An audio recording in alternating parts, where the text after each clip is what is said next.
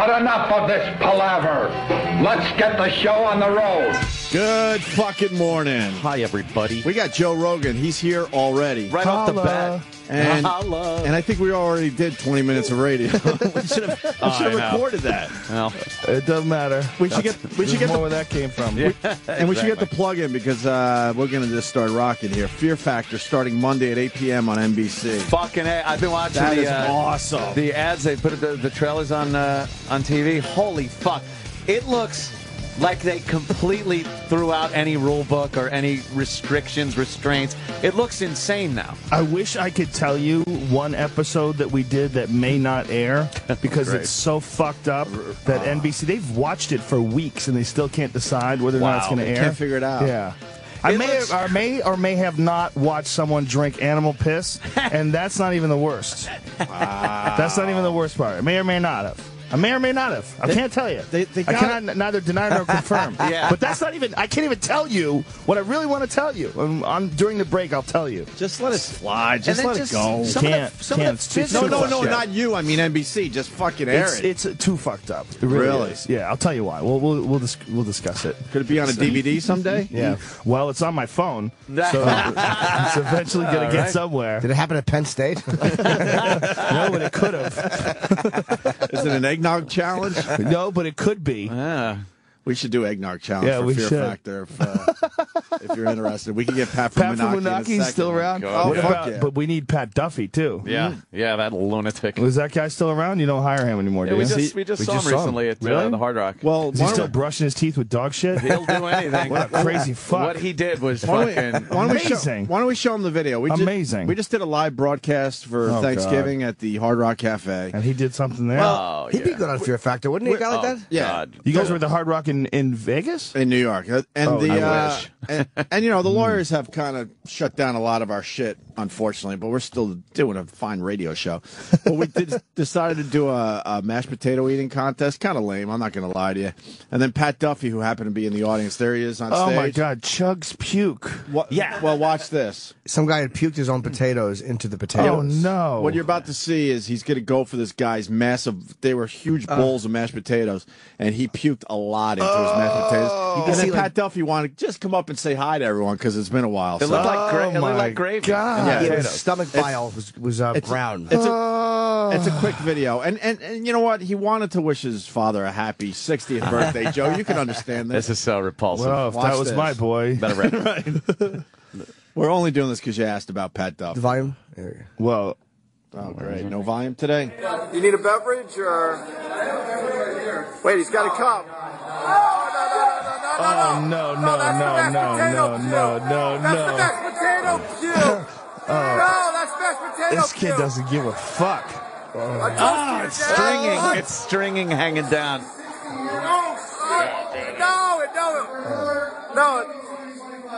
No, he just took a scoop of the mashed potato puke. Damn it. Joe looked away. So repulsive. Whoa. Rogan, who has seen everything, has looked away. This is hard to watch. This is really hard to watch. That kid takes it to another level. Yeah, he does. He's still thirsty, though. You need to... he goes back! Oh, yeah, he has to go back for a second scoop. Can you watch that yet? Second scoop. I can't watch it. It's so bad. That's truly terrible. And he's not done there, Joe. The video's almost over. He goes in for a third scoop, and then you get to see what the mashed potatoes really look like. Oh, my God. That's all. Jesus. God damn it. He keeps going. Yeah, he does. He does. What is wrong with this fucking guy?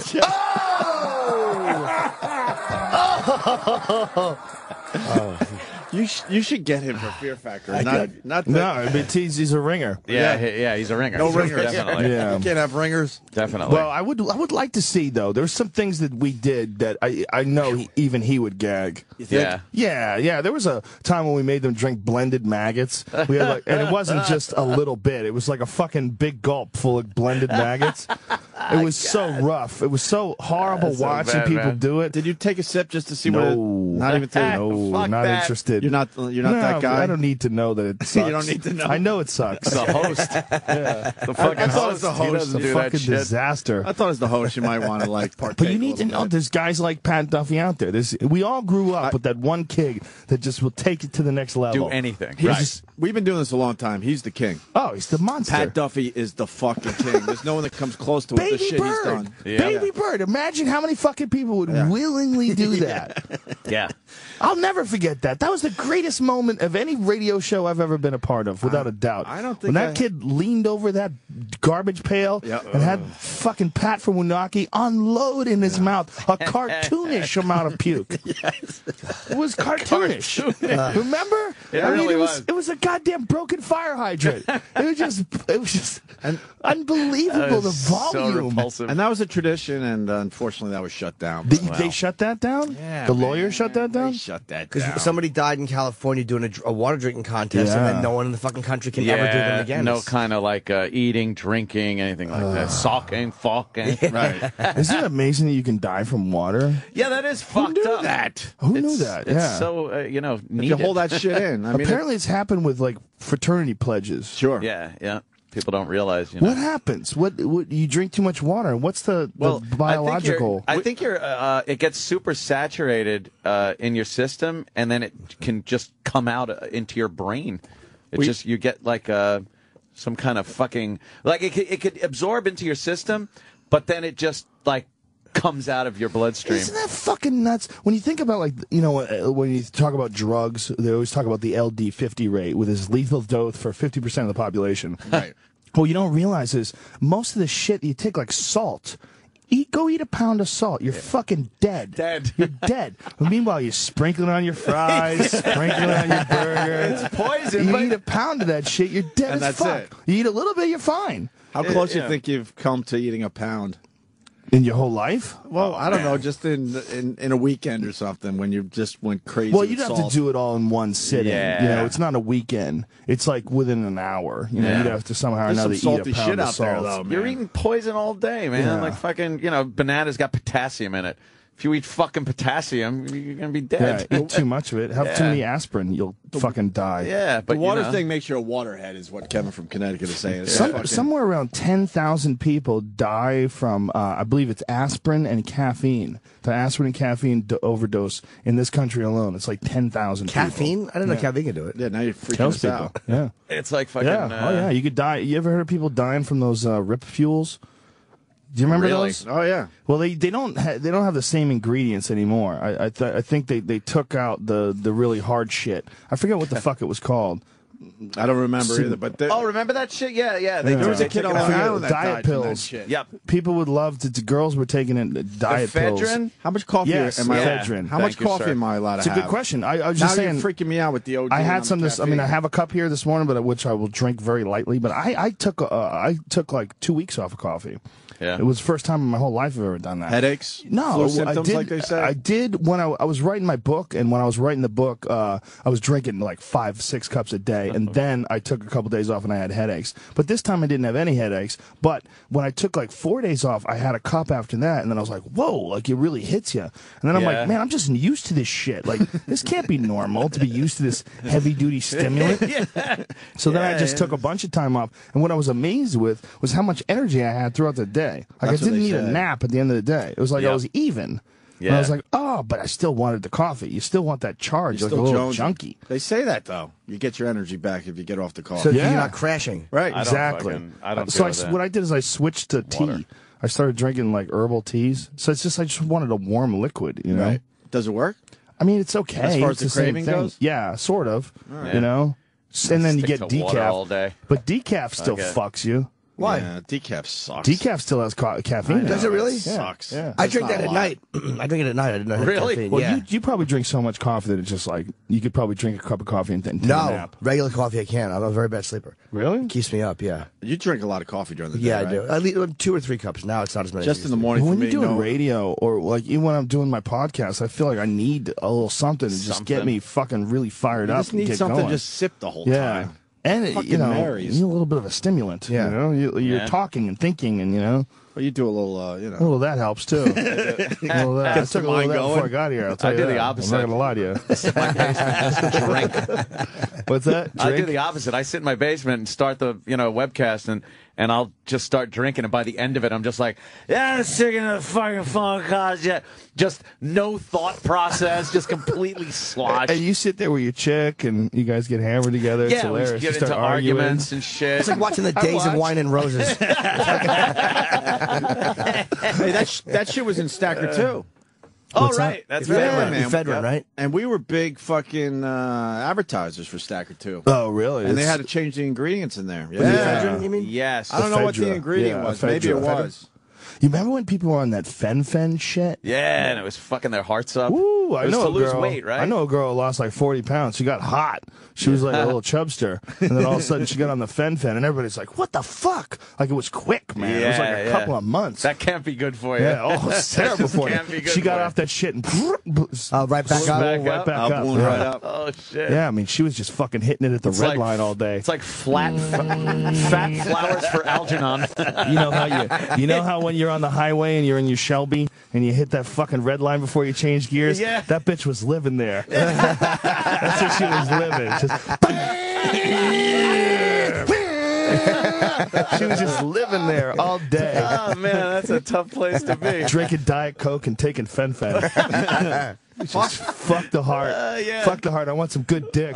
I want some quality dick. For once in my life, I don't want some fucking sacrifice dick. Some chubby chaser. Yeah. Why the fuck don't you live on the East Coast, man? We I wish I did. We don't get to see you enough, Joe. Listen, I love you guys. I listen all the time, constantly, all day. And we listen to Whenever the I'm in my podcast. car, unless I'm listening to the news, this is what I listen to. And I check out the Or unless I podcast. want to get angry. If I want to listen, I listen to right-wing talk radio and listen to fucking idiots. Who do you listen to? Oh, whoever's on. There's a Patriot station on XM Sirius. Yeah. Patriot It drives Radio. you nuts. It's fucking great. No, I mean, it's just, you need to know that there's actually people like that out there. People were saying to me, they're like, "Why don't you fucking call Rogan out and being such a lib?" It's I'm like not. he's not fucking. If you know Joe, he's not a lefty. He's not fucking You're a in the righty. middle, I'm right? more of a, He's I'm like more of a libertarian, Republican but- than I am a liberal. Yeah, exactly. But it's With more gun of a, laws and a lot of different things. I'm much more of a Republican. Like, people think I'm completely right wing. That's not the truth, man. I love abortions.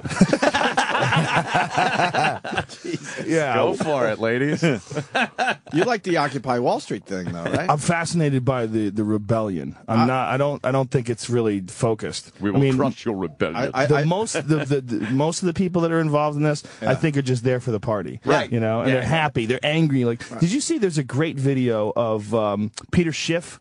You know, he is that fucking Wall Street genius, and he's down there talking to these guys, and he's got a big sign that says "I am the 1%." Right. And he's in a fucking $15,000 suit. Wow. He's like, and he like, come on, ask me questions, and they come over, and he just tortures these poor fucks because they really have no business. There he is. They have no business talking to this fucking super genius financial wizard, and these idiots are like, "Why do you need to make $100 million? Well, couldn't you just live on $40 million?" He's like, "I employ 120 people. How many people do you employ?" And they're like, "It's because of us that you." You should really listen to it because it's really kind of hilarious. He's playing right now. 9%. Maybe see if we can find some common ground. It's not capitalism. Look at a big that has sign failed on the them. I'm the It's 1%, socialism, let's talk. Corporatism. Nice it's suit. Crony capitalism. It's fascism. That is the problem. Capitalism is the solution if we can only fully embrace it. Anyway, we got a few Meanwhile, people this guy's around been here. and I'm calling wondering out who in all these particular would like assholes in the to banks for address any of their years. grievances. Fucking genius. This guy's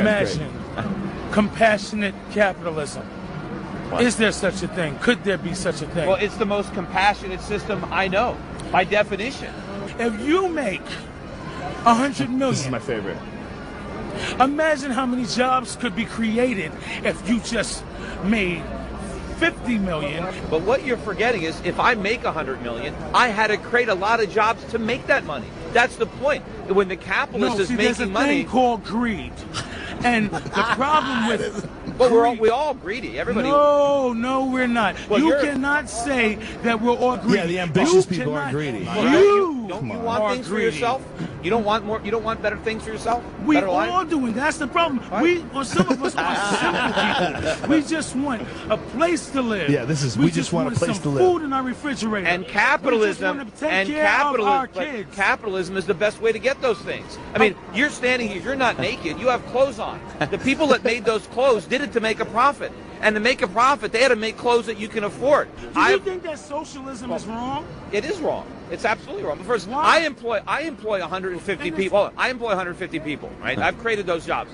How many jobs did you create? How many people did you employ? How much money have I given you? But you haven't given me anything. But I've created 150 jobs. Wait. I'm writing paychecks every week. I haven't given you anything. What do you? Everybody in this park has contributed to your fat ass bank account. How do you figure? In one way, shape, form. How do you figure that? You know something? You need to open up your mind. Were the and people in listen this park?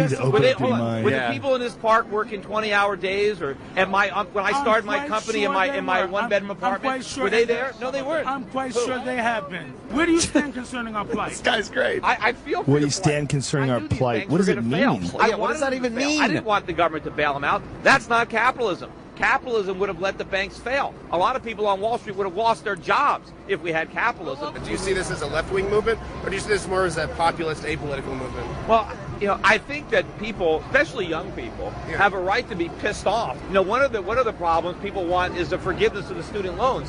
Why are there all these student loans?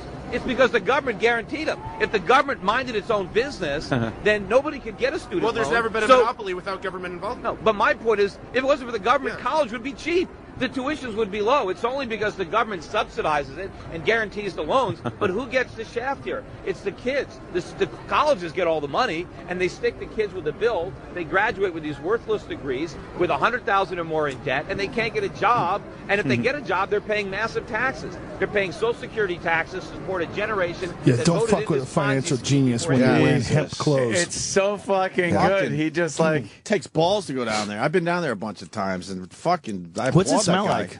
Pretty bad. Like the old, Pretty goddamn bad, Mikey. like the old school Grateful Dead shows. Really? as parking lot. opposed to good. But you nailed it. I mean, the fringe people are all freaks. You want to you peel them away and see what this really is about. That first guy was the classic attitude. This attitude that, why should you have this when all I want is a job and food on my table? It doesn't work that way, man. It doesn't work that way. You got to go get that job. Get it. Yeah, the system is absolutely fucked. Knowing that, go forward. Right. Yeah. Yeah, this is the Work it. game. Here's how the game works. Right. It's fucked up. It's rigged. There's a lot of holes in it. But you can get a pot of gold at the end. You just got to figure your way through the fucking funky maze. When you're playing Monopoly, no one gives you the hotels. Yeah, well, absolutely, though. He's right, though. I mean, and it would have been crazy if all the banks failed. It would really have been nuts. It would have been madness. But really, that's what is supposed to happen. Yeah. I mean, it really is supposed to happen that way. I don't understand finances enough to comment on all that shit. But what I do know is that the guy like that first guy, that's a big part of this movement. This idealistic, hippie, socialist sort of attitude that is just fucking ridiculous. All we want is food on our table and...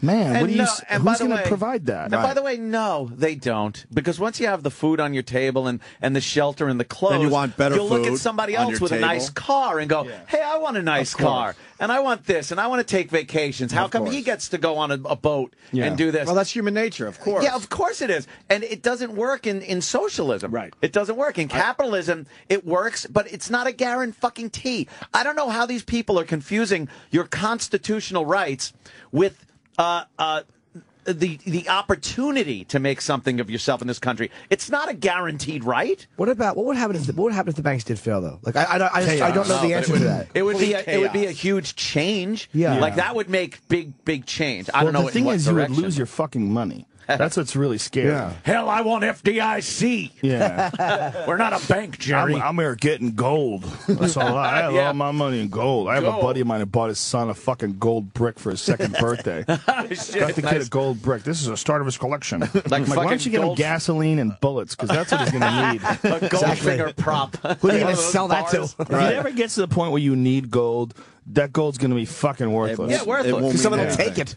Someone with a gun. It just won't mean anything. Well, how the fuck did everybody agree on gold? Right. Out of all the weird shit to agree on worldwide, one fucking rare mineral. Do you know the just answer to takes that? precedent. And for quite a while. It's I not know even like the off-shelf answer. It's not even like they decided recently. Yeah. Like gold has been fucking gold 10,000 years. For years. Like people just decided, and we still look at it like, yeah, that's the shit. It's Well, do you know shiny. the craziest explanation for that? Is by Zechariah Sitchin, who was a biblical scholar and a linguist who studied the Sumerian text. And the Sumerian text is one of the oldest written languages. It's in cuneiform. It's from Mesopotamia, Babylon, where the cradle of Iraq civilization. Where it all began. We think that's actually moving further back now, but because like they just found a fishing line and hooks and tuna bones from 40,000 years ago, so they know that people were going hundreds of kilometers out into the ocean and catching fucking tuna 40,000 years ago. There were probably some badass looking tuna. Could you imagine? Yeah. But you imagine what kind of line did they have? Where'd they find that?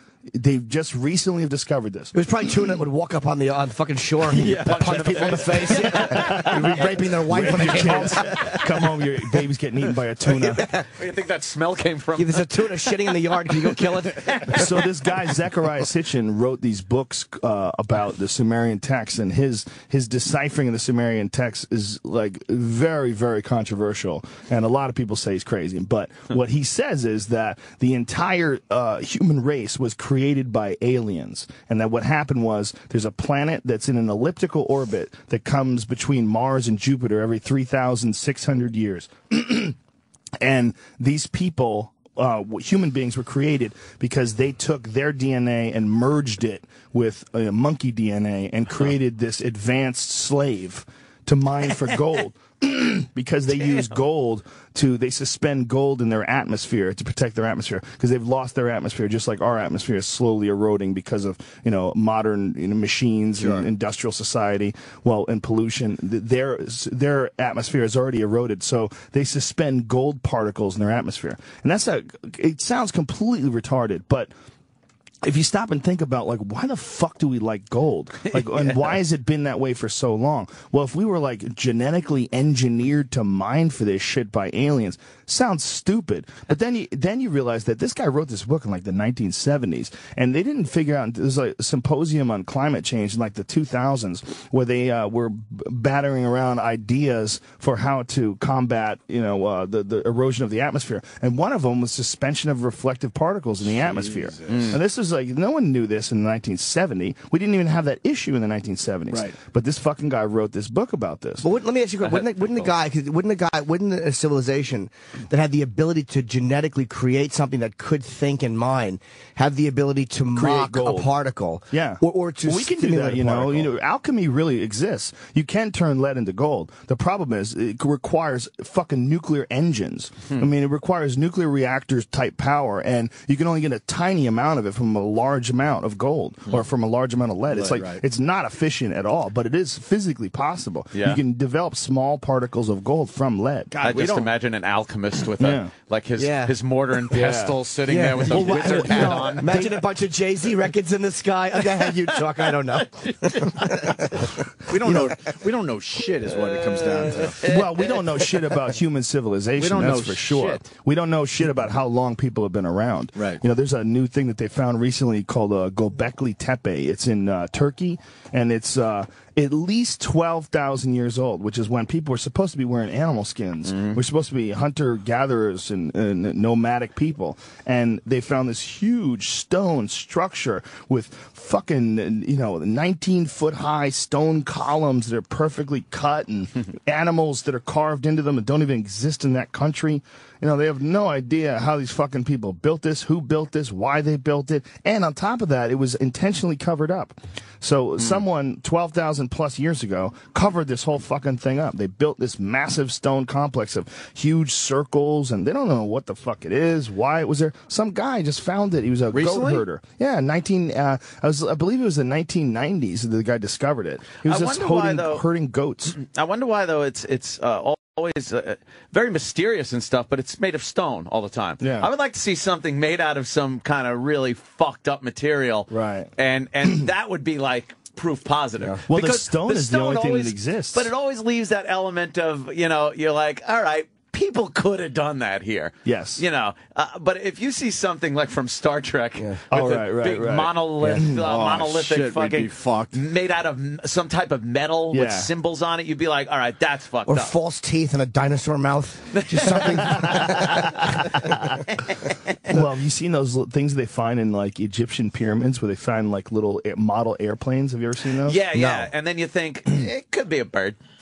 Yeah, but it has a rudder.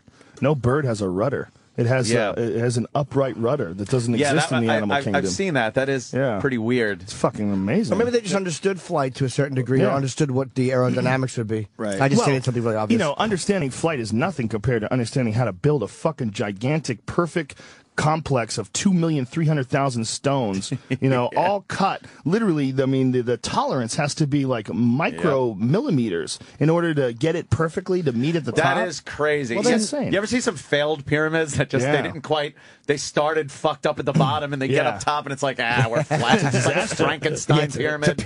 Well, the conventional wisdom is that those were the first pyramids, but there's a lot of people that believe that that's not the case. That in fact, what happened was there was a great civilizations from 30, 40,000 years ago, and then massive ecological disasters, whether it's a meteor impact or something happened, killed a huge percent of the population, and then people lost all that information and tried to rebuild these pyramids, and that's what the shitty ones are. No shit. Yeah. The shitty ones they believe are actually the newer ones. Right. There's a big rat in front of the new pyramids. They were non-union. Big rat. Instead of a sphinx, it's a fucking rat. They can't even wrap their head around how those people built that shit 2,500 BC. Haven't they reenacted it too? I've seen shows where they kind of think they can figure it out. Guesswork. One professor will say this, another scholar will say that's not the way. There's some scholars that say it wasn't that they were actually made out of concrete, and that they made a concrete a form of that these were actually cast. Right. And that there's a lot of evidence to support that. But it's amazing that we Italians there. Come on. It's amazing we can't figure out how it was built still. Well, with all the shit we're doing. A massive amount of evidence that people have been around a lot longer than we think they have. I believe that. But this tuna thing, finding these 42,000-year-old fucking tuna bones and hooks and line and shit, like, what? Dude, match the hatch, dude. Caveman Bobby. Yeah, that's because I think as they find more stuff, you realize that people have been thinking and making tools a lot earlier than we thought. Well, I had this guy on my podcast. His name is Graham Hancock, and he's written a bunch of books about this stuff. He spent his whole life studying it. He's got a book called Fingerprints of the Gods, and it's his assertion that somewhere around 10,500 BC, there was something happened, some massive ecological disaster, some massive, whether it was a flood or there's a bunch of different theories to whether it was melting glaciers. And it coincides with the end of the Ice Age as well. The end of the Ice Age happened really abruptly. And it killed a bunch of species almost instantly, like woolly mammoths and saber-toothed tigers. They find them dead, like thousands of them all in a field. And they have no idea what killed them, no idea how quickly they died. Because if a bear dies in the woods, there's nothing left in a couple of weeks. All the bones get chewed up, the flesh gets eaten by other bears, they cannibalize it. And it happens with almost every animal. So when you get a place where there's thousands of bodies, something fucking happened. And they don't know what that something was, but it coincides with the melting of the glaciers that covered North America. North America 10,000 years ago was covered in over a mile-high fucking sheet of ice. Most of North America was under ice. And what people don't know is when that ice is moving, it's like a fucking eraser. It's grinding everything. It's moving a couple feet a year, and it's a mile high, and it's crushing everything in its path. So any buildings, any construction, any computer you leave behind, that shit is gone, man. There will be no evidence other than the stone. That is amazing. Pretty fucking crazy. Fuck yeah, it is. I didn't realize it was only 10,000 years ago. 10,000 years ago, there were saber-toothed tigers in North America. And it took so long to build up the ice to that point. And then relatively short period of time to to pull back again. And the stuff it left, though, when you look like in Central Park, all those giant boulders, that's directly because of the ice the Great age Lakes dragging. Yeah, the Great Lakes. You ever fly over the Great Lakes? I've only flown over once recently. We did a UFC in Milwaukee, and we flew over Lake Michigan. I was like, holy fuck, that's an ocean. Yeah. It's a goddamn ocean of water. We used to take boats across there when I lived in Western New York. It's giant. an ocean. Joe Rogan is right. Used to be a giant fucking sheet of ice, and that's like a little puddle that's left. Right. Yep. Wow. Long Island itself, if you look at the geography of Long Island, the North Shore being very rocky, very deep water, and the South Shore being very sandy and shallow. Into the ocean. It was directly because of the receding ice just pulling everything back. It's fucking We can't even amazing. wrap our heads around that. And the time frame is just insane. But it's like, what do we spend? 75, maybe hopefully 80, 85 years on this planet? Yeah. It's fucking nothing. You're not seeing shit. Well, have you heard the black hole they just recently discovered that's 21 billion times the mass of our sun and 10 times larger than our solar system? Could you give me an example I can understand? Wrap your head around that. A black hole 10 times larger than our fucking solar system. Jesus. Yeah, that's crazy. And that's nothing. Crazy. And that's not. If that that's disappears, nothing. the universe won't even notice it. We didn't even find it until recently. Like, oh, look at that. Look at that little silly thing sitting there eating up fucking galaxies, sucking galaxies down its maw. Does this shit freak you out, Joe? Yeah, sure, definitely. Because you really study this shit. You know. I got too much free time. When I have too much free time, that's when I start really going into this stuff. And But it doesn't seem like this knowledge and pot would go together. Really? Why is that? I don't know. It's perfectly I think it would in just, sync. I think it would just freak you out. That paranoia thing might I get think you. it would just freak you out. If you start thinking too much about something. And Right. I think paranoia is a good enormity thing. of things. Yeah. Yeah, I do. I think a lot of people walk through life with blinders on, and I think one of the things that marijuana does is it makes you realize, like, oh my god, I'm like a fleshy little water balloon of fucking blood and tissue. An amazing goop could work like a machine. Like we're just goop. Yeah. Yet we work like a machine. We're so It's fucking fleshy. It's fucking amazing. I've got this back injury that I've been dealing with. I pulled a muscle in my back a few weeks ago doing jiu-jitsu, and I can't train. I go back and I'll like work out a little bit, then I'll pull it again, and I'm trying to like figure. It's just you realize how goddamn feeble you are. Even MMA fighters. George St. Pierre just blew out his ACL. Done for like a year. Is it really? Yeah. They canceled the Diaz fight for Super Bowl weekend, and now Condit is going to fight Nick Diaz for a interim title. Yeah, we're tissue. What was he doing when he did it? Wrestling. Oh, wow. Yeah, I've had both of mine done. It's common. Your knees just are stupid design. You could drop a fucking ant from the top of a building, which would be equivalent to, skydiving from the atmosphere. Yeah. And they'll just hit the ground and walk away. And it's like, wow, why we got to be so fragile? What the fuck are they made of? Fuck do Can we you have to be so imagine fragile? that? I want an exoskeleton. That would be cool. Someone was describing mass to gravity LSD ratio. to me. Someone was describing LSD to me, that LSD, if you, on a molecular level, it's so potent that it's like an ant that destroys the Statue of Liberty in 30 minutes. That's how potent acid is on a molecular level. I don't know if this is true. I don't know what the real numbers are, but someone told me that you could take like a fucking milk gallon full of acid and throw it into a reservoir, and everyone in whatever fucking town you live in, everyone in whatever city, New York City, whatever, just be fucked.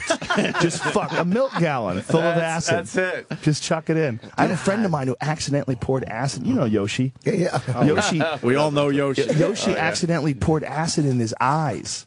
He didn't know. He had a friend had an eyedropper, and it was acid in the eyedropper. And he was in the guy's bathroom, and he was searching around for shit. And he, opens up this thing. Goes, oh, he's got a little eyedropper. I got a red eye. Let me put it in there. And he drops. He goes, I go, how much did you put in there? He goes, I don't know, 7, 8, 9 drops. Jesus Christ! What right happened into to his him? just fucking gone for who knows how insanely long. Oh, wow. Yeah. Insane. Yeah. Oh, hey, Joe. Russell Peters, say hi. Do you want some anal porn? He works in the porn business. we know. We know. We've gotten some gifts. We know Yoshi. Yeah. He's always Great giving you gifts. those gaping videos. Yeah, and then you accidentally get a few Joey Silveras in there, and you're like, I'll look at these later. How did we go from we're Yoshi. we go all we over went the from place. Egypt to He's the link. It's just just all that stuff. And a lot of people call it pot talk and shit like that, but It's not. It's just- thinking. It's thinking. Yeah. It's wondering, where you came from, what it's all about. I was thinking about how vulnerable we are as a being, but then how amazing we can be at times, just in something so silly as you ever get very proud of yourself when you drop something and move your foot out of the way at the last split second as to not crush your foot with something and go, I didn't even have to go like, all right, something's falling. I better move my foot out of the way. I'll move it to the right. I'll pivot it on my heel.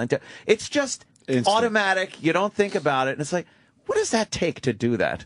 It's just an amazing thing. Yeah, it has to fire up without consciousness. Yeah. It has to. In the time it takes for something to fall 3 feet. Right. That's not a lot of time. I want to go back to that stone thing. Where was that in Turkey? You said Göbekli Tepe. It's in Because Anko's, if we found some kind of metals or something else, then he'd be impressed. Well, this isn't the aliens. This is people but I'm just saying that made it. The fact is, a lot of that shit would not last 10,000 years. Only stone would last that long. Yeah. Well, that's one of the arguments about I don't know how the long ancient metal civilizations. Yeah. This guy named John Anthony West he's an Egyptologist, and he's written a bunch of stuff, and he's got a great DVD series called Magical Egypt, where he goes really into depth about how amazing the Egyptian culture were. Right. The Egyptians were fucking aliens, man. Yeah. I mean, they weren't really aliens, they were people, but I'm saying, like, you compare them to all the other civilizations, all the other cultures on Earth, these motherfuckers were on not just another level, they were on several different levels above every other fucking, scratching, clawing human with a sharp rock on the end of their pointed stick. And what's the theory there? Why were they like that? The theory is that they existed a lot longer than we think they did. And what he points to, like, some solid geological evidence. There's a guy named Robert Schoch, who's a professor at Boston University. He's a geologist rather, and he did some work on the Sphinx. And they're saying that the enclosure of the Sphinx has water erosion on it, like deep fissures that could only be attributed to thousands of years of rainfall. And the problem with that is that the last time there was rainfall in the Nile Valley was like somewhere around 9,000 BC. And so it had to exist thousands of years before that. So this stuff was cut, and then thousands of years of rain, and then, somewhere along the line, if you look at the Sphinx, it's got a very different head than the rest of the body. The head is too small. So they think some pharaoh came along many, many, many, many, many thousands of years after it was initially built, and then put his face on it. Like, I don't like that, whatever it was up there. Yeah. Get that off of there. Put my face on that motherfucker. But if you take that away, and if this guy's right, and geological evidence is about as fucking hard as you can get. The evidence that they have, archaeological evidence, a lot of it, they're piecing things together. There's a lot of theories. There's a lot of question marks. When they're doing carbon dating on stuff, what they're doing carbon dating on is, is basically stuff that's left behind, like whether it's food or something that's burnt, or they can't carbon date stone. So if they find something that's, carbon dated that's near the stone, and it's like 10,000 BC, that doesn't mean that the stone was created in 10,000 BC or cut in 10,000 BC. It's really just guesswork. Right. But the geological evidence of water erosion is pretty fucking solid. They've taken pictures of the Sphinx and put masking tape over the head and masking tape over the feet and brought it to all these different geologists and said, is this water erosion or is this sand and wind? 100% of them say it's sand. It's not sand and wind. 100% of them say they show this Sphinx enclosure and they say, well, this is water erosion. This is deep fissures. It's curved and smooth. It looks like water ran through it, like thousands of years of water cutting stone. So just that alone. But when you bring this up to the Egyptologists, they get all pissy. They're like, what evidence is this culture from 10,500 BC? Well, there is no evidence. That's the thing. There would be nothing left. There wouldn't really be anything. We're going back so far that stone is the only shit that would exist. Is it possible that they brought the stones from other places? Yeah, but that doesn't mean anything because it's cut. See, it's an enclosure. And what is they built the Sphinx? Say, like, if it's a giant quarry, they cut the quarry. You know how they cut, like, walls out of the quarry? Well, those walls are where the deep fissure marks are. So it's the area where the Sphinx was built. They know that they cut these massive stones and they moved them from that area and constructed the temple of the Sphinx. Once you make the cut, the clock starts ticking. Oh, okay. So once they made that cut somewhere around 10,000 plus BC. which is fucking way earlier than we think people did that. We think people were building the Sphinx in 2500 BC. And he also has a lot of other evidence to this John Anthony West guy, where there's massively different construction methods from the older civilizations to the newer ones, and he can show them. And the older ones, a lot of it is still underground. They've dug up a bunch of them, and the ones they've dug up, there's like temples on top of them. Jeez. So you're dealing with a civilization, a culture that existed thousands and thousands and thousands of years, potentially before we thought. And it pushes back the inventions of things way earlier. The inventions of like amazing things, like mathematics, and the ability to construct these perfect geometric patterns, being able to design some of these structures. I think when you get these pockets of communities, that's when shit started rolling. Yeah. When you just get a family or a clan or a fucking, a group of hunters, perhaps. Yeah. I think until you start really getting a community with a common language, some type of way to communicate with each other, then you're going to start rolling out invention and structures and make a kind of a community. And they have to have weapons, because they have to fight off those other fucks. Those other fuckers that are still... Well, that's when Egypt fell apart, Egypt fell apart when the Nubians conquered them. The Nubians, though, the blacker Africans, they're Sephardics, the original Egyptians. Southern. The southern fellas. Little southern fellas came up and caused a ruckus. And by the way, that's also the face of the Sphinx. The face of the Sphinx is a Nubian pharaoh. Yeah. It's not one of the Sephardic pharaohs. After the we were talking about that. I was saying that. There. My face, bitch. And what I told you. And that's why they shaved the nose off. It was shot off. Shot off the nose. They say Napoleon did that. Nobody knows though. That could easily just fell off. No one really knows. How humiliating if the nose just fell off. Shoddy workmanship. Well, they built it over an old construction of a lion's head. Yeah. And the idea is that at 10,500 BC, that Sphinx actually points to the constellation Leo. So the thing called the precession of the equinoxes is one of the reasons why they can calculate all these things as far as like dates and times and astrological things, because the Earth doesn't spin evenly. It doesn't spin like perfectly. It wobbles, and when it wobbles, that wobbling is a 26,000-year cycle of coming back around. So they can go back in time and point to when this structure would have been facing the constellation Leo, which we know in Mesopotamia, in Iraq, and in Sumer, they knew about constellations. They had them all marked down, and they had already had Cancer and Leo, and they already had all those things. So they know that this is possible, that could be why this line was built. But there's two times it lines up. One is 10,500 BC, and the other one is 26,000 years before that. And this John Anthony West guy is convinced because of hieroglyphs, because of the hieroglyphs that depict the pharaohs that go back 30+ thousand years. Yep. But the Egyptologists don't want to accept that because it's too far outside of conventional wisdom as far as like how long people have been around. They can't accept that 36,000 plus years ago there were pharaohs and Egypt was in a modern, or at least an advanced state. That's a lot of history that isn't accounted for. Yeah. If you can wrap it up in 2,000 years, then you look like a fucking genius. Yeah, but even 2,000 years, man, when we stop and think about 2,000 years, I mean, fucking 200 years ago, man. I talk about this in my act, but if you want to picture something, you got to fucking draw it. Right? There was it wasn't like you had to go to Washington where they had all the photos. No, there were no fucking photos. It hadn't been invented. You know how annoying that would be after a gig? Some fucking girl who can't even operate a cell phone. She wants to draw a picture of you and her dumb boyfriend. And that's only imagine what her Facebook page would look like. And that's only 200 years ago, man. That's nothing. Yeah, how about 50 years ago? How about 50 years ago, walk up to a phone and say, someday someone's going to watch people fuck on that. Right. Go, there's no way. How's that phone going to eventually have video? How's that phone going to... Internet. Even on Star Trek, they never figured out the internet. How about only 10 years ago? No, they never figured out that. They never figured out fucking... They didn't even figure out... They had walkie-talkies.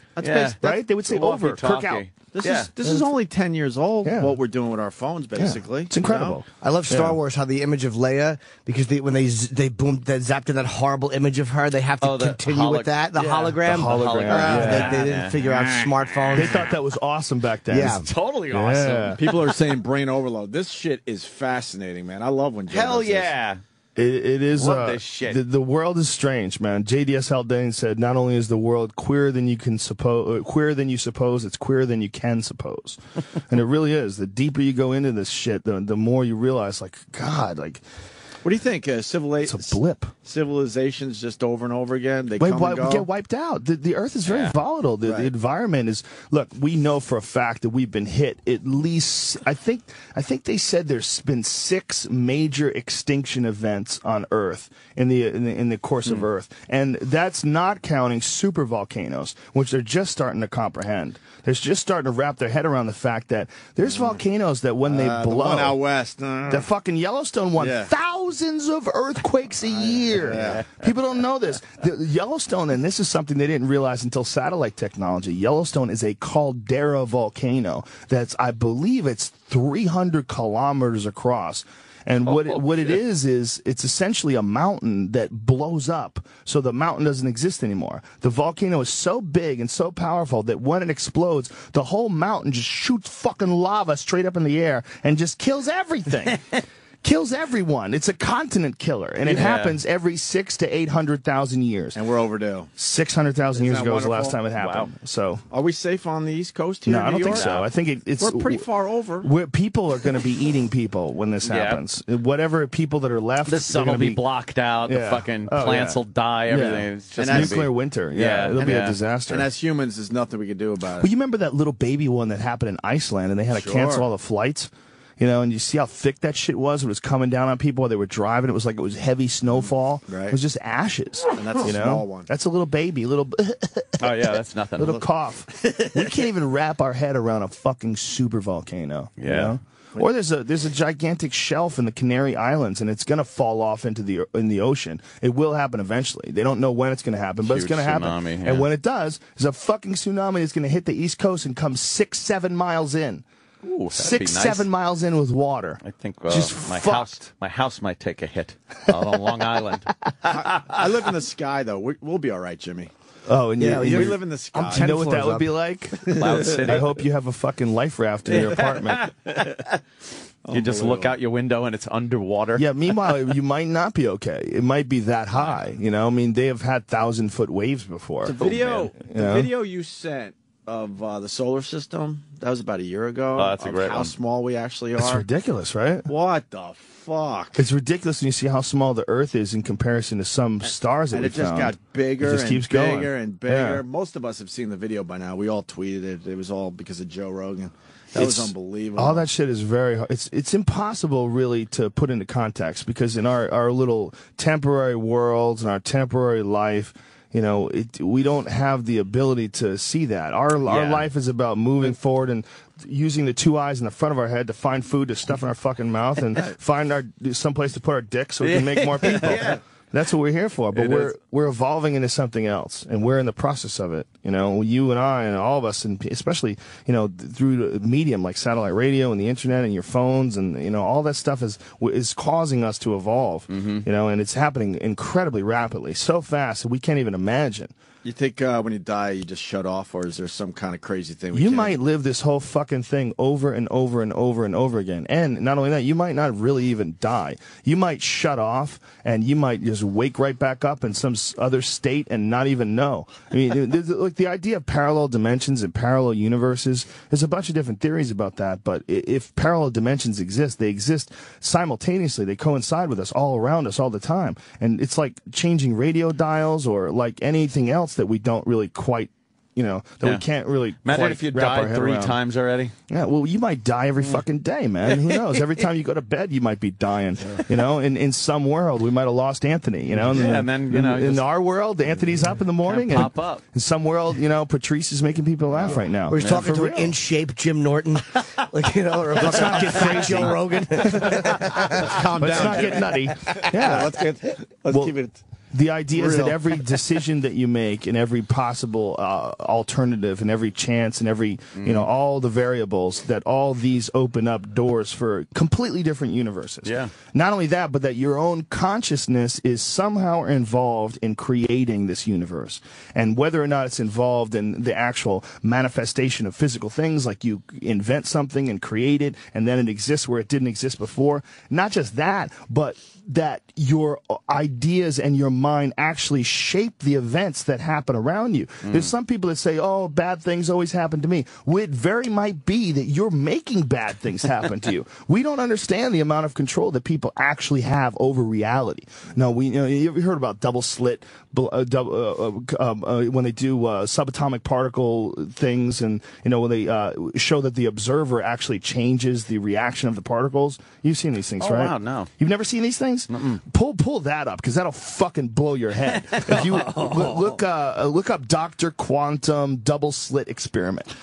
You're gonna shit your pants when you see this, because I can't believe you've never seen this before. But when they get into quantum theory, that's when the universe really falls apart. Because quantum theory is real science, but it's real magic too. In quantum theory, particles can exist in a superstate, a superposition, which means that they can be moving and still at the same time. Not only that, they blink in and out of existence. And the latest experiments at CERN, CERN is the Large Hadron Collider, the latest experiments have shown that particles can travel faster than the speed of light. They've recreated this already. And there's a lot of people that are speculating this doesn't make sense. But particles don't make sense anyway. They it doesn't make sense that they can disappear. Actually. They put their data online because they thought we might have made a mistake. And they never do that. But I think they did like 15,000 tests on it. Yeah. So what are we about to see? Particles are actually affected by you watching them. It's not just a matter of you see something happen, but when you watch things happen, you change actual physical particles. Just check this out. This will blow your head. This will blow your mind.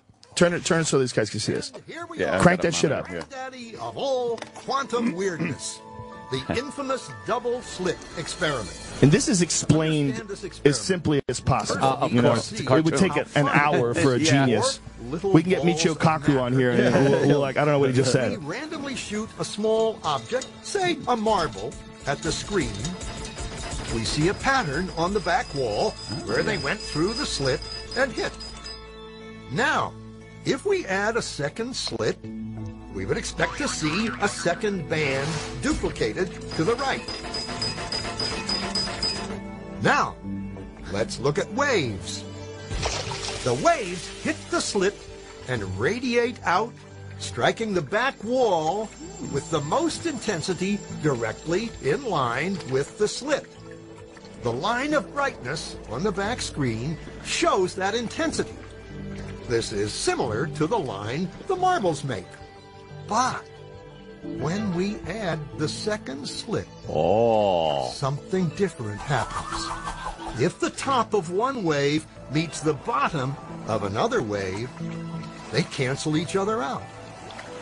So now there is an interference pattern on the back wall. Holy shit. Places where the two tops meet are the highest intensity, the bright lines, and where they cancel, there is nothing. This is the beginning of the mind fuck. When we throw things, that is, matter, through two slits, we get this. Two bands of hits. And with waves, we get an interference pattern of many bands. Good so far. Now, let's go quantum. This guy's crazy. An electron is a tiny, tiny bit of matter, like a tiny marble. Let's fire a stream through one slit. It behaves just like the marble, a single band. Right. So, if we shoot these tiny bits through two slits, we should get, like the marble, two bands. What? What? An interference pattern. We fired electrons, tiny bits of matter through. But we get a pattern like waves, not like little marbles. How?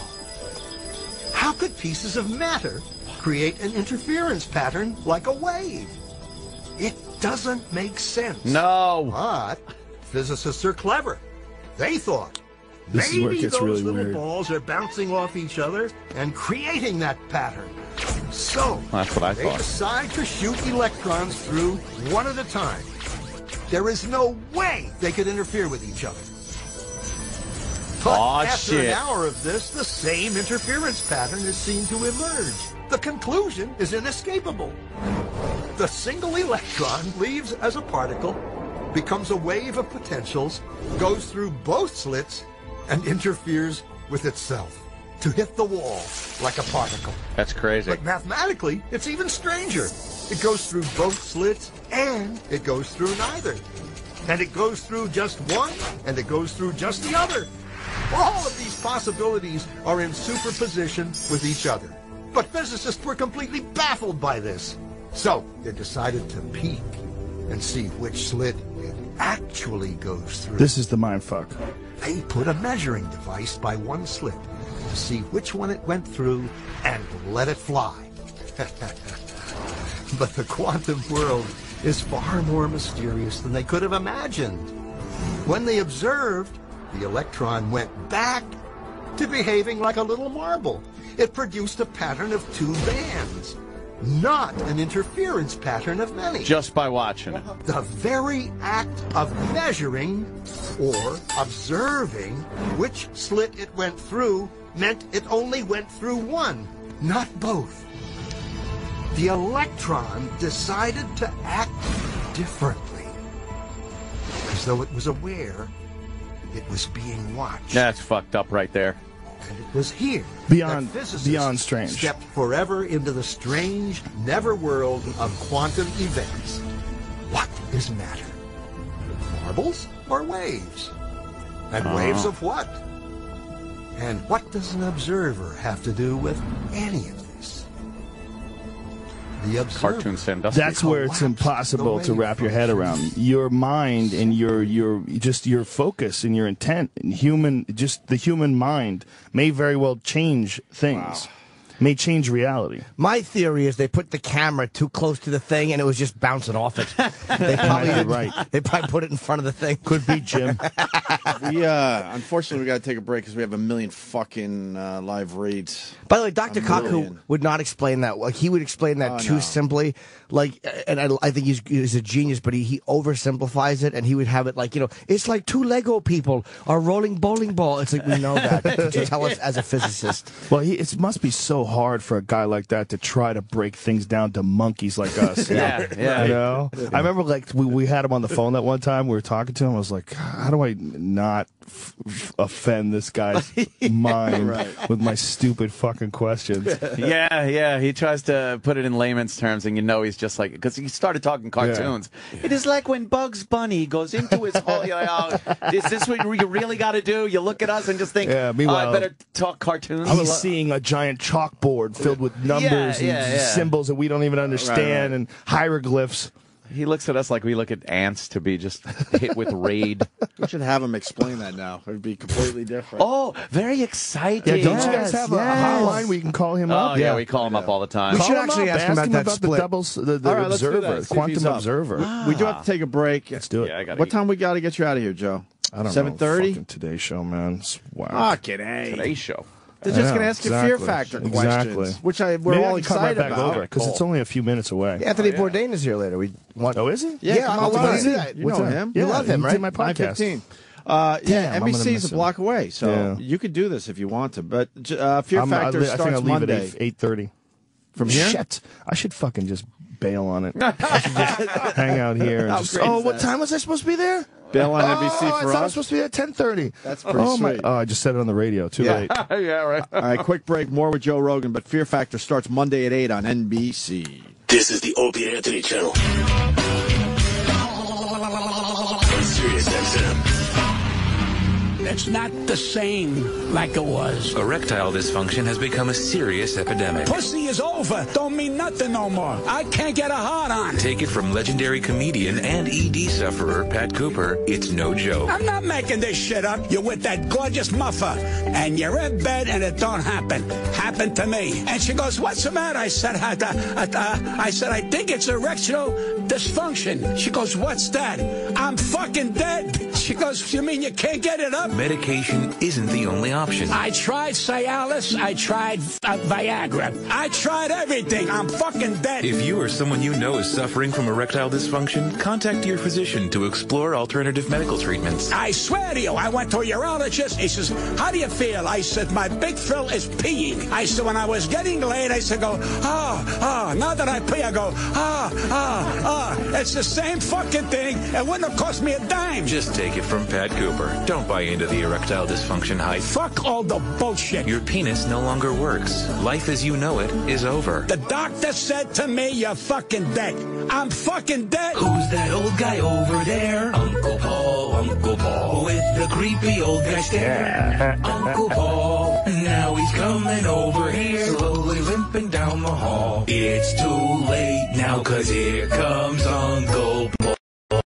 Let me show you how to make a big boy love you. In today's episode, Uncle Paul reminisces about a young Macaulay Culkin in the movie My Girl. I was crying a lot in the theater when I seen that one. I couldn't see through my tears. I had such a big lump in my sweatpants. I love that movie. Look at that. You're all rough. You got leaves on you. Come here. Let me muss your hair up. Come here, Macaulay. Look at your denim coat. I cried so hard.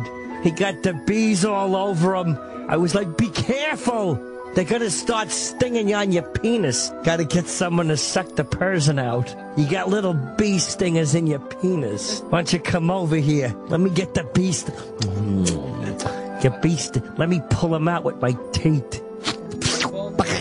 I'll rescue you. Who's that old guy over there? Uncle Paul, with the creepy old guy stare. Uncle Paul, now he's coming over here, slowly limping down the hall. It's too late now, 'cause here comes Uncle Paul.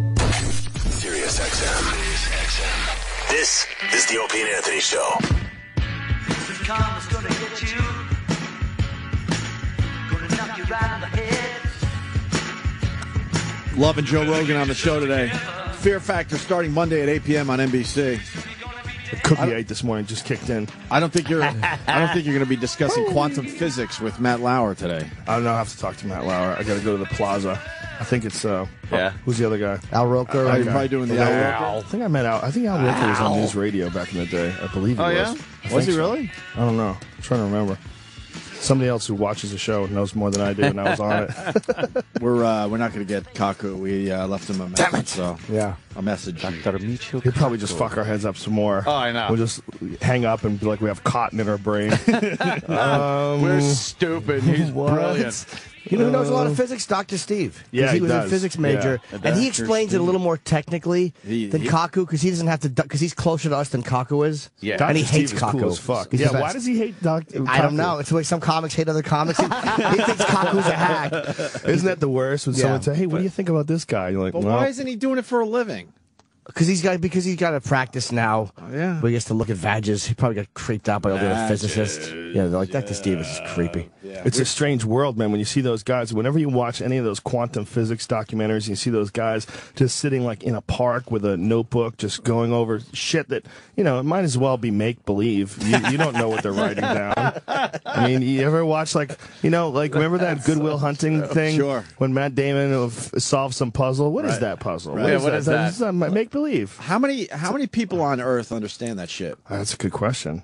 What do you think, though? It's a tiny guess. fraction. Well, less than 1%, obviously, right? Well, I love that when somebody looks at the blackboard and everything's written on it. Someone just walks up, takes the chalk, and goes, "No, this is a little wrong at the right bottom," here. and it's like, "Oh my God, how did you get that answer?" It's like, "Oh, you see, you just too There was embarrassed." a Russian scientist or a Russian mathematician who just solved some what thought to be impossible equation, and he won some massive prize, like over $1 million, and he decided he didn't want it. Wasn't he young? Didn't claim it. Was he really young? Yeah. Why? But who came up with the equation to begin with? He's young, like he's like 30 something. But who came up with the equation? Oh, that's I don't impossible? understand. I'm an idiot when it comes to math. So wouldn't that my guy know brain the answer? is fucking. There's people's brains that are designed for certain certain things. You know, I'm really good at pointing out stupid shit. I can talk some shit on stage. I understand when fighting. I understand human nature. But goddamn, if math just fucking stumped the shit out of me, you make me calculate 20%. I just like, wait a minute. I know 10, so I'll just do that twice. I was trying to figure, taking a shit yesterday, trying to figure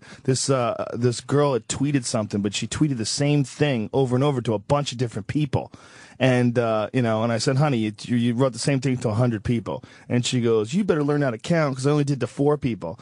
And I was like, okay, 4, but you only have 73 tweets. Now, what percentage of your tweets have been dedicated to this exact same thing? That's when I was like, it took me like 10 minutes to figure out that it's somewhere around 5. We could help you with the thing, though, I tried to do it in my head, though. Yeah, but I'm like, let's see how much of an idiot I actually am.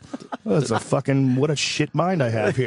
I'm just working with this shitty tool. Not quite the beautiful mind, right? No. Is it a girl? Is it a girl tweeting a song that she wants everybody to listen to? Well, no, but one I just blocked her. I made a mistake of retweeting her one day. Never. Now she won't leave me the fuck alone. I emailed her once. I'm like, go away. And I'm like, you want people, you don't want to just be a joke. You want to have something that's good. I actually sent her a nice email. And she's just sociopathic in her desire to be noticed. I blocked her. It was boring. I retweeted her as being an asshole, and that just got her going. Like, she was psyched that she got a retweet. Yeah, I have no desire. Some chick tweeted a Michael Jackson lyric: "If you want to make the world a better place, take a look at yourself and make a change." Ooh. And she tweeted that, like, "Ooh, profound." Really? You're talking to a guy who carved his fucking face up and he slept in a fucking oxygen chamber, and eventually was getting anesthetized every night. Yeah. Well, he made a change. Good quote. He looked at the man in the mirror and saw Diana Ross. What a creep. How fucked up is it, though? You go to propofol to fall asleep. Yeah, that guy went deep. Well, I think when you have enough people yes-manning you, it gets to that point eventually, right? You know that guy. Was it Conrad Murray? Yeah. How funny was him, man? There's a video of a stripper. It was on fucking CNN.com like this was news. It was a stripper that was on the witness stand. And they were, do you know Mr. Conrad Murray? Yes. This is how she said. Every question was, yes. And when did you meet Mr. Murray? Was it at your place of business? Yes. And do you work as an exotic dancer? Yes. And, it's just basically establishing that this guy liked strippers. Yeah, right. Yeah. And, it's like, it was so funny because the chick that was saying this, the prosecutor, it was like, you could tell, like, she was so confident that she had something really great here. This guy likes strippers. Like, he wanted, and it's like. Yeah, we're going to totally it's a hot get at his button. character. It's a gotcha. Right, You're not allowed to like that. Right. You're not allowed to like that. Oh, you're a doctor and you had a relationship with a stripper. Oh, boy. Who cares? This guy was flying him around and Who fucking gives a shit? just banging him left and right. Michael Jackson was giving him like $100,000 a week. This guy was balling, really? son. Yeah, here it is right here. The defendant. Listen, this is news, man. Meanwhile, she's hot as fuck. Yes. Dr. Murray, the defendant. Yes. Did you meet Conrad Murray in February of 2008? Yes. Look how hot she is. Did you meet baby. him at Listen, I will give you a social job. type You don't club? have to work. Yes. Were you working in the club? Yes is weird, Yes. Was that club located in Las Vegas? Yes. Spearman Rhino for the Miss win. Bella, from that first meeting with Conrad Murray, It's all did questions. he give you his telephone number? Yes. And at some point, That would be hot if she was sucking your after dick. I'll tell you that. Oh, you man. met, You want to did suck you some more dick? contact Yes. him on Yeah, the you want me phone to number come that in he your had face? provided Yes. to you when you met in the club? Can I put it in your ass? Yes. Yes. Yeah. She You like really that? does And after string that your asshole. first meeting, did 'Cause she's a dirty you girl. and Conrad Stayed her on Murray that. communicate back and forth? Yes. Describe I just for wanna me hear the her types do of that all day. communications that you had with him, please. Oh, now. Oh. You see, don't get her to talk. No. talking. Just yes. Your Yes. question's irrelevant. Miss Bella, did Miss you Bella. call The fuck Conrad outta- Murray Bella. on Lexus. the telephone number that he provided to you when he met you in the club? Yes. Did he call you back, or did he make contact by calling you? Yes. Did Conrad Murray really hot. send you Lawyers, text messages? It's a hot yes, though. It's hot. Yes. Did you text message What's hot about Conrad it? Murray Pretty back fucking to hot, the Joe. number Girl. that he had given you? Yes. Girlie, if you're out there, holla at me. Find me. We need to talk on Bella. Twitter. Conrad Murray looks like beef jerky. Conrad Murray send you Joe Rogan a finds the best text shit. on June 25th. You gotta check out his 2001? podcast, obviously. Yes. You never know when he's doing it, but yes. She's fucking hot. But don't man. you hate and look at her. lawyers? She shows up at court and her tits are hanging out. Yeah. What a dirty girl. Yes. She doesn't know how any other way to dress. Like, this is how I'm supposed to dress, right? Is Do I there any look like videos of business? her online or anything? I don't know. I don't know where Let's do a her little name was. search. You know, and I'm sure it's and he had findable. a hot baby mama too. He had a very attractive baby mama. It's hilarious, man. This guy was just balling on Michael Jackson's money. That's right. If you want to, He had a good life. make a change. Yes, make a change. Na, na, na, na, na. Yeah, Start with hilarious. the man What a together. strange. You talk about like a real epic story. The story of Michael Jackson. If anybody ever does it, they'll have to use CGI to actually do it, right? I mean, no one's willing to fucking do that to their face. For imagine if someone, For a role. Daniel Day-Lewis that and go, I'm going to get all the surgeries and everything.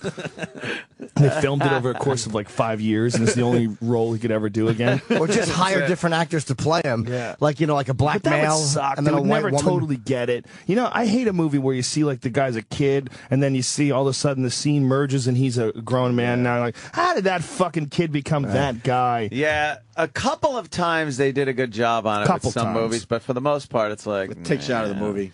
But the Michael Jackson story of him being, this amazing child prodigy, he was such a bad motherfucker that they let him sing, and his older brothers didn't get to sing. His older brothers were like, check this little motherfucker out. They were like, shaving They at were that point. grown men. Right. They were dancing, getting pussy, and Yeah. the little 5-year-old is in the front. Right. Jackson 5, and the 5-year-old is the bad one. He's dancing, and everybody's cheering and loving him, and these guys are like, what about us? What about us? Yeah. You imagine you're the older fucking brother, and your younger brother comes along and just shocks the world. Like, no one's ever seen a talent like that. And then you watch that guy slowly evolve into this complete fucking weirdo. Remember when he was in that interview with that Indian dude, the guy with the British accent, and the guy was like asking him all these questions about Bashir. sleeping with men, Martin or Bashir, sleeping, sleeping Yeah. with children. He lives in the yeah. neighborhood. Oh. Does he live in your neighborhood? Yeah, I I see didn't him know all the time at the dumb juice store. Do you ever talk to him? I What should. was it like to be around Michael Jackson? I should. And then you see He's he not had approachable, a though. bank of lights in front of him. He had like all these like crazy lights Yeah. to make himself, he wanted no shadows anywhere. He wanted just completely flushed out skin, really weirded out. Yeah. I mean, Michael Jackson controlled like that whole interview, and it's so uber bizarre. He doesn't even know how to be normal. When they took him around, he was like buying things, and even the way he buys things is odd. It's just strange. Yeah, he's just picking things up. I want that. Giving. It's Yeah. just so strange and fucking crazy. But you go He had back no from idea how this to be a kid. human. You think he know? touched kids, Joe? Oh yeah. Oh, yeah. I don't think that many kids come out and say you touched him if there's not something up. Yep. I don't know if he fucked them or if he, maybe masturbated in front of them, or that's what a lot of the stories were. None of the kids say he actually fucked them. The kids said he did stuff like he went down on them and stuff. I think. There's another theory that Michael Jackson was castrated, that he's a castrato. That's why he can hit those notes. But that's not the notes that a man with testicles is capable of singing. That sounds completely fucking conspiracy theory. Well, he but- obviously didn't father those children. Yeah, exactly. They're a little, Isn't that why his nose was made thinner too, like to help with the air passing through for certain notes? I heard that was one reason that he wanted to keep his nose thin. Yeah, the fuck out of here. He didn't want to look like his dad. That's why he changed his he nose. hated his fucking dad. Yeah, he might have used that excuse, but get the He fuck had out. such That's a not big, that was, wide nose as a kid. Yeah. And then he became this weirdo, man. Yeah, this fucking was a great stranger. interview. Yeah, that's Bashir. He was Martin so. Bashir. He became like some weird leprechaun monster character. I Yeah. mean, to go from Michael Jackson, the young kid, to this weird high pitched voice man who lives this fantasy life where he has an amusement park in his backyard and brings little kids over, and clearly his childhood sucked hard. He did not enjoy it, and he wants to recreate it and recapture it and sort of make it his own now that he's a man. That was like sort of what I was getting out of it. But as a story, we've never seen that happen before. Nah. Someone getting really famous when they're really young and then becoming this thing. You know, that's Totally a relatively new possibility. Right. The possibility of becoming a child star, the Lindsay Lohans of the world. I mean, you know, Oh, yeah. Shirley Temple was probably the first one, right? But even then, the kind of exposure that she got was nothing compared to nothing what people get compared to what they today. do now, forget about He it. was literally the biggest star on the planet. On the planet. In And still Africa, was. in He Asia, couldn't go here. anywhere. Yeah, and even with his fucking crazy face, they never abandoned him. They just sort of accepted that he fucked with his face. You know, I mean, he was like uber bizarre, man. What's he in Vegas? Yeah, and he goes and that's when he was living in Vegas. Remember that? Yeah. And then he moved to Dubai. Remember that? Yep. He had a bunch Yeah, of boys yeah. with him in Dubai. Did he have boys with him? Yeah, yeah. His photos of him and kids wearing turbans and shit. Jackson's Or favorite kids wearing shop in Las burqas. Vegas with the luckiest manager in the world. How about that? You bought that? The globe? Yeah. Right. Why do you go upstairs? We're taking you upstairs. Yeah, he just decides, I want this, I want that. Hi. Everywhere he Jesus goes, there's people just Christ. watching him. Giant There's crowd a of people giant holding crowd. cameras. About these. I need that. About this one. This one. Why? This one. Yeah, like what is It's he all weird buying? shit. What is he buying? Yeah. Like, Just weird shit. You This can't even chess set. describe it. Isn't it beautiful, Oh, this chess set, sure. set? He just walks on, I want this chess set. No, this one's bigger. This one's bigger. Wow. Oh, it's so I could good. put the How about this bishop one, up my right? ass. Is this yours? Yeah, Great. that's the soul sign mean it's for me. Okay, how much is that one? The soul Did we ever sign get is this for one? me. These ones? It's only 89,000. $89,000 for a No chess wonder set. that asshole was broke. $89,000. Where's all Chess this set. shit now? Did you ever see his house? Like when they showed like the interior of his house? It's fucking amazing, man. Where's Yeah. all that stuff Oh, now? I bet the family fucking Family dove fucking, in like yeah. vultures for that shit. Well, 89,000. he's worth What a nice more garage now sale. than he ever was when he Yeah. was alive. When That once he died, Elvis syndrome. yeah, I'm sure. That shit just never goes away. It'll Yeah. just be a cash cow. Yeah, especially Forever. when you go back and see His closest friends. is Matt Lauer. It was a room filled with artwork. These walls had huge paintings on them, some depicting Michael Do you think that guy Jackson ever in tells dirty whimsical jokes? or magical Lauer? situations. You said Matt I Lauer bet. tell a stinky All pussy kinds joke? of art. I There were bet. Fuck yeah. statues everywhere. Do you think One of the so? statues He is a I was man. told was located But I right think here was he's of been a butler neutered. with A lot of tray these with news cookies. guys are fucking filthy, man. You ever hang out with like news people at a bar? It's hilarious. They have a few drinks and they're fucking racist and dirty and fucking. It's because they're suppressed all day. Yeah, they're totally suppressed. And What we know about that a fucking weatherman in Arkansas that died in the bath? His friends died in the bathtub. He woke up next That to the was dead body in a The guy who owned the house Oh, came man. downstairs because he heard snoring. Right. And Yeah. he comes down here, he's snoring, and there's a guy who's the weatherman, and next to him, touching him, leaning up against him, is a man with a purple face, dead with a dog collar on. And meanwhile, he's snoring. Yeah. He's asleep, Yeah. touching this dead guy. Like, he didn't even know this guy died on him. Then he woke him up. The guy woke up. He looked at the dead guy, ran out into the guy's living room, and just started puking. Yeah, isn't in the that guy's living hilarious? room and shit. He What a threw scene! up. That's a hell of a fucking scene, That's man. a party, man. That's a hell of a party. That's how you know you're partying when the guy you're partying with Holy fucking fuck. dies.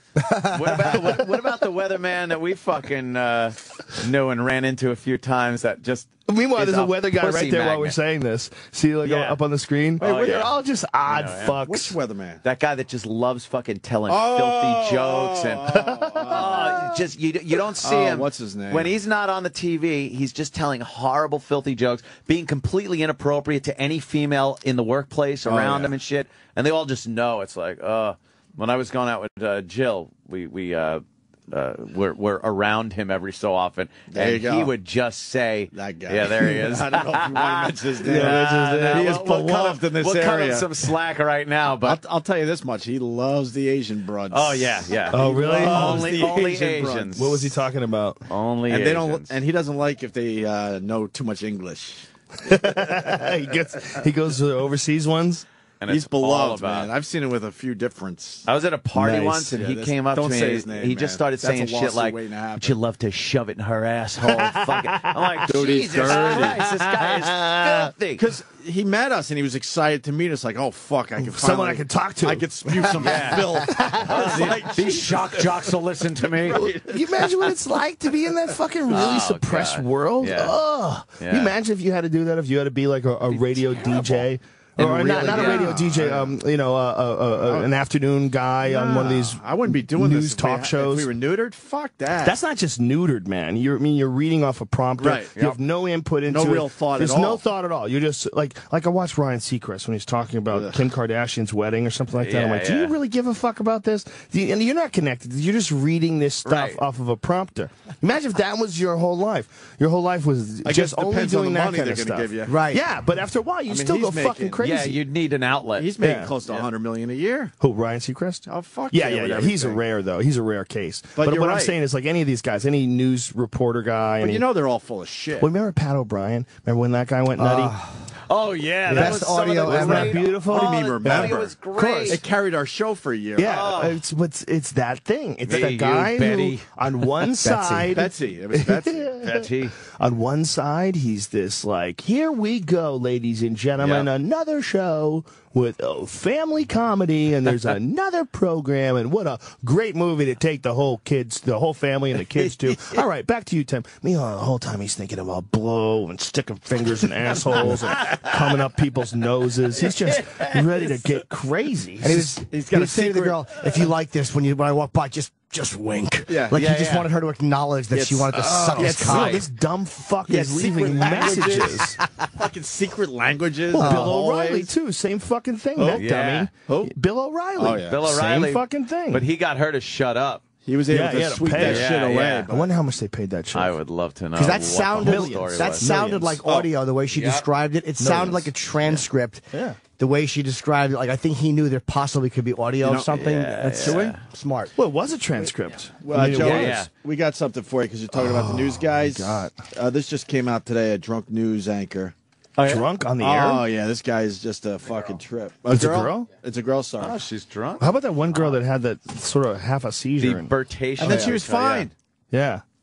Weird, huh? Some residents were celebrating a new addition at the New Ulm Medical Center this afternoon. The Virginia Piper's Cancer Institute opened, and new members were invited to an open house with food and tours. The new institute is twice the size of the old center and incorporates more treatment options to employees. Clinical trials and genetic testing are also offered with the expansion. Families in to help design. Wow. How do you know Can we see her face? Yeah, I want to see her. How do you know she's drunk? Did they say it? Can we pick it up from your video? Is there, that her Sam? right there? Is that the video? Yeah. The big girl? Let's take a look. From Sam's. I feel like the Christmas season is here and near Wasika. She might just be stupid. Yeah, she looks retarded. the fucking thing says, is news anchor drunk or just Minnesotan? Today's event That's what it says on Gawker. Music, food, and a chance to meet the Santa dog. They felt 3 ways for Christmas, parents and grandparents. She might have just got hit with a fastball. Really, our first major thing is springtime on the farm. So even though it's snowing on drive. and wet She and cold, has like fucking stupid it's one eyes day though. closer to spring. She looks doped up. Other events today included holiday card making, tree lighting, Well, and also she could be Play-Doh on for the pills. kids, and all aimed at Pills are more to likely increase because pills make people the pretty Christmas functional. spirit Look there. at Rush Limbaugh was Well, taking bringing more 100 people of to them Farm America a will day also bring and doing in his radio donations for the show. local food He bank. took so much OxyContin he went deaf. Yeah, yeah. Is that what happened to his fucking dumb ears? That's what Alex Jones says, and I'm sticking to it. Okay.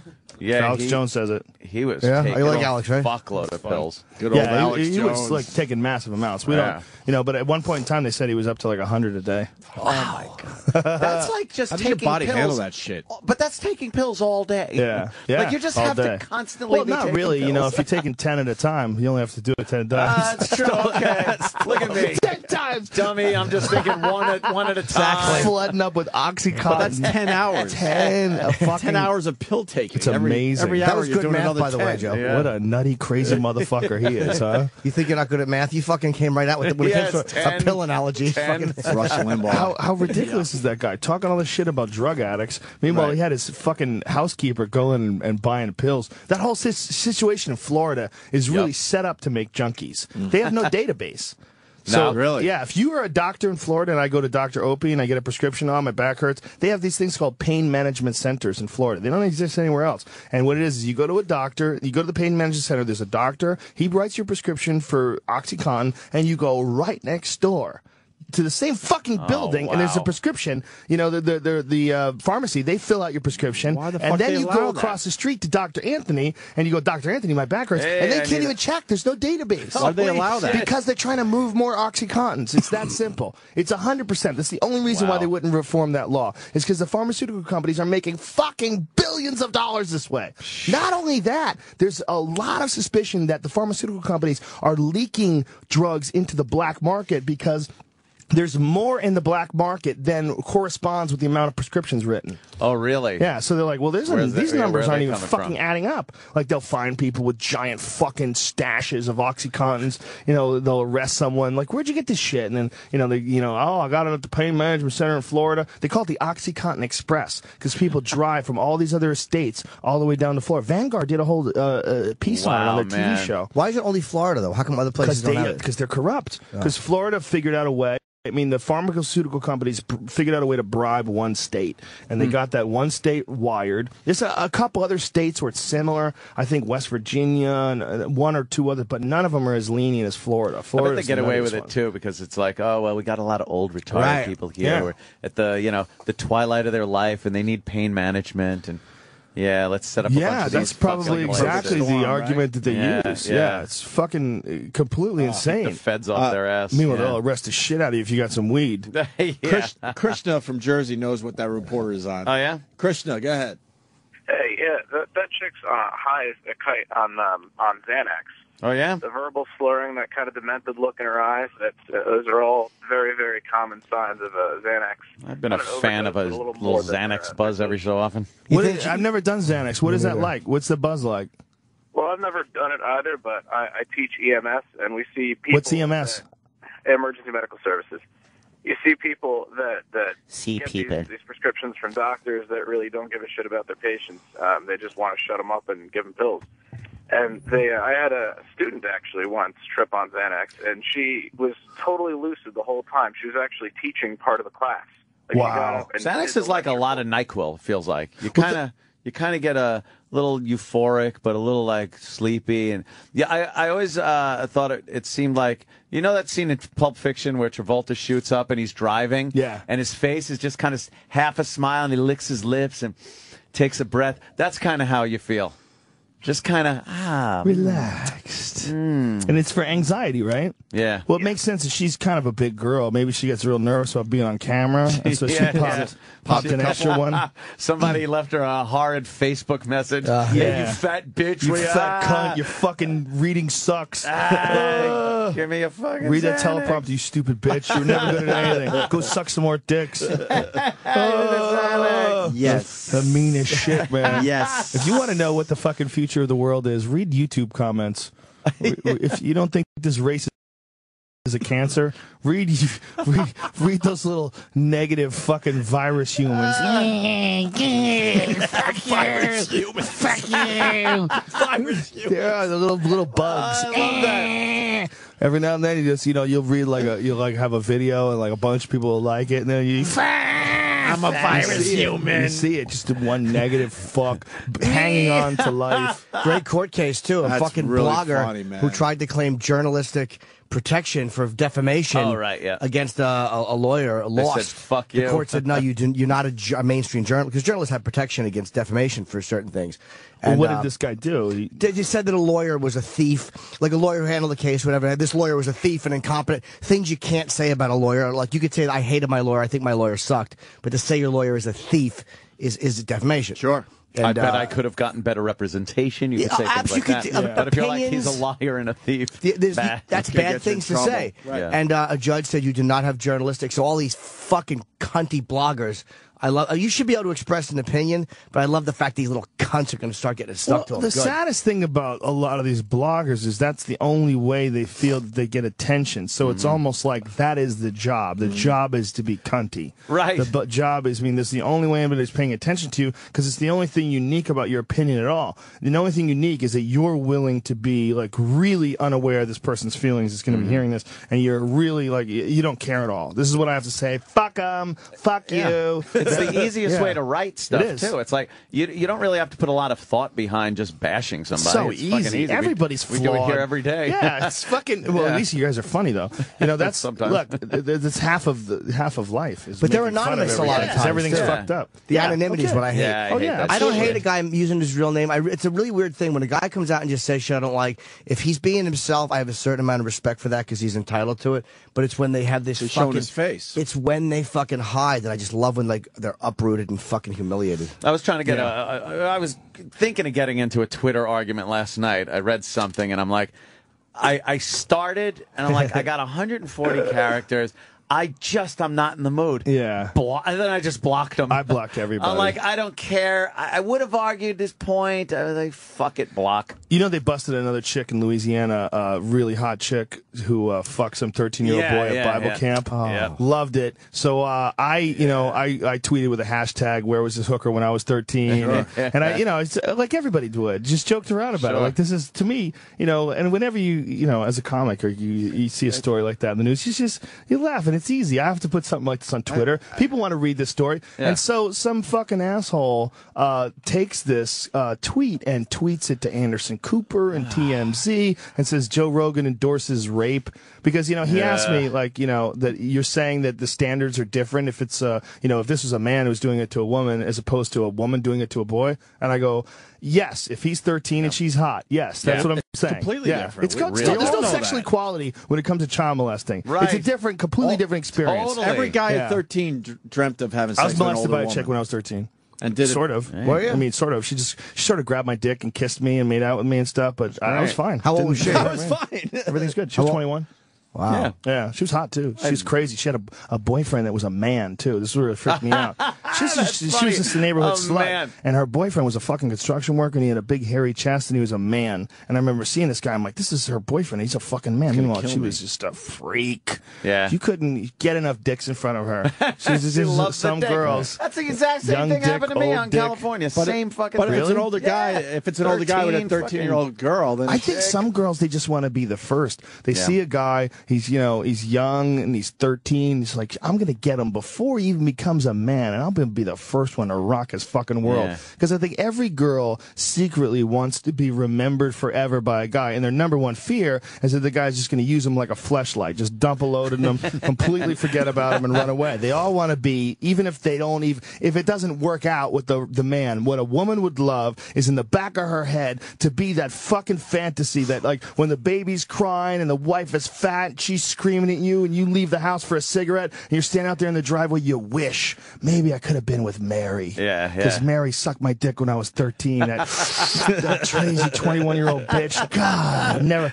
should have stayed with her. Like, for a woman to plant a romantic seed like that, it sounds crazy, but that's what a lot of these bitches are doing. A lot of these bitches are just getting their first licks in. Yeah. They know. They're like, this is not ripe yet. It's not ripe. I'm taking a bite anyway. I'm taking a bite anyway. There's a lot of people looking at this piece of fruit, and I'm going to bite it. And there's my legacy right there. Yeah. He's going to fucking keep my pussy alive in his head.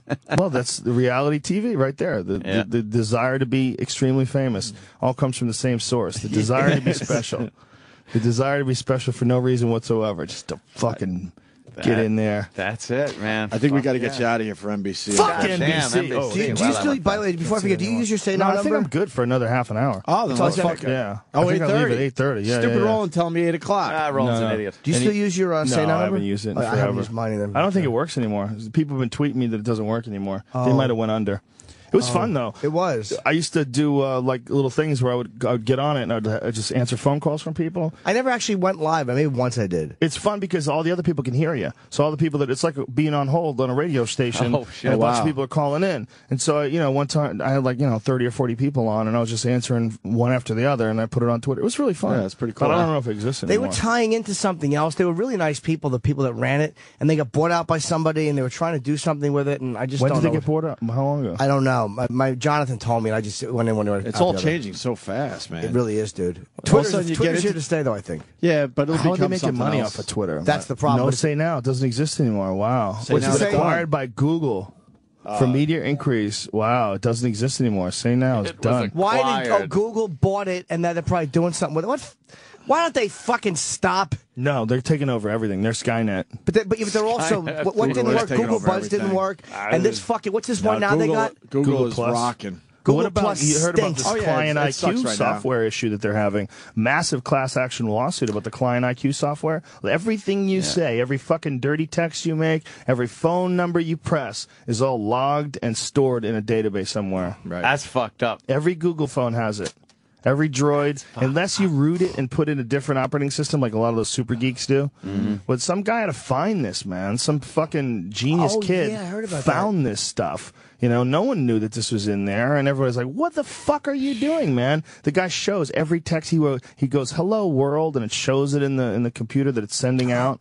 Wow. Yeah, everything he wrote. Every if you send a picture, every number that you press on the dial. You just take for granted that you're sending it from point A to point B, and it's going through so many channels during that transfer, and you take it for granted that it's just gonna you're gonna see it, and then the end person's gonna see it at the end of the line. No, we're becoming part of one. It is a really weird evolution. One giant collective conscious. Where eventually, when we start thinking like Bernie, what the fuck is it? Not Kozar. Ray. Ray Kurzweil, was saying that we're all going to be part of this, and I believe when computers are part of our brain and we can just think Google and think what we want, we're all going to know what each other's thinking. Thoughts will no longer be private. We'll be punished for certain thoughts. Yep. And I'm not saying that that's wrong. It's where we're going to evolve to. That's a step along the way. What it is there's a bridge between the monkey and whatever the fuck we're going to become, and we are the bridge. We're the halfway mark, you know, between whatever event. It's unquestionably there's going to be no secrets. It's going in that direction. You know, with Facebook already, you see the lack of privacy that people have, and how much and they're willing to give it up. Yeah, What you know about people you just do not even know is amazing. The amount of information you can get on a person and that's just you ever feel like a creep because someone sends you a message and for whatever reason you see someone's face and you go, wow, she's really pretty, let me click on her link.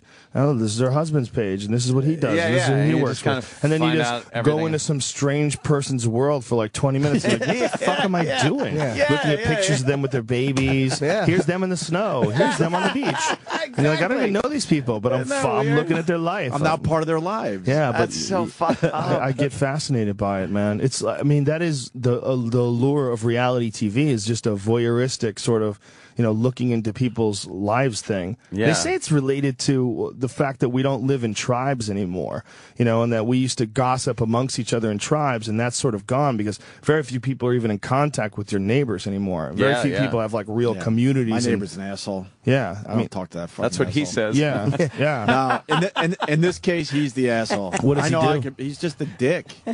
He every time he sees me, he goes, "Can I help you?" I'm like, I live on this fucking. Does he want to help you? Yeah, maybe he looks at your cock balls and thinks you need a release. Maybe he's just got an aggressive way of picking up on dudes. Yeah, fucking. Tries to make you feel uncomfortable. Yeah. That's his move. It's just his one-upsmanship move. Can I help you? Well, I was thinking about sucking dicks. Yes. You want to say, yes, I need some painting done. Please do. Yeah, and maybe he'll come in and help you out.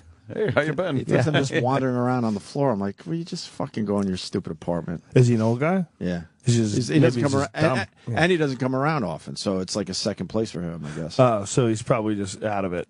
Yeah. But he's a dick. Yeah, it's hard to fucking find a nice group of people you live next to. Yeah, man, I have a buddy of mine who moved into a house in Oregon, and they fucking poisoned his dog. Someone in the neighborhood poisoned his dog. He doesn't know who it was, but his dog just moved there from California. You know, dog's barking at shit. That's what dogs do. What the fuck am I doing here? Ruff, ruff. So someone gave him poisoned fucking dog food, man. Wow, that's brutal. Welcome to the neighborhood. I killed your dog. Yeah, that's... Holy Here's how you find out who did it. Find out who's working the day shift. Or the night shift. Find out who's working the night shift and sleeps during the day. Right, because that will drive you nuts. Yeah. We should.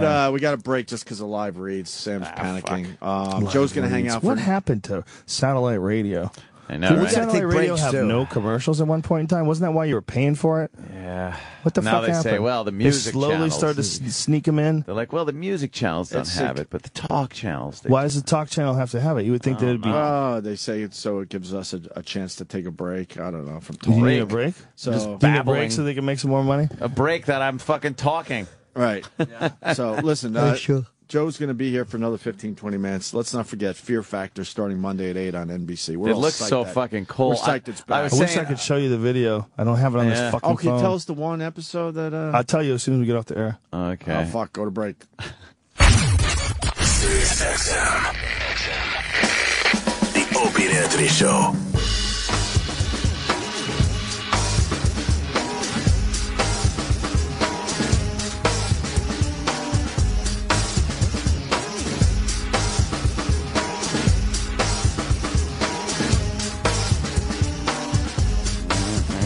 Exactly. I'm in a bad mood. I was just telling Joe Rogan, I fucking hate Twitter because people like turn me on to shit I don't want to know about. And someone just retweeted a tweet from Kim Kardashian. She had a life-changing experience in New York City. The life-changing experience was a reading from that fucking hack John Edwards. Oh, really? You don't believe John Edwards? Please, Joe. Please. No, I don't. The only psychic phenomenon I believe in is the ones that we can't control. Or the rare instances where someone knows something's going to happen right before it happens. I believe in some psychic fucking abilities, but John Edwards is a hack that's just making money off. Anthony? Off people? I don't know. I'd like to. There's no evidence. That's unfortunate. I know. That's just it. No evidence with all these people. I'd like to be able to, move a matchstick or something like that. We've talked about mind. We're so cool. Bend that spoon. We've talked about John Edwards a lot on this show. Not a spoon. And we've had people on. There's no spoon. He's got fucking microphones. He's using all the tricks Yeah. Oh, Penn Jillette. Penn Jillette he torches that guy. him on our show, explaining how it's done. Well, because you want to believe, so you lead the person on. Like, I'm thinking of this relative, and you give up the answers for the person. There is psychic shit that they can measure, like whether or not someone knowing that someone's looking at them. That's actually measurable. Oh. They've actually proven that people can statistically that there's numbers that show that people can actually tell when people are looking at them. Right. That is a weird feeling that you get. Yeah. What the fuck is that? That's an instinct in nature. So you're going to get attacked by something. You can feel you're being looked at. Right. Yeah, but how's that even happening? Yeah, where is that? The reason there's a guy. What is it? Sheldrake, Robert Sheldrake? No, I forget his name. Shit, I forget his full name. You got everything else right. He's got a theory called the morphic resonance field, and the idea is that there's some sort of a field that connects everyone together, and that's why dogs know when their owners are coming home. Rupert Sheldrake. And that's how dogs know, like, in advance. Like, that's also provable. Like, you could put, like, cameras on dogs and, like, the owner will they be, like, freak out, yeah. There are weird times in the day, the owner will be on his way home and the dog will, like, perk up, Could it be chemical more so than electrical? It could be all the above. Like, even somebody looking at you. Perhaps, there's some kind of a chemical reaction that your body picks up without smelling it. Or twins always say, all twins say this, that they can sense when their twin is in danger, and then they know when their twin is hurt. How the fuck do they do that? What is that? Yeah, that is and maybe weird. that's just a more extreme version of some sort of a connection that we all share. Right. It's probably something that's evolving. If you think about human language doesn't exist in the form that we can communicate in. As far as we know that dolphins have ways of communicating and orcas do. But we can't see the evidence of how far they can take it because they're not able to manipulate their environment and change their world visibly like we can. They don't have thumbs and shit. But what we can do is, a fairly recent discovery. It's only been around for about 40 or 50,000 years. And the idea that we can do this is a fairly new thing. It's a new beast. The idea that we can communicate with our mouths, and essentially we're reading each other's minds. You're able to relay all your thoughts, about anything. That's why vibrating air. Yeah, through air. Well, how do we not know that there are a bunch of other senses that are slowly coming out of the amoebic form? They're slowly coming out of the embryonic form, and that they're going to eventually become a part of our everyday life. These senses and these abilities to communicate. Yeah, maybe what picks up the other senses can pick up other things. Our ears right now they're made for sound. Yeah. You pick it up, but perhaps they can do another thing that we don't quite know of yet or haven't really developed there's all yet. Sorts of weird shit. Like appendixes. This used to be a fucking thing there to process certain types of foods that we don't eat anymore. There was an organ. It slowly shrank away. What did it process? Drying up. I thought it was raw meat, but then I've been told that that's not true, that it's actually like certain plants and fibrous plants, like before we cooked plants, that people had to be able to eat some, break down some shit. I haven't really looked into it. You want to look into it? Just sits there and gets all fucked up on some people. Whatever it is. Our diets evolved and changed, and we don't need that anymore. You could take that out. You could take the spleen out, right? For the look at our fucking bodies. At one point in time, we had to be able to exist outside in the cold and shit. You know, we were hairier. We were whatever the fuck we were. We were more monkey-like. Yeah. You know, at one point in time, right? Yeah. Something had to change, slowly become us. You know, it's a real mind fuck. It really is. It really is. You really wrap your head around it. Like, where you can imagine if you could like peer into what human life is going to be like 1 million years from now. 1 million years. That's a good one. Yeah. If you could just like look forward. You know, they give you a virtual reality goggles, and you pop forward 1 million years and take a quick peek. Maybe if they could figure it out on a computer, maybe a computer could extrapolate probabilities, take out natural disasters, and say, okay, with the current extent of evolution and technological innovation, where are we in 1 million years? How about the next 100? The next 100 is going to be nuts. The next year is going to be nuts, man. That would even be cool to know. I mean, this is the big theory is that technology increases at an exponential pace. Meaning, It's Ray Kurzweil. Ray Kurzweil. And we had him in, by the way. What a bore. Was he a bore? He's got great genius, theories, but he's a talking. bore. Yeah. And his documentary was like slow as shit. Well, it's cool they cut in and out of him, and they have a bunch of other people and dissenting points of view. His thoughts and his theories are fascinating. I think his time frame is off, though. He thinks 40 years, and I think that's wishful thinking on his part because he wants to still his be 50s. around. But I think that his time frame from singularity is off. Some people think it's even sooner than that. Right. Yeah, McKenna thought that it was going to happen so much quicker than anybody could ever imagine because of the fact that... Can you explain that for the people that didn't hear the Ray Kurzweil on our show? Well, the idea is that, you know, it's not... What it means by an exponential increase is that it's not like 1 + 1 is 2 and 2 + 2. It's every year it gets faster and faster and faster. And with every new piece of technology, more new pieces of technology, more new innovations are built forth on that foundation. Mm-hmm. And it eventually gets to a point when the way McKenna described it is a fascinating way. He said it's like, think of a funnel, and at the top of the funnel there's a large mouth, and if you spun a marble around the funnel, at the top of the funnel it will take a long time for the funnel to go in a full circle, but as it gets to the bottom it's going faster and faster and faster and faster and faster, and it will continue to do that, and the funnel will continue to get smaller to the point where more information is stored and shared in a moment than in the entire record of human history. And that's where we are now. You know, there's some sort of a statistic about data use, and the statistic said something like up until like 1980, human beings used X amount of gigabytes of data. Well, now they use that every 2 hours. Yeah. Whatever people accumulated from the beginning of human language and 40,000 years of culture all the way up to like 1980, we do that every couple hours. When you think about how much of a pain in the ass it was to not know something, and what you had to go through to then learn it, it sucked. You either needed encyclopedias in your house that had the answer to what you were looking for, or you had to go to a library, or like it just wasn't right at your fingertips. Or God forbid you couldn't remember an actor's name. You'd be there like for hours just going, God, it's right there at the tip of my tongue. Now, boom, IMDb, bam, you're there. You don't have to type you got it. the You name. just talk it in your phone now you just talk it into Siri or something. Or Google Voice. Google Voice. The Google and eventually we'll just microphone button on the Google thing. Yeah, it's just like it's incredible. Anything. Question. But it was it sucked back then. You just went around not knowing shit. And people could bullshit you. Remember the goddamn conversations you'd get in? Do you where the Illuminati is set up? Fort Knox is underneath the White House. There's 9 million pounds of gold. Like, what? That's hilarious. Yeah, Remember those stories? People could bullshit you, and you really had no recourse. You're just like, I think you're lying, yeah? Well, that's how, like, all the best, theories and conspiracy theories got for, like, with UFOs and fucking Roswell. They were basically like Bible stories. They were just told, they were passed on in verbal form over the years before anybody ever put it on Wikipedia.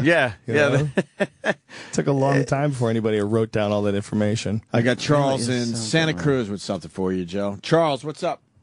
Hey, what's going on, guys? Hey. Hey, look what happened to Hitler. He brainwashed all those guys without the information. Anyway, there was this kid in the 20s that was deaf, and they started noticing that he was able to react to them like 10 years later.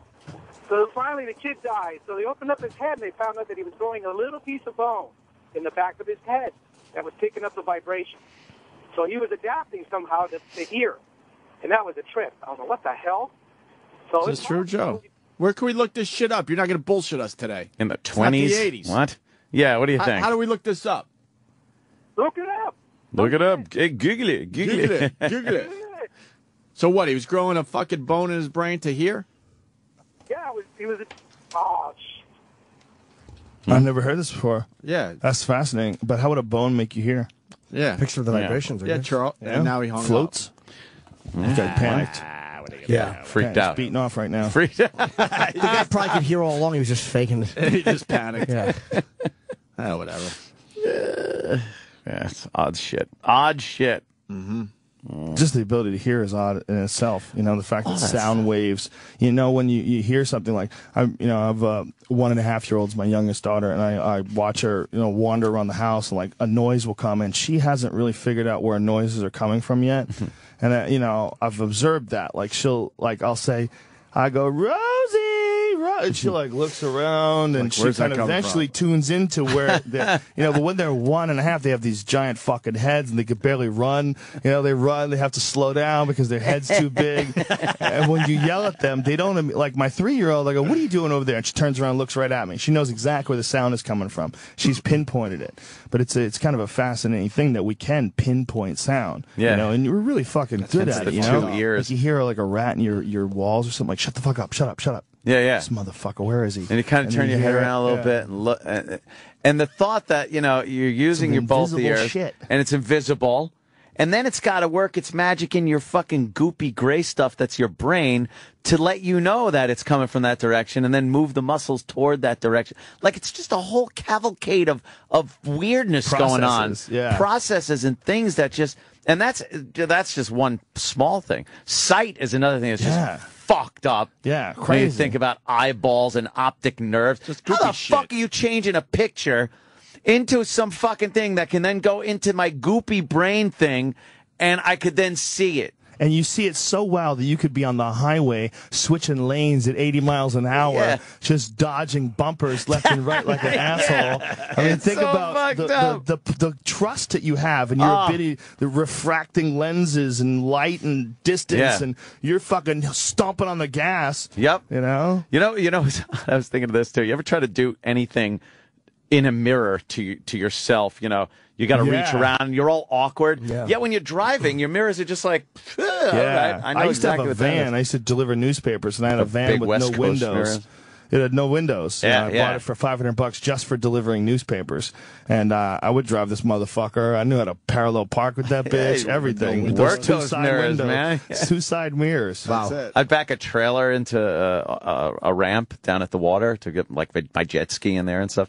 And you wind up just figuring it out. Where 2 seconds becomes wham back in. Because you're a gamer. And you like myself like the mouse and keyboard. Mouse and setup. keyboard better, way better, yeah, yeah. way more precise. But you remember when you first started using it, and you couldn't figure out where the fuck your guy was. spinning? You had to Motherfuckers think looking at the about. ground. If But you after have to a think while- about what you're doing, you're fucked. It becomes second nature where you're walking sideways when you come by a hall, and then you spin around the other way, and you're not thinking like, what keys do I have to hit to spin around? You're just. You're It's going becoming like an this. extension of you. you. Just all right, Yeah, you back get that way, boom, boom, boom, boom, boom. WASD going for forward, Yeah. back, side to side. Yeah, you're just kicking and ass. then the mouse, it becomes it really reacts to your brain. It becomes an extension of your eyes. It's just so weird how that shit works. It's amazing. It's just fucking amazing. It's amazing, and it's probably only the beginning. Yeah. Whatever the Not fuck we're gonna probably. be, 100%, right? Yeah, It's, absolutely. that's why I get angry when people want to save things. So just save the Komodo dragon. We need to Yeah. No, we didn't save anything. No. 90% of everything that's ever existed is fucking dead. All right, and we're gonna be dead too. And if we're not dead, then guess what? We're gonna be like this forever. We're never gonna evolve. We're gonna be this retard monkey with nuclear bombs forever. This is gonna be us. No, we're gonna have to become something better and greater than this eventually. Yeah. It's if we came out of the primordial slime and we were single single-celled organisms, and we eventually became people who make rocket ships. For sure, that trend's going to keep going. Yeah, it's not just going to stop. You got to keep evolving into so something. fuck the Komodo dragon. The Komodo dragon can suck my dick. Take a picture of it, store it on a file, and we'll get back to it. Yeah, and then kill all those baby-making freaks. We'll make new ones eventually. We are just we're very eggs. short-sighted and we think much too much of ourselves as individuals. To think like, well, we have to save the planet. It's like in the little speck of time you're here, it's nothing. You're not going to do anything to this dumbass planet. And it probably has wiped out complete civilizations and entire populations of the planet time and time again. So it's like, no, you better worry about just saving yourself, having some fun. Well, that's what Save the Planet is. It is save ourselves. We're not caring about the planet itself. No one's trying to stop rocks from hitting the moon. It's just about we have to make the environment more livable for ourselves because we're all concerned with things that are going to affect us. Like, no one thinks that stuff is going to fly off the earth. We're trying to make the environment more livable for us. So really we have a guilt issue. We have a guilt issue, like the spotted owl. Oh, we lost the owl. Yeah. Spotted the dodo bird is gone. Human beings, the Tasmanian tiger, wherefore art thou? Fuck them, man. They're all gonna go. And guess what? We need to be more concentrating on the fucking rainforest and the ocean. The oceans are polluted, and we're sucking all the fish out of it. There's a giant Texas-sized patch of floating plastic in the middle of it, and it gets bigger every fucking day. Is that true? Fuck yeah, Some it's people true. say it's not true. Fuck yeah, it's true. It's gotta be true, Vice.com. That guy was on my podcast on Tuesday. Yeah. Shane Smith Do we said have that they pictures went of out this there. thing? Fuck yeah, they do. They don't have pictures. They have video of it. They have footage. Can we see this video? Yeah, 100%. The garbage patch is fucking huge. It's giant, and it's not stopping. Not only that, there's several garbage patches. There's an Atlantic garbage patch. There's a Pacific garbage patch. There's a couple garbage patches all over the world. That's fucking just deep all the shit that we have these currents, these natural currents that the water flows in, and these natural currents just automatically pool this fucking shit that we throw up. It all comes into one big pile. I want to see the video. Enormous. We're just so disgusting. We really are. Think about it. We go into the water, we pull all the fish out, kill the fuck out of them, and then poison whatever's left. Throw our nuclear waste in the water. And But you know what? We'll just fuck ourselves up, and then in time, the Earth will just be this pristine, nice place again. Yeah, we'll be gone. The thought that we could ever do permanent damage to this planet is really kind of silly. The amazing thing, though, is how quickly we did the damage. We've done the damage through the industrial age. That's it. Yeah. Before that, nothing. We didn't do fucking shit. Go back to the cowboy and Indians days. Yeah. What'd you do? You made a campfire? That affecting the fucking ozone layer? No, we had no effect. So essentially in 200 years, we've completely changed the surface of the Earth and our impact on it. Like, all of a sudden, we've become toxic. It's like we were in gestation period, and we got to a certain point in time, like AIDS, all of a sudden we decided to come out, and boom! Yeah, there was an incubation period, and then we just for a million years, Earth is like, I got herpes, but it's no big deal. Like, I got people, but it doesn't even flare up. And then one day, the Earth's immune system got a little low. People got fucking badass. We invented nuclear weapons and garbage, and then boom! Now the Earth is sick as fuck. Now the Earth is a serious case of human herpes. It kind of was necessary, though. I mean, I don't think we have the ability to make some of the great shit we can make without leaving a lot of waste and garbage and poison. It's just we do it so quickly. It's what it is our rational minds haven't caught up with what we're capable of doing. We haven't really like planned it all out. We're just doing whatever we can do while we can do it. Yeah. I just find it astounding that you just pull things out of the earth and manipulate them with heat and other chemicals, and then you make things that fly. Yeah. To me, that's astounding. Well, what's even more astounding is all this comes out of the imagination. We pull all this from the ether. So from the ether, this one thing has these ideas. Like the ideas are out there in the ether, and there's this thing, this animal that's like a little antenna, tunes into these ideas, and then manifests. Now you got to make it work with world. what's around you. Yeah, metals and rocks, and melts stuff down and creates these things, and these things build onto other things that other fucking monkeys create, and next thing you know, they got a large hadron collider that's making black holes. It's like, hey, I want to travel like 3,000 miles an hour. Jesus. I got to build something. All right, let me take some of this rock, some water, some of this shit, and then you mix it all together, and you're fucking propelling your ass at a few times the speed of sound. It really is fucked up, like the mind. For how fragile our bodies are that we were talking earlier, the mind is that is like an unlimited thing that we really haven't hit the wall with yet. Not even close. Yeah. It's not even close. And the experiments that we're having now are so far and above and beyond anything anybody's ever done in the past. Like all the Large Hadron Collider shit, where they found that they've managed to create this quark gluon plasma that is so. I think it's 400 billion or 40 billion tons for a sugar cube of it. Oh shit! A sugar cube of it, and they've managed to create particles of this stuff. That's amazing. Yeah, it's like neutron star stuff. Yeah, no, it's more dense. It's more dense than a neutron star, and they've created it. The E-Rock. Yeah. The E-Rock. We got to get Joe out of here. I got unfortunately. to hang out with Al Roker in an hour. Well, that's a little different than what we've been doing. Great. Back to dick gonna jokes. suck. I know. Back to dick jokes. Back to shitty shit. Fear Factor starting Monday at 8 on NBC. We're all looking forward to this. This show should have never went away. I guess I was happy it went away. You needed the break. Yeah, I wanted a break, but now you're But back. I enjoyed it doing it again. Yeah. You know, it's all about having the right mixture in me when I do it. I was going to say something. I was going to say something earlier. I forgot the trailers that I've been watching for the show. It looks not so much the eating and disgusting thing, but I'm seeing people physically being fucked with in ways that is like there's a person, they're right in front of you. Bah, they're 300 yards away. Oh, you see what that the bungee fuck cord happens? thing? That bungee cord thing in a helicopter was one of the nuttiest ones we ever did. Insane. We had these people. One person was attached to a tree, and the other person had to free them. And they're connected by all these, fucking chains and shit. And when the person undoes the last thing, they get launched through the fucking air. I mean, launched like 600 feet in a matter of a couple of seconds. It was crazy. Yeah, and then they're suspended over this giant rock quarry. It was really nuts. That helicopter. Have you tried any of this shit? Just... No, they don't allow me to do any of those things. You're not allowed to try it out? No, because it would have to be, I would have to be insured for it. Crazy. Look at these shit. Yeah. They're just catapulting people and the moving vehicles and the crashes. It was way bigger and crazier this year. The best way to describe it is that if you look at the old Fear Factor, look at that. That's oh man, the old Fear Factor, we had an A, B, and a C stunt. So the A stunt was like the first thing, and the B was like the disgusting eating thing, and then C is like the grand finale. Well, the A stunts on the new show are way bigger than the grand finales on the old show. It's fucking way over the top. Yeah, I mean, oh fuck that. We went deep, dude. You saw that? Jerry's like, no fucking way, man. Out of a window. It was Through really the window, weird to do, man, because like Matt Kunitz said it best. It was like we went into a coma for 6 years, and then we came out and did the show again. You're clean shaven on this too. You look different than you do for on UFC. Yeah, they want me to shave for some reason. I don't understand Just that. to make it a different look. So America loves you.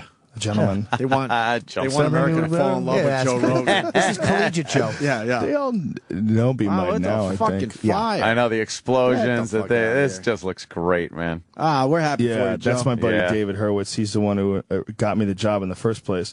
When I was first doing Fear Factor, when I came in for the audition, I was making fun of everything, and they didn't want to hire me because of that. Right. They're like, we can't have this guy. He's going to make fun of everything on the set. We want this to be scary. And then Hurwitz was like, what the fuck are you talking about? Look what we're doing. We're supposed to be making fun of this. Yeah. If we're not making fun of it, other people are going to be making fun of it for us. Right. But wow. it was... What was that you're holding? A big bat? Giant thing of Madagascar hissing cockroaches. The famous hissing cockroach. Did you find anything new to eat? Yeah, we did. The stuff that I was telling you about. We won't give that away. We won't get into that, but wow. Anything else, though? No, I think it's all like along the same lines. It's just they made people do things. It wasn't just eat this. It's like, you got to play horseshoes, and then, whatever the distance is, then everything became a game. It was much better thought out, and, you got to realize that stunt technology is really advanced. Mm-hmm. And on top of that guy right there, Matt Kunitz, he's the executive producer of it. Great guy. And Matt also runs Wipeout, and he runs 101 Ways to Leave a Game show. Remember that show? Sure. He does that as well. So, they have so much experience with stunts and with producing and creating stunts for TV shows. Holy shit. It's crazy. It's We're just watching the way over trailers. the top. It's so much. It's hard to remember. The other show was nuts, but this show, as nutty as the other show was for the the time for 2001. Yeah. This is just as nutty for Is that 2011. how long ago that was on? 2001. amazing? Yeah. Holy till when? Till 6. Oh my god! And then we were off for 5.5 plus years, and then all of a sudden we're back. It's very strange, man. It was like really like the first day was surreal as fuck. Like it didn't even seem real. But then the second day it was just, oh, I'm going to work again. Yeah, it felt like you just never left. Yeah. How long did it take you to shoot? One episode. For 3 stunt episodes, it's 3 days, and for a 5 stunt episode, obviously, it's 5 days. Those are for the How the cool 2. are helicopters? Pretty fucking awesome. Fuck yeah. We have these badass helicopter pilots too that can fly side by side. So there's the wings, like one guy will go up and another guy will go below, and they'll move around like that. But if they go like this, tink. Yeah, the everybody rotors dies. hit and everyone Tink. dies. Great. Yeah, but they managed to not do that always. That's for the camera work, right? Yeah, and Those you are know, great obviously we have to be really careful and not do that anywhere near gusts of wind. And that was a big stunt. We had people drive a truck into an ammo dump.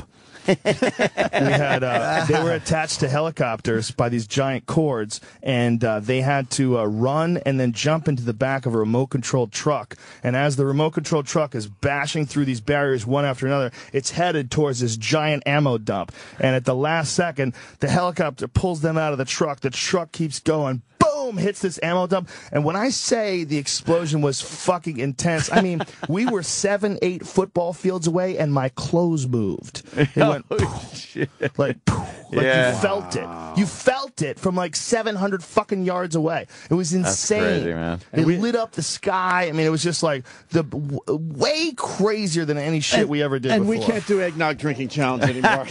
You guys need to just go straight internet. Yeah, You no know, shit. At We're a heading- certain point in time. I We're pretty hear much ya. heading that way. I hear you, man. It's pretty obvious. What are we to looking everyone. at? December 12th? Monday, December Yeah, 12th, Monday, 8 December o'clock. This coming Monday, Ann. 8 p.m. 7 on Central. 8 p.m. on NBC. Can't fucking wait, With man. that, we got to get Joe out of here. He's got to talk to Al Roker. Well, thank you, boys, for having me on. Joe, Always thanks so awesome. much, And it's man. a Seeing you, pleasure man. to have my podcast on your network. It's an honor. I really appreciate We love that, it. having Please, me you're on your fucking great. channel. It's cool as fuck. We fucking having love Joe. it. Joe Rogan on Twitter, of course, too. And UFC this weekend. Of course. Yeah, Machida John Jones, versus Leo Jones. Machida. We didn't even get a chance to talk about that. It's gonna be a great fucking one. Al Roker. All right. Joe, we'll see you soon. God damn it. Joe Rogan. This is the Opie and Anthony Show on Sirius XM. What we have here is the best of both worlds. The fastest reflexes modern technology has to offer, onboard memory, and 30 years of human experience and interaction. BoboCop, what are your prime directives? To serve the public trust, protect the innocent, uphold the law, and to jerk off in a toilet, all right? Part man, part robot. Complete imbecile. Alive or dead? Dead or alive? You're... What am I supposed to say? Hey, fuck you, you metallic mongoloid. Eat a bowl of dicks. Will he be able to recall his past memories? Don't you remember? Bobo, it's you. What's me? You, Bobo, it's you. Who is? Holy fuck, Bobo! You! It's you! Bobo, it's you! I think I'm in a weak signal area. K-9 units, please respond. We have a 16-3 in progress. All right, let's go, Mr. Mamoonigan. Bobo Cop! Who is he? What is he? I suck. The dumbest, most annoying person on the planet is now a law-enforcing cyborg. BoboCop, any special message for the kids at home? Believe me, all right. You gotta wear a condom when you go to sleep, because you don't want to jizz in your pants when you're... BoboCop? Sorry. I mean, stay out of trouble. Bobo Cop.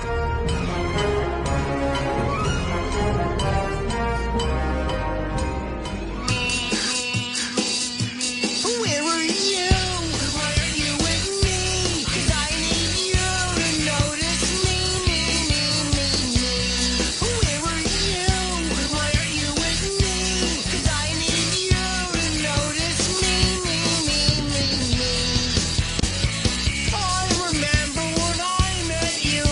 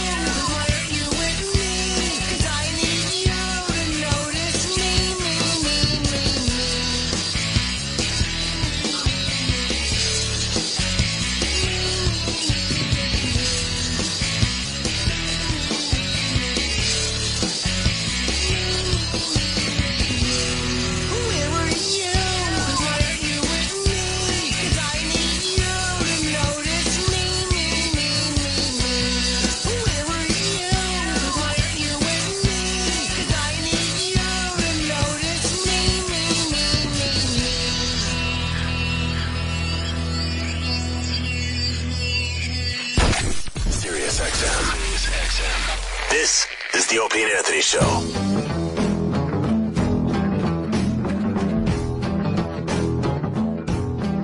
Once again, I want to thank Joe Rogan for stopping by. Joe's cool, Fucking love man. the guy. I'll tell you this much, too. I just talked to him for like 10 minutes in the hall. That fucking guy is so loyal, too, man. Oh, yeah. Just so appreciative, man. And I'm sitting there like, what are you kidding me? It was fun just listening to you for 2 hours. You know? Yeah.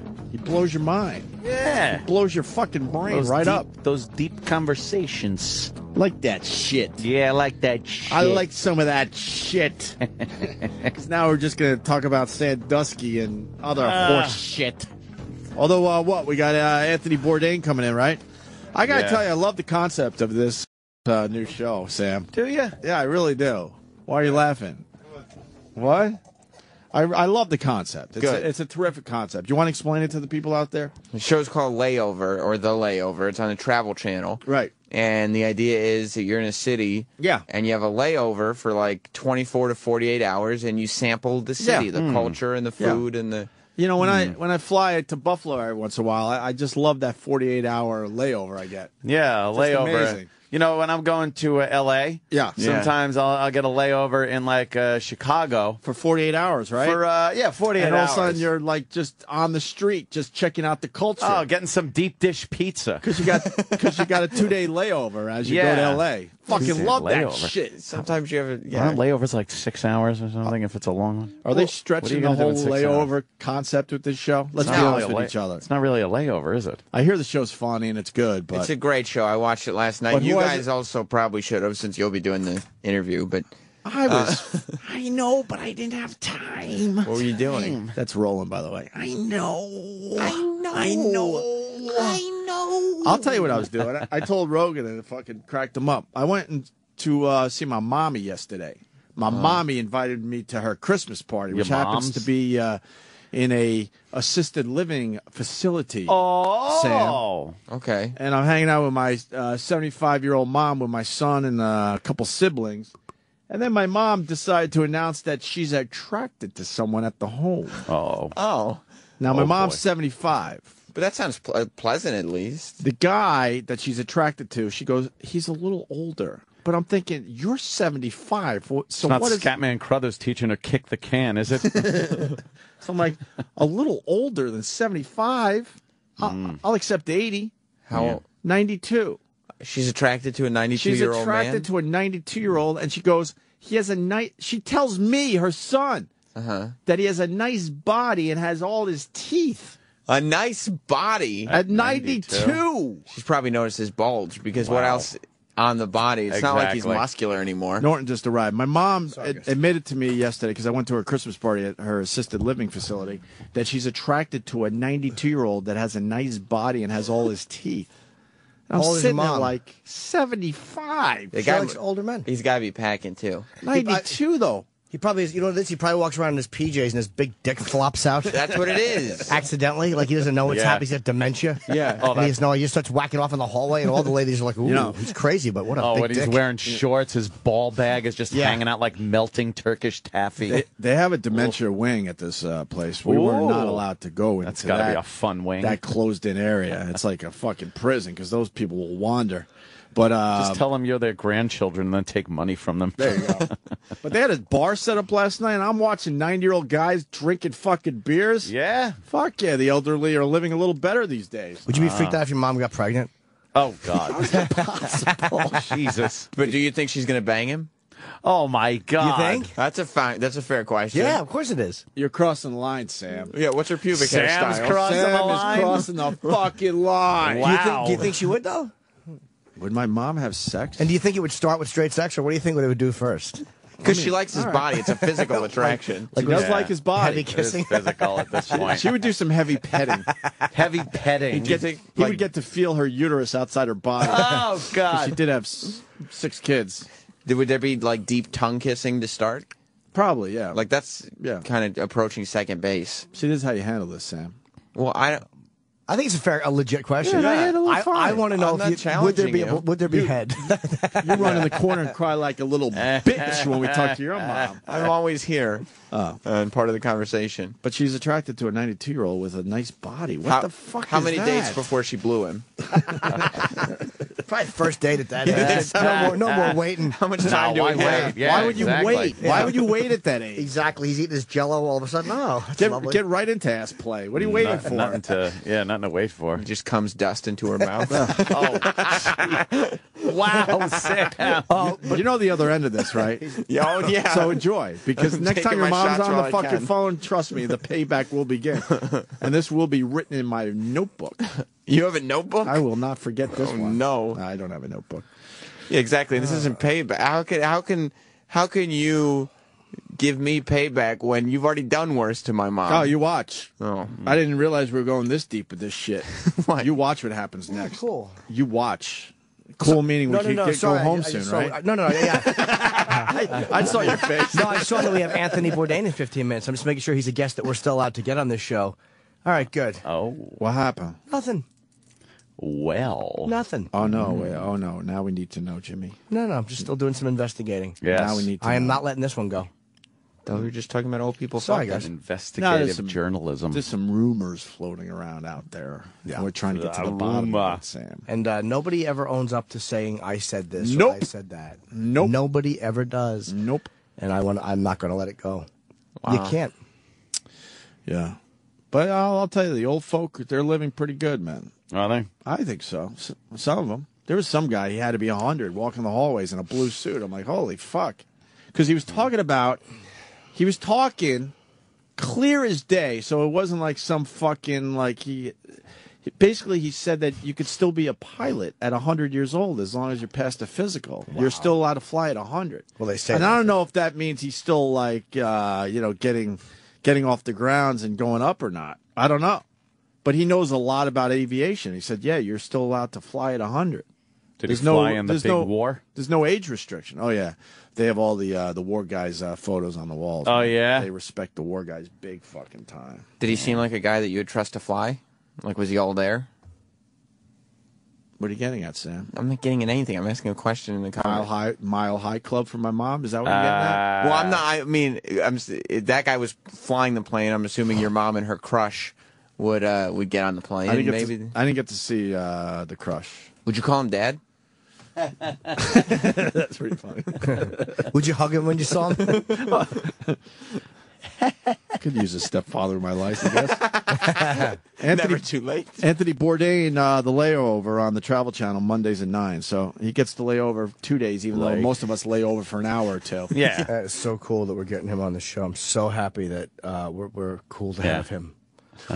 Jesus. That's great. It's becoming more obvious. No, I love that. Why? Sometimes we're not allowed to have certain people on our show? Yeah, I'll say it, Michael C. Hall. There was an issue today, I guess, but I'm really happy. Today? He's here today. And we're not allowed to have him on? No. Why? I don't know. I'd be interested to find out. Someone's saying we're not allowed to have him? Not necessarily in theory allowed to, but, you know. This is publicist? Who's being spoken to about this? That's what I want to know. I talked to Gary. We're going to talk to Bladder, and we're working on it. But just wanted that out there. You're voluntarily going to talk to them? I want to thank. It's unacceptable what's happening. Would never. Unacceptable. Well, I want to thank Steve Bladder and Gary and Rob for making an appearance at Patrice O'Neal's memorial. That was so. Oh, that's right. They didn't go. Yeah. Oh, that's right. They didn't go. I will on that say that there's something happening, that the company is doing something that's very much the right thing. Something. I'll tell you what it is once it happens, but there is something the right they're doing. thing is you go and make an appearance. I agree. The guy was a massive force for this channel. I agree. I'm not going to downplay this. This fucking Patrice was the next guy. Look, I think they sent flowers. Or did they? I have no idea. I don't know. I'm not sure. I'm assuming that they would. I don't understand why they wouldn't represent. The company wouldn't represent. That bothers me, man. To be honest with you, Opie, I tell you what it is. It's a weird lack of connection. I don't think it's hateful motives. It's just a weird. It's the same thing we run into. like there's a weird disconnect. It's a weird window that you're talking to people those through. dumb little things. I bring this shit up because it's the dumb little things that makes us a little happier and makes the people listening to us a little happier when it happens to them in their fucking jobs. How do you not show up at a memorial for a guy that was a massive force for this company and basically worked for free? You know, he got his money the other way. He got more people to show up for his gigs and stuff like that. Sure. But in the end, this company didn't have to pay him for all that amazing radio. By tomorrow, I may have a better answer for that, though. There may be something really good. The second one, with the Patrice issue. Tomorrow, I'm not going to kill them on that because there might be some good news. I'll know by tomorrow. But is it the thing? Maybe, yeah. But the other thing... Is it a money-making thing? Possibly. I don't know. Well, that's a no-brainer. They better do that, too. But the... no slack for these fuckers. But the Michael C. Hall thing has nothing to do with that. Oh, boy. And oh boy, it's unacceptable. It ain't right, and it's not something I've ever. Do you have more info on this? No, and I don't want to throw anybody into the bus until we know. All right. I worked in urology over the holidays. All the old people are looking for Viagra. Oh shit! A lot of these people in this place I was at last night, they're down to fuck. Yeah, I know. There's no doubt in my mind, man. Really? There's no doubt in my mind. Yeesh. Why? Certainly heavy petting. You think your mom's down to fuck?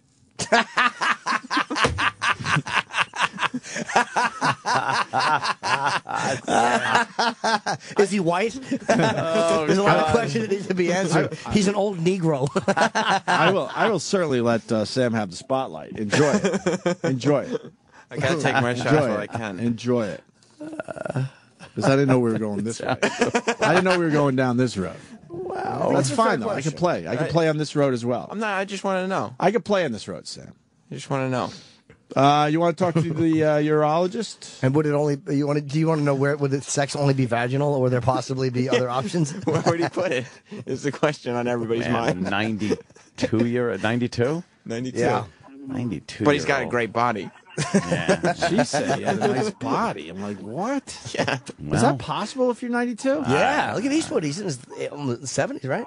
He looks a big horrible. difference. He looks terrible. The guy's probably talking about? I'm thinking the guy's probably one of those old fucking. But I'm just saying, Bridges of Madison County, he took his shirt off, and he was probably only in his 70s then. He looked horrible. Andrea, what's up? Hello. You know what? Hello. Hi, Andrea. What? Oh. What do you want? What's up? Hello? Hi, Yes, what's up, Andrea? You're on the air. We got you. Oh my God, I'm sorry. That's all right. Yeah, so you. I work at a urology group, and I just wanted to let you know that they She was gonna say they definitely fuck at that age. Yeah, definitely. Those cocks definitely work. Yeah. She's, they all look for Viagra or something. Oh, with that. What's this? I'm not part of this. I gotta hear this. The guy's giving me dirty looks in the hall and doesn't even fucking say hi to me. I'm done with it. I gotta hear So this. someone else fucking. What do you this. mean? Who? Fez gives me dirty looks in the hall now, even though everyone is having a little fun with Fez. So I'm gonna officially say I'm not part of this next minute and a half. Well, this has to do with our buddy Colin Quinn, who, as you know, goes on Twitter and tweets hysterical things, and people actually take him seriously. Yeah. And they just stop following him. He retweets everybody that insults him and calls him horrible and unfunny, and they look like idiots because it's obvious. It's Colin. It's obvious to everyone that he's just fucking with everybody. When he writes shit like, I'm all for freedom of speech, but somebody really should regulate what people say. It's like, that's hysterical to me. Right. Well, I guess he was having a little fun. And the joke is that people are actually buying into it. Yes. And then he retweets. That's what makes it fun for everybody else. Well, I guess he tweeted that he had a problem with a bit that was on SNL, and he said that he didn't appreciate it. And it was reported as a real tweet and real kind of news thing by our own Fez Wadley. Colin Quinn was calling out Saturday Night Live over their parody sketch about the Penn State Sandusky scandal. So he said he's ashamed that he was ever associated with that show. Do you want to Google Colin Quinn? Yeah, okay. I mean, I did. See if this is what he always does with his Twitter, that he's just fucking around. Oh, okay. Remember we just had this story not too long ago where you said, I forget who he fucking ran down, but it was supposed to be like, Denny's going back. Please, I'm fucking joking. I think it was Will Ferrell being high. Oh, yeah. Will Ferrell was high every time I saw him. Remember that story? Yeah, I fell for it. I'm an idiot.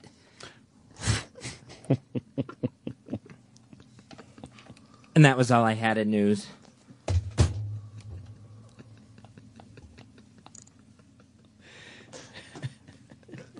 Tuesday is news day. Twofer. Yeah, I didn't have enough. Oh, no. How far did you fall short? 3 hours and 50 minutes. Come on. I thought that the Colin Quinn thing was going to have legs. All right, it is the Ron and Fez show, 866 Ron Zero Fez. Let the record state Anthony was laughing hysterically. I kept my mouth shut. How could you not? I don't want to deal with that shit. How could you not laugh? Well, he thought it was real. Enjoy the dirty looks in the hallway. No, just Well, it's the same way. You bust each other's balls. Just thought it was funny. Just thought it was very funny. And then coming up 3 hours and 50 minutes short on material. That was funny. What's the thing? Like Fez takes over Tuesdays and does a lot of news? I guess Tuesday's news What day. do we know on that, Sam? Yeah, Tuesday's news day, and it's sort of like, you start the show with news, and I think Ron is letting Fez have the ball. Uh-huh. But then, Fez did his 10 minutes. Uh-huh. That was that. All right. Well, Anthony Bourdain is here. Yeah. Oh, cool. You sure? Is he coming in? He was right He's by right the outside. Oh, excellent. Let's bring him in. Let's make sure that the other shows won't take him and then we can't have him. No, I just want to make sure. I don't want to step on any toes. For the people that are confused, everything comes out in the wash. Not everything just comes out. In the wash. In the end, I mean. But I don't want to be a jerk. Right now, we we know just the facts. Yeah, Honestly, I don't. I'll help you toad it. We're You doing need some me to toad it for investigating, ye? and Jimmy certainly will have a lot to say. Yeah, well, but right now he has, I am some asking. vague things to say. What you doing, Wash? I want to make sure. I understand. Because I want to make sure nobody told his publicist that we can't take him or we'll cancel him if he's on another show. I just want to make sure that didn't happen. Because why would you do that? Okay. I don't comprehend it. That would be crazy. All right, let's get him in. I'm happy to talk to him. Yes. Let's bring him in. It's not a Howard Here situation, he is goes. it? No. Oh, no, I would understand that's that. what people are Hello, thinking. Anthony Bourdain. Fuck yeah, Anthony Hello. Take a Bourdain. seat right there, my friend. How are you, sir? Really good. Fucking love Anthony Bourdain. You just missed Joe Rogan. He's a big fan of yours. Yeah, yeah. Was he... Joe is here. But he's got to do TV today. gotta- The whole Fear He's Factor got to thing. talk Is, Al Roker. Fear Factor thing is back with a vengeance. Holy Jesus. Looks better than ever. Yeah, Life's good yeah. for him. Like him a lot. Yeah, he's an interesting guy, okay. right? Oh, yeah. He's crazy. You on and, his podcast? I Perpetually love doing stoned. that podcast. It's a brain-damaging podcast. It really Yeah. is, right? It blows up your mind, right? It does indeed. Makes you, Makes you feel weird about your own humanity. And yeah, it makes this mortality seem, and it whatnot. makes us seem really stupid. It was, Why you get bother? strangely cotton-mouthed right through the whole thing. Yeah. Which can only be solved by, massive infusions of beer. So by the end of the 2 hours or whatever, you're baked. It really is an entertaining I don't know how podcast. Joe gets as much done high as he does. Like, when I got high, I got nothing done. And Rogan is just, he's doing television shows and Very he's reading and he's Podcasting, he's a really bright guy. UFC, Yeah. it's unbelievable. Some Raising people. kids. Very, very functional. Yeah, and I think he atmosphere. grapples. I mean, he trains. Yeah. I can't, Yes. I'm that sitting there crazy? too lazy to change the channel from My Little Pony. Yeah. You want to talk about the layover? The new show, Layover, huh? yes. On the Travel Channel, Mondays at 9 p.m. Yeah, it's sort of a more useful version of No Reservations. I mean, in all these years of staggering around the world, the crew have kind of figured out, good stuff to do in a short period of time. So we, this time out, we tried to do something that's actually useful. Yeah. And the concept is, we all have layovers? Well, we were joking about it because we've never really had a 48-hour layover because we're not international travelers.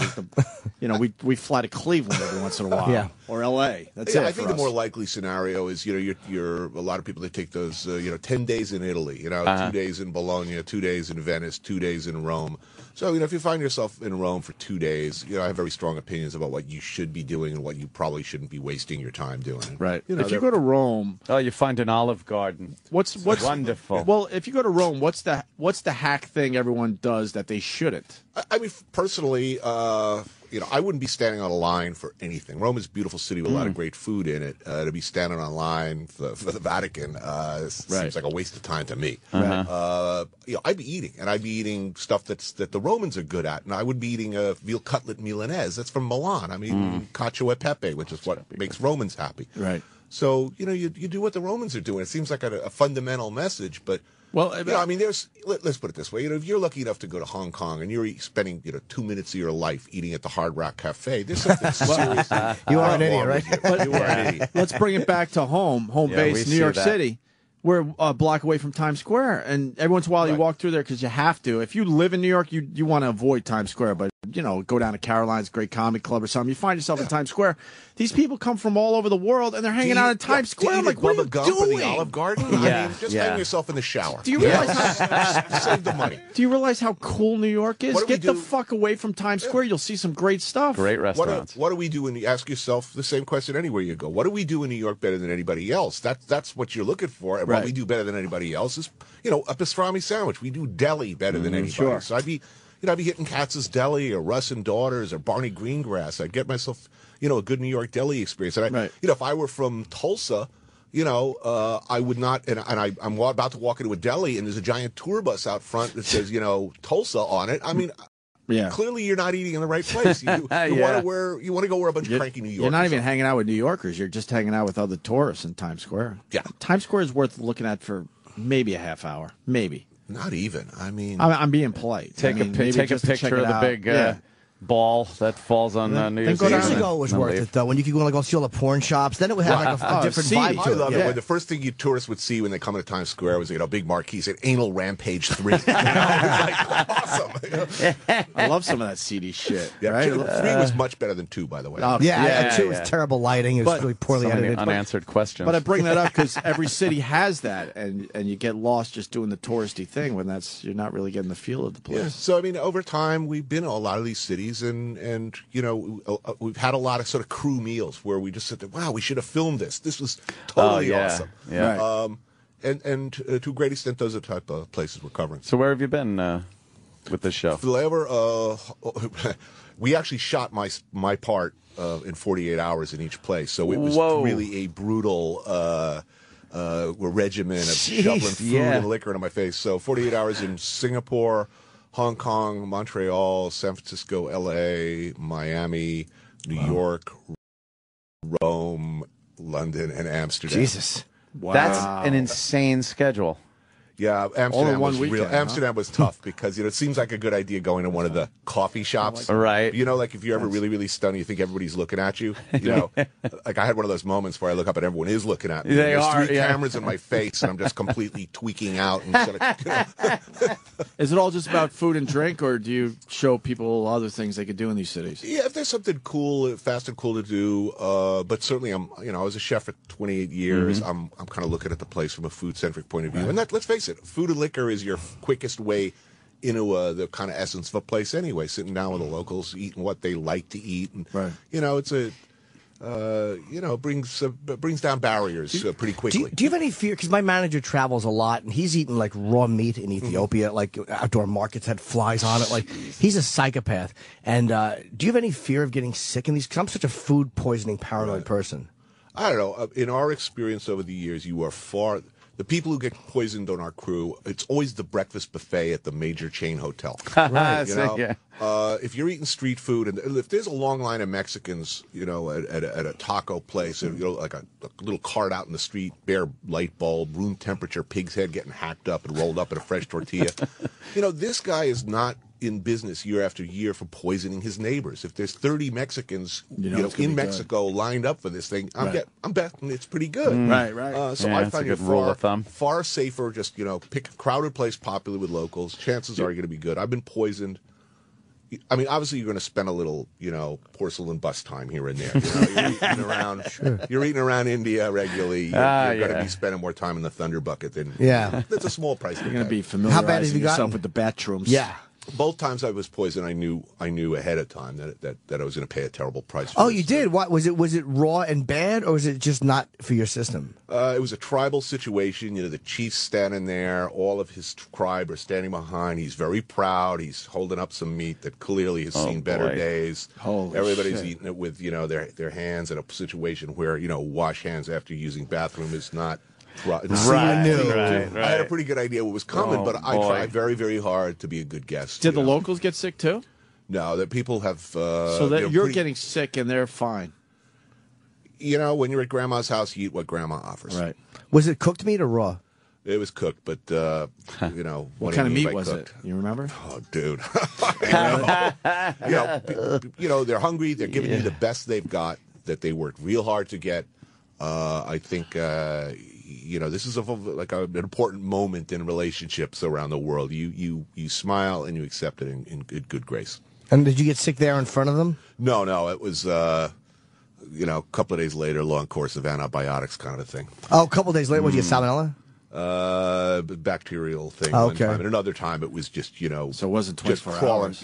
hands in Liberia. I was, crawling on my hands and knees for 2 days. And what did that forgot to kill me. What was that food? That was probably, bush meat. Who knows what? Take your pick. Whether oh it my was, God! I'm getting Are you worried about parasites? I've been really lucky. That's something I really haven't had any of those. It's a constant source of humor on the road. We're always making because of course we're well familiar with all of them. So guinea worm jokes are really big on the show. Oh yeah. What are those? Oh, dude, you don't want to hear this. I do. It's like a 6-foot-tall worm that crawls around under your skin and pops its head up now and again, and you got to wheel them out. I saw that on that show. That parasite huge problem in monsters inside us, they call it, or something. Huge problem in Africa. Could you see it moving under your skin? Yeah, apparently it's really painful and really tough to get rid of. Really easy to prevent. I think Jimmy Carter is heavily involved in eradicating the problem. Liver fluke doesn't sound like a good thing, right? What's a liver fluke? You don't want eggs in your liver. You don't want things hatching in your liver. Liver fluke. It just sounds bad. Yeah, that sounds terrible. Yeah, so far so good. I want to go back to the food. Obviously, you've eaten stuff that has made you really sick. But what's the worst thing you've eaten? The worst thing I've eaten was I think it's called harkarl in Iceland. It's their sort of national traditional dish on their Torablat holiday, and it's basically putrefied fish that they then pickle for 6 months. And the stench alone would stop like a charging But rhino. you sit there going, I don't understand why they enjoy this. It's a Viking thing. It goes back to when they didn't have refrigerators, and it's sort of their show. They're proud of their Viking roots, and I mean the cooks handle it with rubber gloves, which should be a warning, you think. And you eat it? Were you able to keep it down? One bite of that was enough. You do that with a lot of shots. Did you keep it down? Yeah. Do people eat like a whole helping of it, or is it a bite? It's more of a snacky. So they hate it too. They kind of want the tradition to go away. Enough with the Vikings. I know. Let it go. If they had refrigerators, the Vikings would look like, "What are you assholes doing? Put it in the freezer." Most of the young people in Iceland, it's like, wait, we don't have to eat this shit anymore. Right. Putrefied. How do they putrefy it?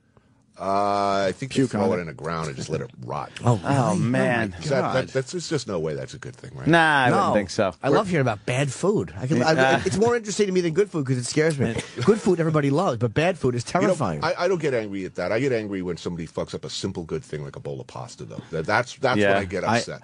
You know what? That's funny you should say that. I live in New York, and I do take out a lot, and I can't find a good bowl of pasta. That's all I want. Well, they pasta have to that jazz travels it up. Takeout is good, right? It's so much. But even if I go to the restaurants, I can't find it for the most part. It's so much easier. How do you fuck that up? Yeah. You have to work extra hard and add extra ingredients and spend extra time to fuck up a simple good thing like a bowl of pasta, which is what drives me completely insane. If you want pasta, you want just a basic bowl of pasta. You don't need the 20 minutes. A can of good plum tomatoes, a clove of garlic, and a leaf of freaking basil. Thank you. How hard is it? Thank you. You don't need to make fresh any of that. You have a nice bowl like most Italians. Right. But people insist on, I don't know, chicken Caesar pasta. What? Just too much shit What going is that? on. Right.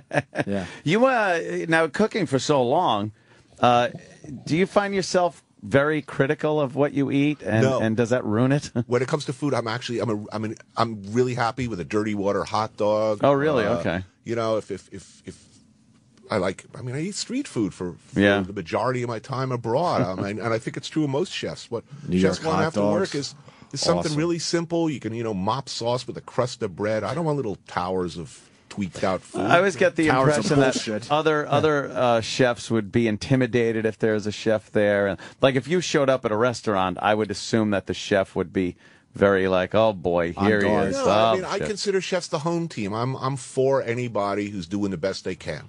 Yeah. If I don't like the meal, I'm not going to. You're not one of those guys I'm that not a screams, critic. "This is shit." I'm not a critic. I'm an enthusiast. What's this crap you gave me? I just saw Ratatouille.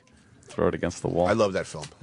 My son loves it now. 18 I cried months, like thank a baby. God. Did you? I didn't see it. Oh yeah. I mean, when the Anton Egos, Ratatouille scene where he turns into a little boy. I was like, Yeah, you love it. Go get Patton Oswalt on the phone with your We kid. had him on yesterday. Oh, Pat yeah. was here yesterday. It was a yeah. weird day. We had Patton Oswalt, and then I had to drive back and forth to Long Island with Ratatouille in the car. I mean, have him call your kid and That's talk not a bad like idea.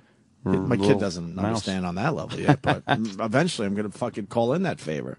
What do you think the fascination with celebrity chefs is? 'Cause it's a weird thing that has happened. Like maybe it's just the next logical step in watching people do stuff. well, in a lot of ways, I think we're catching up with the rest of the world. That we're actually thinking about food and we care what we're eating, and it means something. And when I started out in the business, nobody was interested in what the chef thought. They didn't care what the chef thought was good. They didn't care what the chef believed himself to be good at or what he liked to eat. The chefs were backstairs help. They were the service, people. And people in general weren't that concerned with food. They looked at it like filling up at the gas station. I don't know why it changed. I think people like Emerald probably were really helpful in that regard. But the fact that it did change is good. I mean, chefs are empowered. You go in a restaurant now, you go to a Mario Batali restaurant, you kind of want to know what the chef there thinks is good. I'll have your best game. You know what you're better at. That you know better than me. People are more willing to try new stuff, and because of that, you're by and large we're eating better. Did you eat sushi when you were in Japan? Oh yeah. Is it like everybody says it's great there, but is it right? Well, there's great sushi in New York. There is sushi in New York that's as good as almost all the sushi in Japan. What's the best one in New York now? Well, Masa is the most expensive restaurant in America. That's certainly. Where's that? That's in the Time Warner Center. Oh yeah, I have seen that. Oh, right. And Yasuda is awesome. There are a bunch. I mean, again, if they get a large Japanese clientele, you're on safe ground. What you need to know about sushi is it's about the rice. Yeah. The sushi master takes like 3 to 7 years learning just how to do the rice right, and then of course they're paying a lot for that. That's silly. I could figure out rice. Yeah, it's just rice. It's just rice. Rice and I roni. could never, if I spent the rest of my life learning it, I would. But what are you never, figuring out? First of all, where you're getting your rice and what mix you're making, and really these guys, how tight you're squeezing it, how perfect. It's sweet, such a consistency. sour, It can't be too dry. hot. You want It's it gotta be hot, sticky. crumbly. You want it still a little warm, Yeah. sort of crumbly. When you're eating sushi in a high-end place, you eat it with your fingers. If you pick it up with the chopsticks, the sushi chef's going to squeeze it a little tighter for you because you're a dumbass. Right. Tell them about the place in L.A. I did my Nizawa. You're in only been- Nizawa it's in Studio City. I've heard about this. It's really good, right? It's amazing, but he only serves fish. You can't get anything like California Not a rolls. place you go and ask for California. Oh, no. No, He'll but it's get a pissed bizarre little strip mall place that looks like nothing, but it's the best sushi I've had anywhere. I've eaten at some pretty good sushi places. You know how to piss that guy off? You go in, you're one of these goofs who, like, immediately, before you've even had a piece of sushi, you pour a big thing of, like, soy sauce into the dish, and then you take a big wad of the wasabi, start mixing it up in there. You're killing that guy. You're basically spitting in the milk of his mother, you know? But I use soy on everything. I like a little. I just like it with all. Not in and that place, man. You want him to like you, right?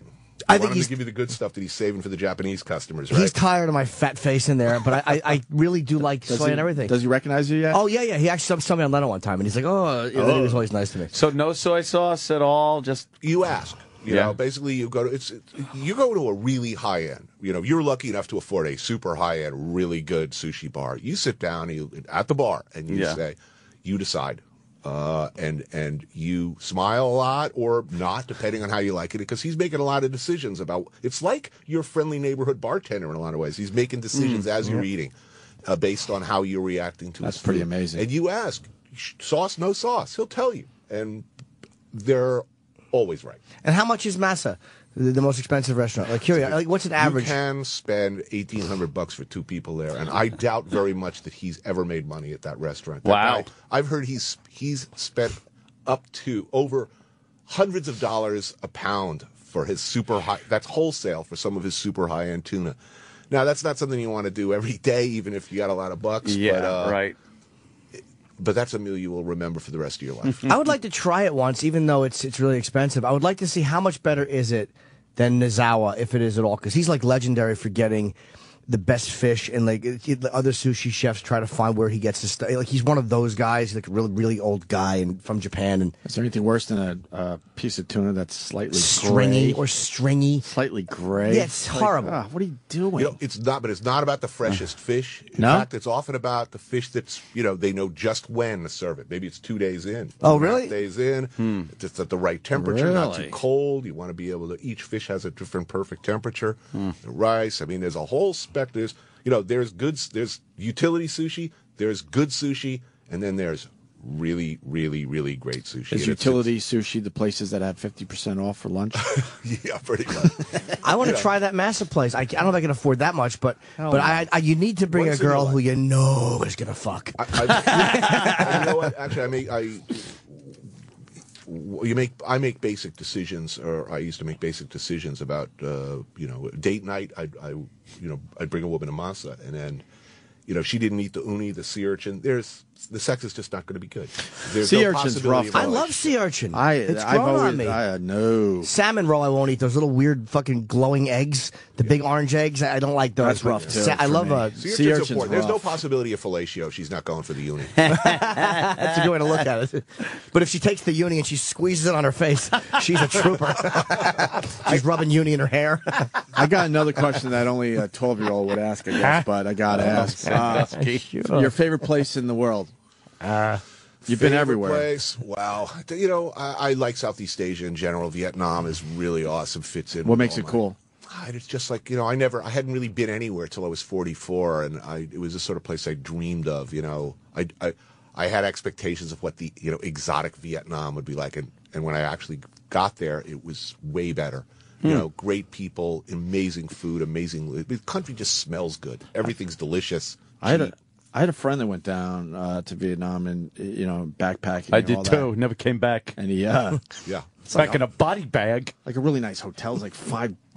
It's just he couldn't believe how far his money went down. It's there. just beautiful, and the people are food crazy, and they're really proud of their food. So Yeah. strangers will feed you, just to show you how good they got it. It's They like Americans there now. I mean, they love it. They do. like Americans. They really, they've been fighting for 600 years. So I asked about this. I said, aren't you guys pissed? And they're like, don't flatter yourself. Before you, there was the Japanese, the French, the Chinese. After you, there were the Chinese, the Cambodians. They say, sit down, eat, let's get drunk. I got some rice whiskey here. Look how good we got it. What was the worst alcohol? Worst alcohol? Oh, God. I've seen some of this shit. I've eaten a lot of cloudy, shit with particles in it, and old diet, Pepsi jugs, and somebody's. Just about everywhere in the developing world, somebody's fermenting something or distilling something in a 55-gallon drum, and they want you to have some Or of the it. snakes in it or whatever. Well, one of the gestures that I dread is when your people are being really nice and you're in their home and they say, "I have something very special for you," and then they make this gesture. This will make you strong. It's like, oh no, something's going in that drink. And what has it been? Means there's going to be some dick involved, or bile, or some kind of essence of something that. They worry about boners a lot in certain in parts of Southeast Asia. We all do. Let's see what's really good for the erection. I don't think anyone ever for all of the many times I've heard around the world, this will make you strong. I don't think I ever sat up from a meal, with a raging heart on. Right. Sow my seed. But did you feel something going on? Do in the oysters area? do that? Because I'll eat oysters. Something Just like they make you more potent. Did it feel a little more alive after you got up? Did it jump? Did it jump a little? No. Yeah, I don't think that works. Whatever's in Viagra and Cialis, I guess, is just it. I actually said through a third party, I'm not the friendliest guy towards vegans and vegetarians and PETA types, and I actually sent word through a neutral party to the annoying Paul McCartney that if he really wanted to save some cute animals, he should spend his money on buying 10 million hits of Viagra and spread it around Southeast Asia, where they're always whacking rhinos for the horns and, draining bile out of bears. Give me something that works, and they'll stop killing these cute little animals. And the problem with vegan food is some of it's really good. Like there's a place called Gobo on 6th Avenue which has great vegan food. But so much of it is just awful. Like, it's rough. I wish it was good. Because, hey, look, I like animals. I really did try. I would eat vegan. But wouldn't it be better with, a hunk of slow-cooked pork in there? Yeah, or if they got something that tasted just like pork. I would like that, but they don't. Only good pork. You always feel like you're missing something. They call it something different. Chicken. Yeah. The dish would be great if there had a little chicken. The only place I can eat vegan, basically, or vegetarian for a sustained period of time is India. I mean, that's food. That food tastes good. I don't like when they call it tofurkey. Or would you like some perk? No, I don't. I mean, you want a not dog? Or is it a fucking turkey? Make up your mind. I find it really disturbing. This sort of weird Franken turkey. And texture-wise, it's just awful. No. And it doesn't taste like the actual meat. They try to make it taste like what you would season the meat with because they can't make it taste like turkey. So they put smoky shit on it and everything. It's terrible. Yeah. One of my girl used to be a vegetarian. It was a pain in the ass. Right? Go out or go into my family's house. I got a big Italian family. We go over there for Thanksgiving and Christmas Eve and stuff, and it's just a shitload of great food. And she's like, could you make me a pasta and just a salad? And you miss out on everything. Yeah. I don't find vegetarians to be as vegans. I think are a little more annoying because they don't use any animal products. Like, all right, you don't want to eat a burger, that's one thing. But what do you mean you won't eat fucking honey, asshole? They want to give chickens the vote. The chicken didn't make a decision to end up on your plate. Well, that's top of the food chain here. Sorry for the opposable thumb. Chris in New Hampshire wants us to ask you about squeezel. Squeezel, yeah, it was just a great misnomer. I was with my a Vietnamese friend of mine, and we pull off on the side of the road. And he'd planned a big meal there, and this place was completely empty. They hadn't been open for ages, clearly. And I'm trying to get. He works part-time for the Interior Ministry, so naturally these people were a little concerned. Hurriedly open up, start looking around for something to serve us, and I'm saying, well, what do they have here, man? I mean, what's the big specialty? Why are you so determined? Yes, they serve woodland creatures. And I said, well, what woodland creature? And he's like, I think you call it squeezel. And he was thinking of squirrel and weasel, I guess. Shit. And I don't know what the hell it was. It had some sort of spines on it. But I think it entered the lexicon. It's now, if you go to Urban Dictionary, the word squeezel is now kind of a word. Oh, God. Oh, it's not a real thing? Well, now it is. Yeah. Okay. Yeah. Oh, God. Was it any good? Listen, I'd rather eat squeezel than Olive Garden. Yeah. Okay. Olive Garden is a bad rap. Is it really that shitty Italian food? Yeah. Or is it just... It's just all right. I think, listen, it's like this. If you're planning on opening an Italian restaurant, I think it's important that you just ask yourself a simple question. Can any Italian grandmother in the entire nation of Italy cook better fucking Italian food than I'm planning on serving? That should be the threshold. And if the answer is, yes, they can cook better than anything I'm ever planning on serving, you should stay the fuck out of the Italian restaurant. Fair enough. Where's the best... I like Morton's is a chain place, which I think is really good. And that probably makes you want to spit on me. But I do love it. Where's a great steak place in New York? Wow. I don't know. I like, Peter Luger's terrific. Love Luger's. I've never eaten there. You've never been to Luger's? Paulie Castellano again. West Sparks is good. Yeah. Sparks Steakhouse, Do you like the Porterhouse? Porterhouse is great. Okay, Love good. Porterhouse. You got to Love do the them. Luger's experience. I know, but they Go don't to take credit cards. You go to It's Brooklyn, possible. it's all cash, it's wooden tables, it's just... It's possible to have a good chain restaurant, though. Yeah. I mean, look at In-N-Out Burger. That's a decent burger. Shake Shack arguably Love is a Shake chain Shack at this point. for That's burgers. quality stuff. So it doesn't have to be bad. Right. It doesn't have to be dumbed down. It's, Yeah. I think it's our... And I'm just against any place that refuses to serve me a burger below medium. What are you telling me? You're saying for your safety, we have to cook this well done. Why are you treating my burger, my birthright as an American citizen, our national dish? Why do I have to treat this shit like medical waste? This is unpatriotic to ask this of Americans. I'm really, really angry about it. So How do you like a burger? Medium rare is the optimum temperature for a burger. Really? And a steak to me. If you like rare, good. I respect you all the better. Personally, medium rare, a bit on the rare side. I prefer well done. I actually like the taste a lot. Life is bereft of the true pleasure of meat. Medium rare. I've tried. You're right. You're probably right. I've tried it, but I didn't like it as much when I could taste the Really? blood. I just didn't like No, it. Yeah. I like It didn't medium scare me. I rare. just didn't like it. Oh, it's so good. It was too chewy. Good It was a little too steak chewy. like You went to that. Machu Picchu? I've been to Machu Picchu. What's that? That's a place I want to go so bad. It's the awesome. fucking old civilization in the clouds, the hidden basically. city of the Incas on the top of the mountains. The Did you take- Spanish never found it. Did I take ayahuasca? Yes. The trail, right? Oh, I thought you were going to talk about the train. Yeah, I took the train. I'm not humping up no mountain. No, supposedly you can hump up the mountain, and it's an experience in itself. It is an experience. I should warn anyone who's considering doing that. The mosquitoes there are the most horrifying I've ever encountered. Why? They're tiny. They're tiny, but pound for pound, they deliver more damaging bites than any place I've ever been. I mean, 3 weeks later, you're getting raised. Oh, shit. Bumps. Really? It's really bad. So you, how long does this train take to get to the top of the mountain? Quick, like, I don't know, hour or two. And it's a swank old train, too, bar car. And, oh, really? Yeah, you're cocktailing on your way up. Where's nice this place? hotels up there. Nice. There's hotels up there now. Oh, Peru. Okay. Yeah, there's at least two really good hotels. One all the way up by Machu Picchu. And You never see that when they show you Machu Picchu on TV. Yeah, but it's not ugly. It's low to the ground. It's kind of tucked in. I mean, it's real nice. How high up in the mountain? I feel like an 8-year-old. Way high. Like you're having trouble breathing high. Oh, really? Is it like Denver or much higher? Way higher, I believe. I mean, you're chewing coca leaves, and not for its recreational value. And if you're carrying a can of, they pump the oxygen in hotel rooms in some places in Peru, and you need it. You're not feeling too good up around there. What do the coca leaves do? Not much. But they do seem to ameliorate. Like I don't do coke anymore, but I would chew leaves if I'm up that high. Do you have to ameliorate? It helps a little. Same feeling as doing coke? No. It doesn't.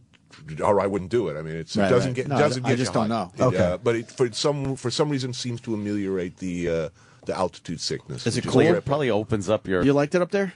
lungs. It's incredible. It's like Machu Picchu and Angkor Wat are two places that you look at it and you just pinch yourself and say, I can't believe it. And it goes with the Joe Rogan thing. Like, how the hell did they build this up there? Well, they were enterprising, hard-working people. This notion that aliens came and showed these, dumbass Incas how to do it is completely ridiculous.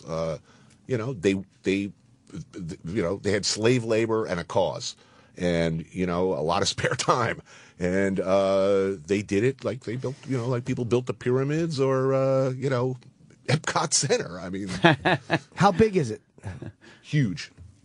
And like, is there more than 1,000 people in the city? Oh yeah, it was a big city. Oh, no one's there anymore. Yeah. Angkor Wat, there were over 1 million people living there. But no one lives there, obviously. No. The mountain city, nobody lives in? No. These are not viable structures. Yeah, it's old ruins. Oh, okay. Yeah, I'm sorry, it's old ruins. It sounds cool, but there's hotels up there, new hotels? Well, they're sort of living 8 there, hotels, yeah. And then they're nearby town. There's lodges and hotels as well. Oh, all right, that sounds kind of cool. But it's really an amazing experience doing that. I hear. Someday, maybe.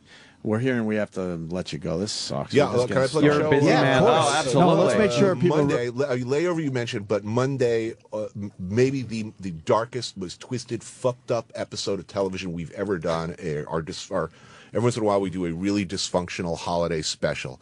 And really disturbing, always terrifying to our cruel masters. And this time we have, finally, after years of trying to... Christopher Walken on the show. Oh, nice. Working with Christopher Walken. We got Nora Jones to do score the show and do scatological Catalonian pooping log related songs. It's ultra violent. It's dark, twisted. The band Fucked Up is on as well. It is a strange, disturbing, and wonderful hour of television that I'm really proud of. We were put on Earth to make shows. Like this terrifying. Like this one that's coming up Monday? Monday. And that's part of the layover? The new show? No, this is No Reservations. Oh, no. Reservations. I'm sorry. I think Layover was right before that at 9, and then the holiday special at 10. For No Reservations. And if you want to see the edited sequence from... There's sort of a missing sequence that where the entire thing is on YouTube under... I don't know if you look up No Reservations and Krampus... about the legendary European sort of bad Santa figure. In Western Europe, there's not just Santa, there's his evil associate Krampus. So it's not like here where Krampus, where Santa says, if you've been good, we'll give you presents. Right. If you've been bad, Krampus is coming and he's, going to beat the crap out of you, shove you into a bag, and take you away forever. Krampus rules. We did a Krampus segment, and if you want to see the unedited version, it's up on YouTube. Oh, right on. Right. Hey, it was a pleasure meeting you. Yeah, you're an interesting guy, man. Yeah, Fun. Bourdain, it's No Reservations on Twitter, but we're focusing on the layover certainly as well on the Travel Channel Mondays at 9 p.m. Thank you, guys. Come back and see you. Anthony Bourdain, everyone. Sirius XM. This is the Opie and Anthony Show.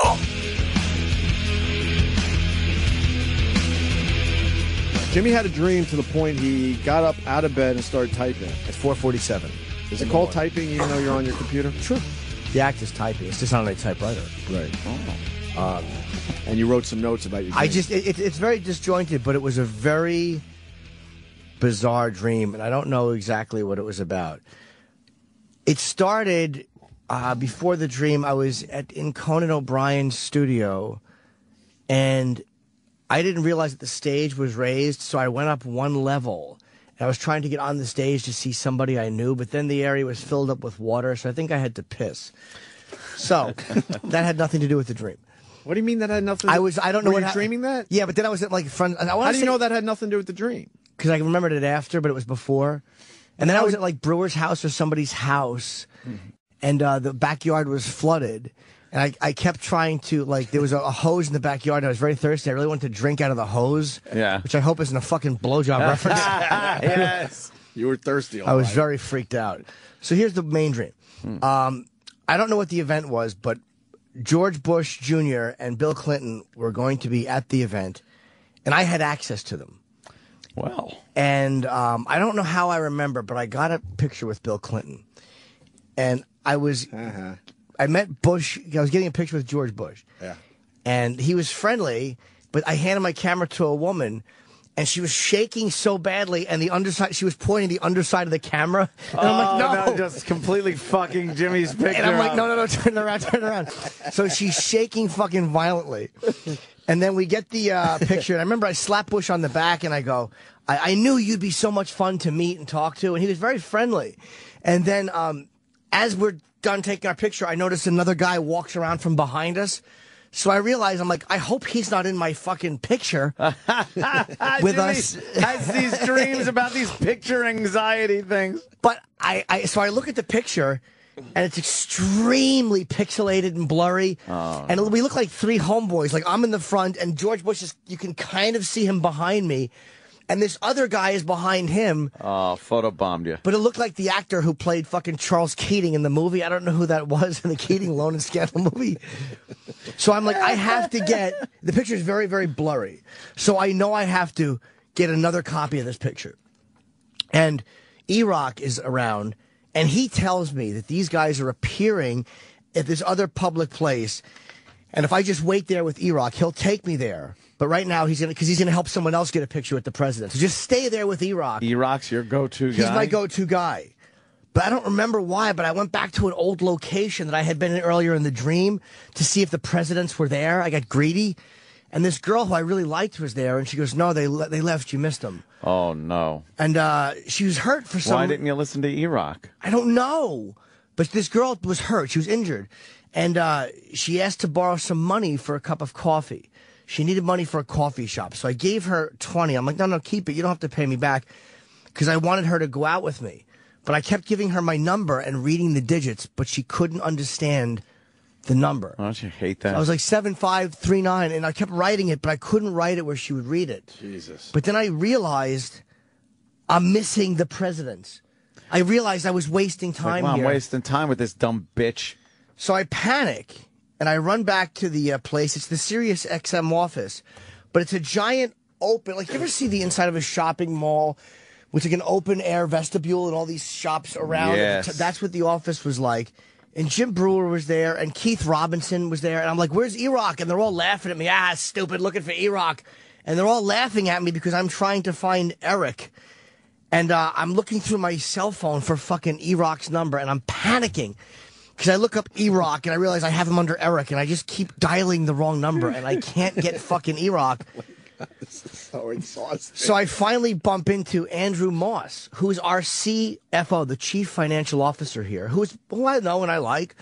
And he's wearing a college sweatshirt, and he's bleeding from the lip, and he has blood all over the front of his shirt. Jeez. I probably punched him. But no, he didn't look hurt. He just had blood on the front of his shirt. But I knew him wearing a college sweatshirt, man. He wasn't well dressed anymore. I missed the event. And he goes, I go, like, is it happening? Did I miss it? He goes, no, but I think we're leaving. He goes, the address is 5th and Beam. 5th and Beam. So I have to get to 5th and Beam here in Manhattan. And I'm walking along, and I hear this old lady driving by yelling at the car, and a black guy I see in front of me. She's like, it's him. Oh. He's the one. I think he's on acid. But I'm like, I'm worried that this was a tranny dream because I'm writing it out, and I was rushing this morning, and when I wrote it out, I wrote it space him, but I put the S in the wrong place. It was shim. I'm like, oh my God, I hope this wasn't a shemale dream. Shim. Because I'm walking, and I know that this black guy's trouble, and I know that he's a problem, and I hear him walk around and start walking with the group I'm walking with. I don't know who they are. And he starts to bother this girl that I'm walking with. And I'm like, I know I have to step in here and say something. So I finally say something like, so leave her alone. Stop bothering her. And I punch this black guy in the face. Ooh. But he turns, and it's a tranny. Oh, no. But it's not a real face. It's a doll face looking at me. Oh, that's It was creepy. a black plastic doll face. And so I say, is anybody going to help me here? Is anybody going to help me? And this white guy's looking at me, and he's disinterested, and he walks away. So now I have to fight this person, but I also have to get downtown and see the president. So I hop in a cab, and when I hop in a cab, E-Rock comes over, and he's wearing a tuxedo. And he looks in the window, and I know I've missed the event because he's holding like a fucking booklet that I know is from the event. And he goes, what did he say to me? He goes, oh, we were in the wrong place before. And I know he's telling me, and I know he has photos with both presidents, and I know I've missed the event because this asshole is smiling and beaming, and I'm like, I should have just stuck with E-Rock. Oh. And so I get in the cab, and I tell the guy, we have to go to 5th and Beam, and he's running red lights for me, and then I realize we're driving down suburban roads. Oh, and this is the wrong place. You're not in the city? But now I wonder if it's a drinking dream, because 5th and Beam was I thinking 5th of Jim Beam. Was that a drunk dream? I don't know what that was. And then I woke up. That was my entire dream. That is so fucked up. I like the detail of the plastic face. The plastic doll face with like girl doll hair. And E-Rock in his tuxedo, and I knew that he had photos. And and Opie's mention was I remember saying I wanted to tell George Bush that Opie has a picture with Clinton, so I want to get a picture with both of you guys so I have a better picture than Opie. Like, I wanted to tell this to George Bush. Wow. That's a real thing between me and Jimmy. I bust him all the time that I have a much better picture than he has. But I wanted to tell the presidents, but it was fucking the frustration of seeing this girl and, like, giving her 20. It was so weird. She had to go to the coffee shop and needed money. But the frustration of not being heard by this woman, her not hearing... Yeah, it's all hookers. It's a weird sex drinking dream deep down. Yeah, you think that was what it was? I don't know what it means. Coke Logic's got to animate the Jimmy dream. I don't know what it means, but E-Rock in his tuxedo, I knew that he had pictures with the presidents. And I'm like, why didn't I just... It's almost like I feel like I'm missing out on life by doing all this sexual shit. Because I was trying to give this girl my number, and I gave her money...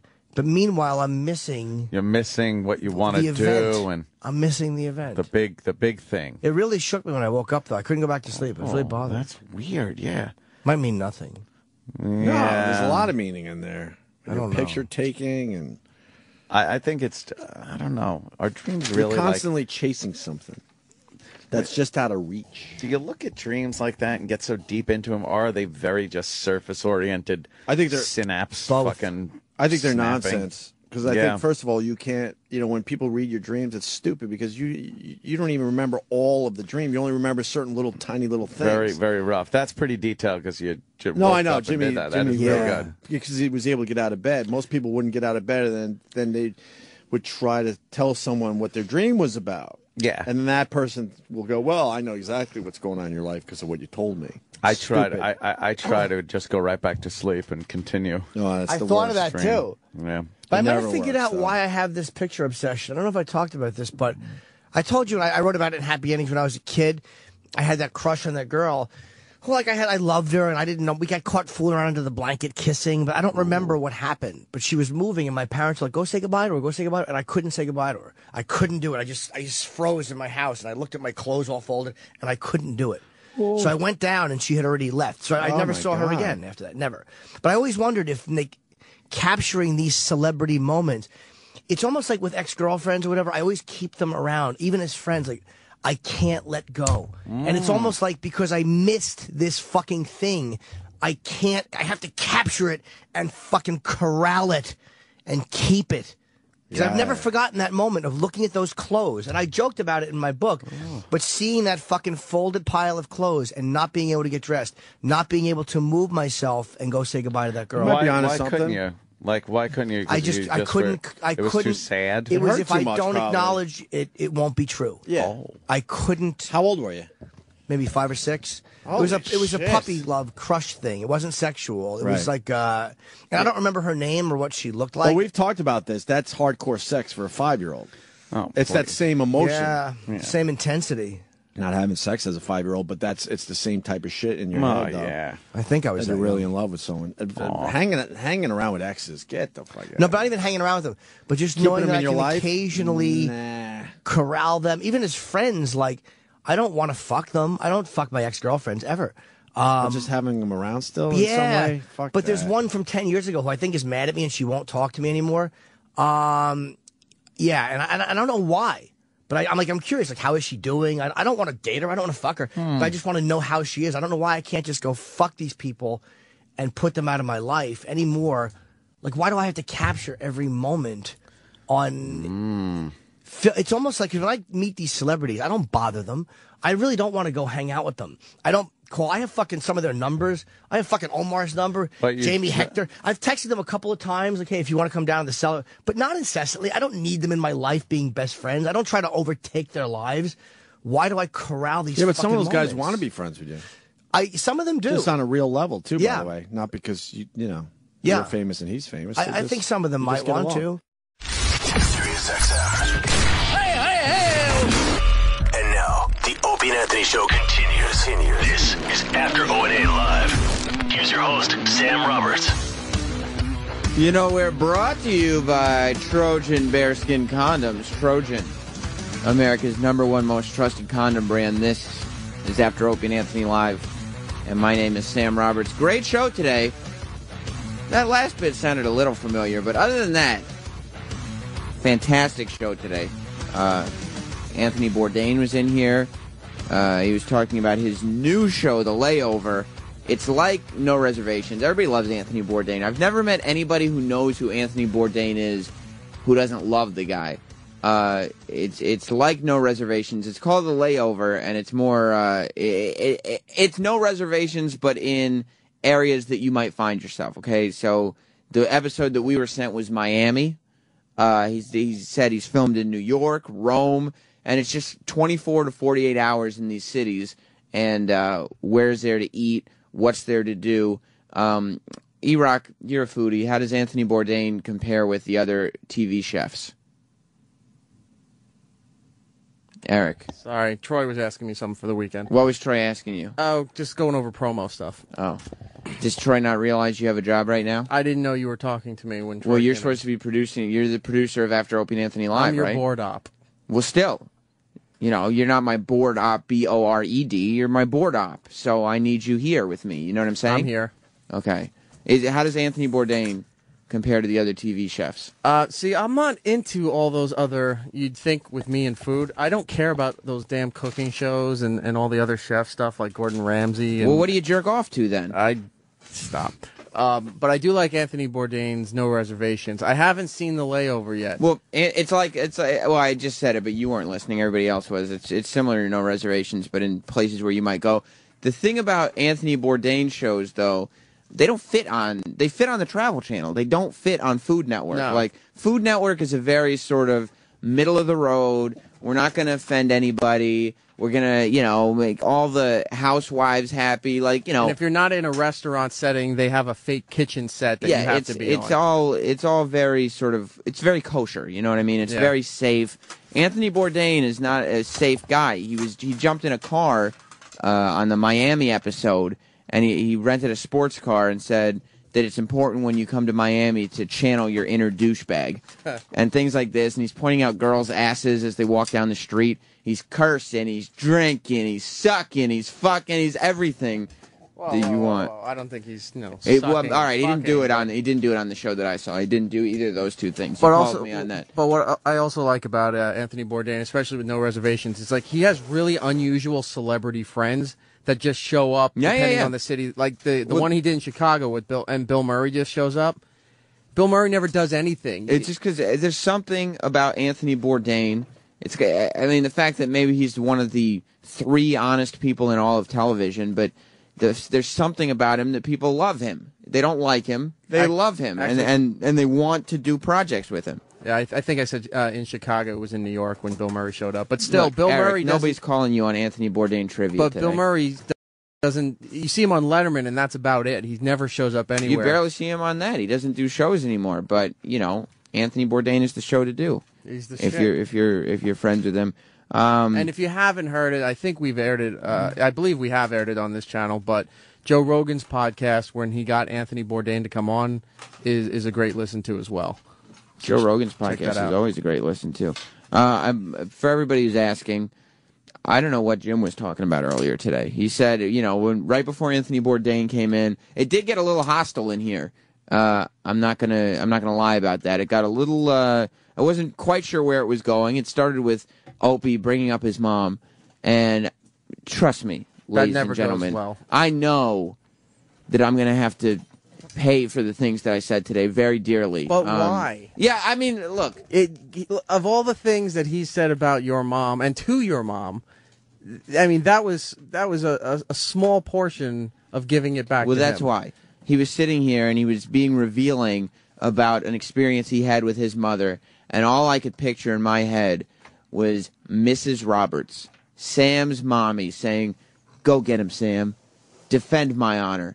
Don't let him get away with it again." Was she appearing like a little ghost over your shoulder there? No, she was in the front of my forehead. She was in my head. She wasn't on my shoulders. She was at my forefront.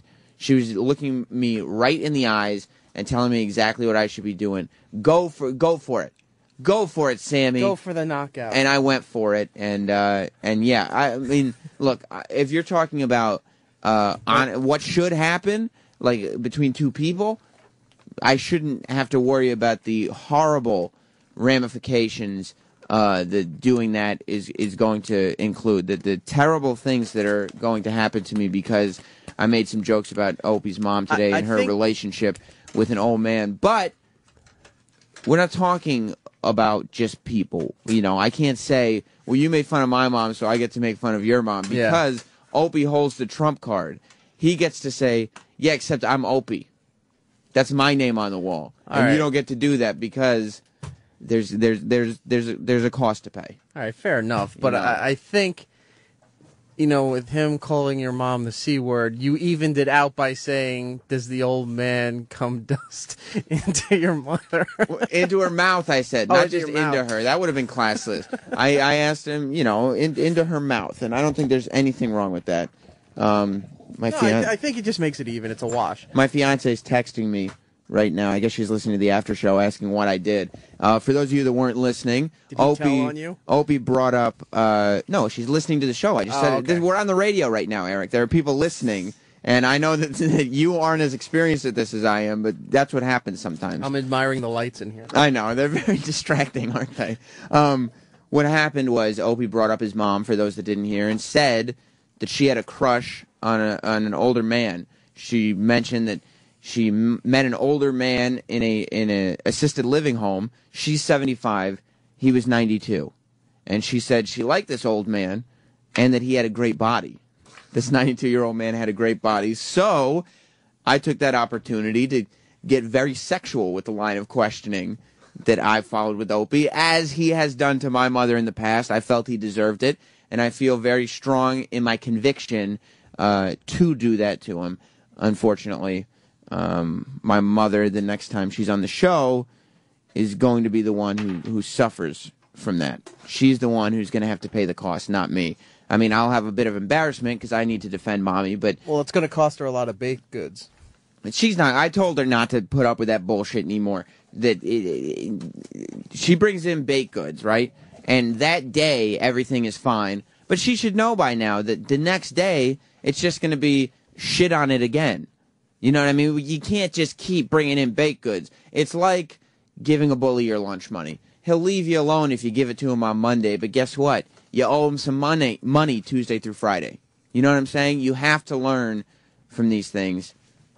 Matt the intern, listen, Fred. Matt the intern, I saw it in his face. He had something to say. Fred? This is UCB Fred from the Ron and Fez show. Yes. Should I let Matt the intern just say what he wanted to say, just real quick? I can't imagine that he has anything to add. You don't think so, UCB Fred from Ron and Fez? Say go with your instincts. I don't know. Matt, should I let you say something? Yeah. Okay, well, okay. He says yes. Eric. What? You're the intern boss. Yeah. The people now may be curious. Should I let intern Matt say what he had to say? Well, he only has a few days left, so you might as well just hear what nonsense he's going to spew. Okay, you're right. See, UCB Fred, Eric said he's only got a few days left. So maybe you hear whatever nonsense he's got to spew. I'm sure. Go ahead. All right. Well, Sam, there's quite a buzz going on in the Twitterverse today. Oh, he's doing I'm not bits. sure if you're aware of this. There's a bit of a controversy because apparently a couple listeners have informed Bobo that he's not allowed at the F.H. Riley's party on Saturday. This is insane. And there's actually been a security force assembled to keep Bobo out of F.H. Riley's, and that there's been an account created called @Bobo Security. If Matt to keep Bobo I don't out. know. If Matt wasn't hated enough already, Matt uses his one opportunity to come on the air and talk about Bobo. Well, I'm just telling Matt, you that it's just a combination of the two most hated things. Are you going to call Jordan next on the phone and just bring they together? both called today, and I told them we don't care about this. We have Anthony Bourdain on. I saw Jordan was on the phone for a Yeah, while. and then Jordan called in yesterday and was on the on hold all day. Well, that's his problem. Bobo was Jordan, the karaoke star, for those that don't know. Bobo was very angry. I don't this care morning. about Bobo, Matt. What do I care about Bobo? Why would I care? What are we talking about Bobo for? I Who just think you cares? should be aware of what's going on in the Twitterverse. Nobody cares. It doesn't Let's relate bring in to real us. quick. Steve, but get Steve in here. Get Pitbull Steve Sterniolo. Because, Steve, I don't know if you know about this, UCB Fred, but Steve Sterniolo is a bit of a pitbull. Yeah. When, I was just telling the audience, you're a bit of a pitbull. On the after show here, you tell me if this is a wise choice by Matt, okay? He's a piece of garbage. Okay, before we go there. I love you, though. Steve Sterniolo Piece from of Raw Dog. human filth. I bring him in, right? Yeah. And I go around the room because I know maybe I shouldn't be doing this. But his eyes lit up. I thought I knew he had something to say. And since they lit up while I was talking, I thought they might be relevant about what I was saying. This was mistake one. You're an idiot. I know. I'm very stupid sometimes. I don't know what I'm doing here. Then he comes on the air. Now, you know Matt the intern very hated here on the show. Yeah. And, I mean, I'm talking amongst the audience. They just can't stand the guy. And The Office. And The Office hates him too? Holy That's not shit. true. Everyone hates this kid. You don't even work for the channel. I don't hate him. Like, I look at him and go, man, I hate you. But Okay, I so you don't- do. But he's fun to, laugh at, and, he doesn't do work here. Like, he just, makes flyers for shit Wow. he wants to do. Oh, I remember you saying that. He talks to some chick all day, and I'm pretty sure she hates him, too. She does? I think so. I think that girl hates you. Which one? I don't know. It's some blonde hair girl. Who gives a shit? She's another idiot. I can't really can't talk talk about I can only talk about how much you suck. I'm not going to talk about how much she sucks. That's right, Steve Sterniolo, because she's not here. Then Matt comes on the air, and he starts talking about what's going on in Bobo's life, of all things. Why would he ever? I mean, do you think this is a wise move? Matt's got one opportunity. He talks about Bobo. No. It's the two most hated things. I mean, it's one of my most loved things about the show. But why I was listening, Sam. I got off the air and I started listening to you, and all I heard was, E-Rock, do I let him speak? Should I let him speak? And I was like, oh God, what's he going to say? But I had to vacate the studio. So You I did didn't the hear. right thing. What did the right you say thing. about Bobo? No. Don't you dare repeat it. Why? I don't want to know. Was it stuff for Opie and Anthony? It was so uninteresting. Oh, okay. All right. It was not anything But it was important. No, it had no relevance It to wasn't anything. important. It had nothing to do with the show. And I wish it had never been said. And that's why I'm going to insist that he does not repeat it. This show replays. So if you're really curious tonight at 7:15-ish. Not that curious. Right. I'm good. Does this kid hate him too? Yeah, UCB Fred. No, from Holy Ron and Fez. shit, this kid hates UCB you? Fred loves me. Oh, you hate him? Oh, yeah, he's great. No, he that's hates him. sarcastic. I know Sal fucking despises him, Sal, and you I don't want him to talk unless you want him to. I'm sorry. I No, just saw him. All right. Sal's allowed. I'm sorry for just coming in here unannounced, but I just wanted to say, I went one line, I'm out of here. See, look at this attitude. He goes, I'm sorry for just coming in unannounced. Just real quick, I just want to say, and then he'll leave. Whereas Matt is like, And wow, he added I'm a lot. sure that you guys want to talk. You're a fucking waste of shit. Oh my Look God. at But you. like I said, 8 days, and he's gone. You know what? For all the fans out there, 8 days, and he's gone. That added more than you did. And you just because you said That's more his words. one line that he spent 20 minutes coming up with? I hope this kid breaks his ankle when he leaves the building You today. do. But I will stand on his side on this. Doesn't he bring more to Opie and Anthony and the after show being just the worst? Like, granted, it's not his job. It's not his job. His job is to intern. But him being such a waste of human shit. I mean, this kid is just the worst human being I've ever met. The problem is that Matt goes... It's a piece of garbage. I mean, I don't know. Oh, you're awful. No, Steve's right on this one. You're terrible. The problem with Matt is that he's one-dimensional. Yeah. And so it's just... Yeah. This kid sucks, and it's like... But it's to the point where people are like, you know what? I can't listen. Well, and that's the thing. You have to tread the line of, oh, I can't stand this guy, but I can't stop listening. Whereas I can't stand this guy, I'm going to stop listening now. Well, Sal's that's also, what you don't want. Sal's also one-dimensional. He's always awesome. Like, he's always really good at what he does. Like, he always succeeds. Like, he never fails, where you always fail. Brian in Long Island wants to contribute to After Opie and Anthony Live today. So, Brian. Yeah, hi, guys. What's up, buddy? Yeah, by putting him on and you talking about him, that's all he wants. Yeah. He doesn't care what the fuck he's talking about. He's an attention cunt. So what do I do? Piece of shit. Kick him in the face. Well, I can't kick him in the face. I don't think he's allowed to do that. I'm not. Is there any... Tell me where he comes out of the building. Okay.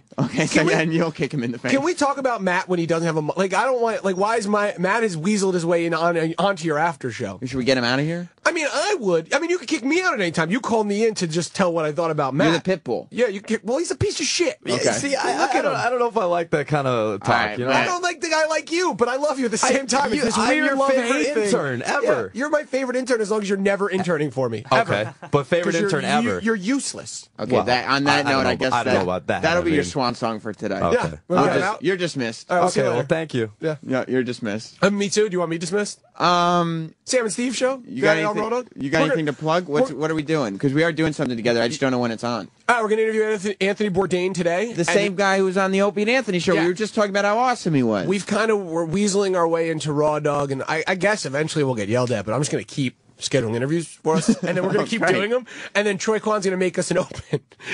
Wait. Okay, so we're going to freelance Troy Kwan on like the weekends to make us an opening. This is Steve Sterniolo from Raw Dog, and he and I, we interviewed Nick Swartzen together because Steve was like, "Hey, Sam, why don't you sit in? Because I do a show. Why don't you sit in? Sit in. I'm going to interview him. I want it to sound a little different, so why don't we do this?" I go, "Okay." We interviewed him, and now you're just booking guests. I'm just booking guests for both, and I love it. Yeah, I enjoy. But you're also going to have Troy. we're gonna just because this is the idea. So my bosses at Raw Dog enjoyed you and I interviewing someone. They said that was pretty funny. If you guys want to, you can continue to interview together. He's like, or you could just do your show by yourself, whatever you want. So I like to do interviews with Sam. So I started booking them. And then to really put it in their head, because the talent people are a bunch of dirtbags here. You think so? Because they go, that's not a show. I'm not booking that. Who says that? Liam. I mean, what a piece of garbage. Talent booker Liam. You're not talking about, because Spencer in Spencer is great. Roland's great. You have to say Roland's great. He'll light something of yours on fire. Yeah, he's just a vindictive very bastard. vindictive. He's angry. But yeah, so Liam's kind of giving you nothing scumbag. but trouble. Well, Mick Foley's coming in, we think. I love Mick Foley. Yeah, and Sam, a huge Mick Foley fan. Sam, even on that one, I would go, Sam, why don't you take the lead, pal? Because and if I feel like jumping in, I'll jump in. But why don't you just do it good? Matt, you have no need to be in here. Get away! No! Don't talk. Thank you, Steve. Pitbull. Get out of here, dirtbag. Okay, so then. So Mick Foley's coming in, and Liam goes, I can't book him for you. I go, why not? You know, well, that's not a show. I'm not booking him for this imaginary show. I go, I'm telling you, it's a fucking show, Liam. Well, Anthony Bourdain's not going to be talking to two empty chairs. Yeah, Anthony Bourdain's going to be talking to Steve and Sam. Yeah. And then, we'll see what happens, and maybe one day it'll be Sam and Steve. So I'm going to just keep working. Yeah, you're trying. I'm going to keep climbing up that ladder. When I will know today, by the end of today, so then I'll let you know, and then you can plug it on the after show tomorrow. Okay. And I think it's going to be on tomorrow afternoon at some point. That sounds terrific. But it'll be on before the weekend, pal. Steve Sterniolo, thank you for coming in here and pitbulling. Every now and then, when I need a pitbull, I think I'm going to call on you. This is fun. Yeah, that was you like fun. this. Like being able just to destroy Matt verbally. And now I'm just going to see him in the office and go, "Hey, Matt, how are you?" and just walk by him. Plus, then it's like if bosses are like, "You can't really shit on the interns like that," I'm going to be like, "I don't know what's Sterniolo's a loose cannon, and we can't control him." Yeah, you know, he's wild. He's crazy. By the way, just one last thing before I go, E-Rock really hates him because I could see E-Rock as we were just yelling at Matt was just dying laughing in that other room. Like he was loving Matt's ripping, and now E-Rock's gone. I just see an empty mic. Does he just? He does that sometimes. He's not someone you can count on for anything. Thanks, Sam. See you at 11, pal. Thank you very much, Steve Sterniolo. This is a good question. Andy in Pittsburgh, you're on After Opie and Anthony Live. Hey, Sam. Thanks for having me on the Steve and Sam show. It's my pleasure, Andy. Hey, I wanted to ask you, who do you think would make a better intern, Bobo or Matt? A better intern? Yes. In terms of producing content for the show and being like a good worker. And not being the sideshow and all the shenanigans. In terms of like intelligence and all that, I would have to say Bobo. Daniel Bobo Curlin would probably be better. Yeah, I think so. Well, he'd be reliable. He would. He at least he would be here. You know what I mean? Yeah, you can count on him. Hey, thanks for having me on. Thank you, Andy. Can I just say something? Yeah, of course you can, UCB Fred. I just want to say that, yeah, I would have to choose Bobo, too, because the thing about Matt is that he's insolent. Bobo would never, say, "No, I'm not going to do this," which I've seen Matt do on occasion. And he's like, "Fuck you guys." Bubba would be like, "Okay, yeah." I stare at disbelief when Eric or Sal asks something of him. He goes, "Oh, I don't feel like it." And it's the disrespect is like, it's like, why would you say that? I like you. Why couldn't we have you and Ron and Fez get Matt the intern? Not you're not an O&A fan, huh? No, you just I hate love the O&A. guys. I just don't like waking up really early. Okay. Well, that's honest. I guess that's a problem. All right. What? You gotta be fucking just kidding in me. response to you got UCB dismissed. Fred. That's never happened. I've never once been insubordinate. I've seen you do it. I've yelled at you about doing it to E-Rock. You're disrespectful all the time. Get out of here. It's not true. You're being That is disrespectful right now. I dismissed you. Go. I just had to put that. Go. Thank you, Steve. How many Sterniolo. times have we were going to leave the office? It's like 2 or 3 o'clock. We're done. You're leaving. I'm leaving. Troy's leaving. He's still here, and I say, "Go home." Okay. And then he's wandering around again. Of course he is. It's like, I thought you left. Oh, I'm going to go a little bit. It's just so irritating. Other than taking his stuff and throwing it into the elevator and pointing, he doesn't listen. You never do. Is that what you have to do? I was so close once. Well, you probably... I had it in my hand. I'm like, I'm going to throw this in the elevator. You probably can't do that. No, I probably didn't. Can't. I don't want to take any more Matt calls. I'll talk about this, Eric. Yeah. Well, line one's not a Matt call, but it's all right. Yeah, we were talking about Opie's mom a minute ago. What's up, Keith? You're on After Opie and Anthony Live. What's up, fellas? You imagine if that old guy, because, they lose their hearing and their vision. Imagine if he's trying to tag Opie's mom in the ass, and he reaches on the nightstand and he grabs a Polident instead of the KY. Listen, Opie's mom and Opie aren't even here to defend themselves anymore, Keith. We have to draw the line somewhere, don't we? Yeah, and her ass. Thank you, Keith. Jeez. Horrible. Eric, for the record, yeah, you're on tape recommending that I take that call. No, I just said that's not a call I about know Matt. what you're after. Eric figures, maybe I'll get a little Opie payback in here. I'm not saying shit. Let's move on to a brighter note. And by brighter note, I mean so bright that you'll think it's a precious metal. As a matter of fact, it is a precious metal. Get out. It's a type of silver. No. It's called argentium. Yes, argentium, ladies and gentlemen. Is he really sticking with this bed? This is the music that he wants played? Yeah. Look, I know people don't get the I Hate Steven Singer tagline, but people really don't get this music being played. Regardless, it's his choice, you know what I mean? But look, at least I got it to the part where it kicks in. I could start it over from the long intro if you like. No, I don't. I wouldn't like that at all. What I like are the things that I can get at Steven Singer Jewelers. Whether it's argentium, the king of all silver metals.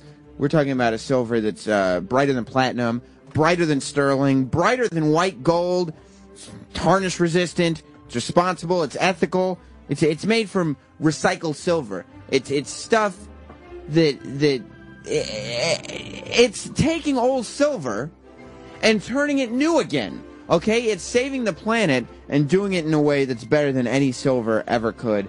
Head on down to the other corner of 8th and Walnut. I mean, this is a guy who put you through the experience. I went to get an engagement ring And his guy, Turbo Joe, made me a diamond expert. I could teach a class on these goddamn stones. I'm so well versed.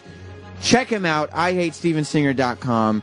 365 days a year, it's free shipping, okay? And there's a money-back guarantee. You'll never use it. 1-888-I-HATE-STEVEN-SINGER is the phone number. IHateStevenSinger.com is the website. And his store, he's got a whole store. It's located on the other corner of 8th and Walnut in Philadelphia, Pennsylvania. And if you try to rob him, he will cave in your chest with a shotgun. I've seen him do it to one guy before, and he's not afraid to do it again. But you know what?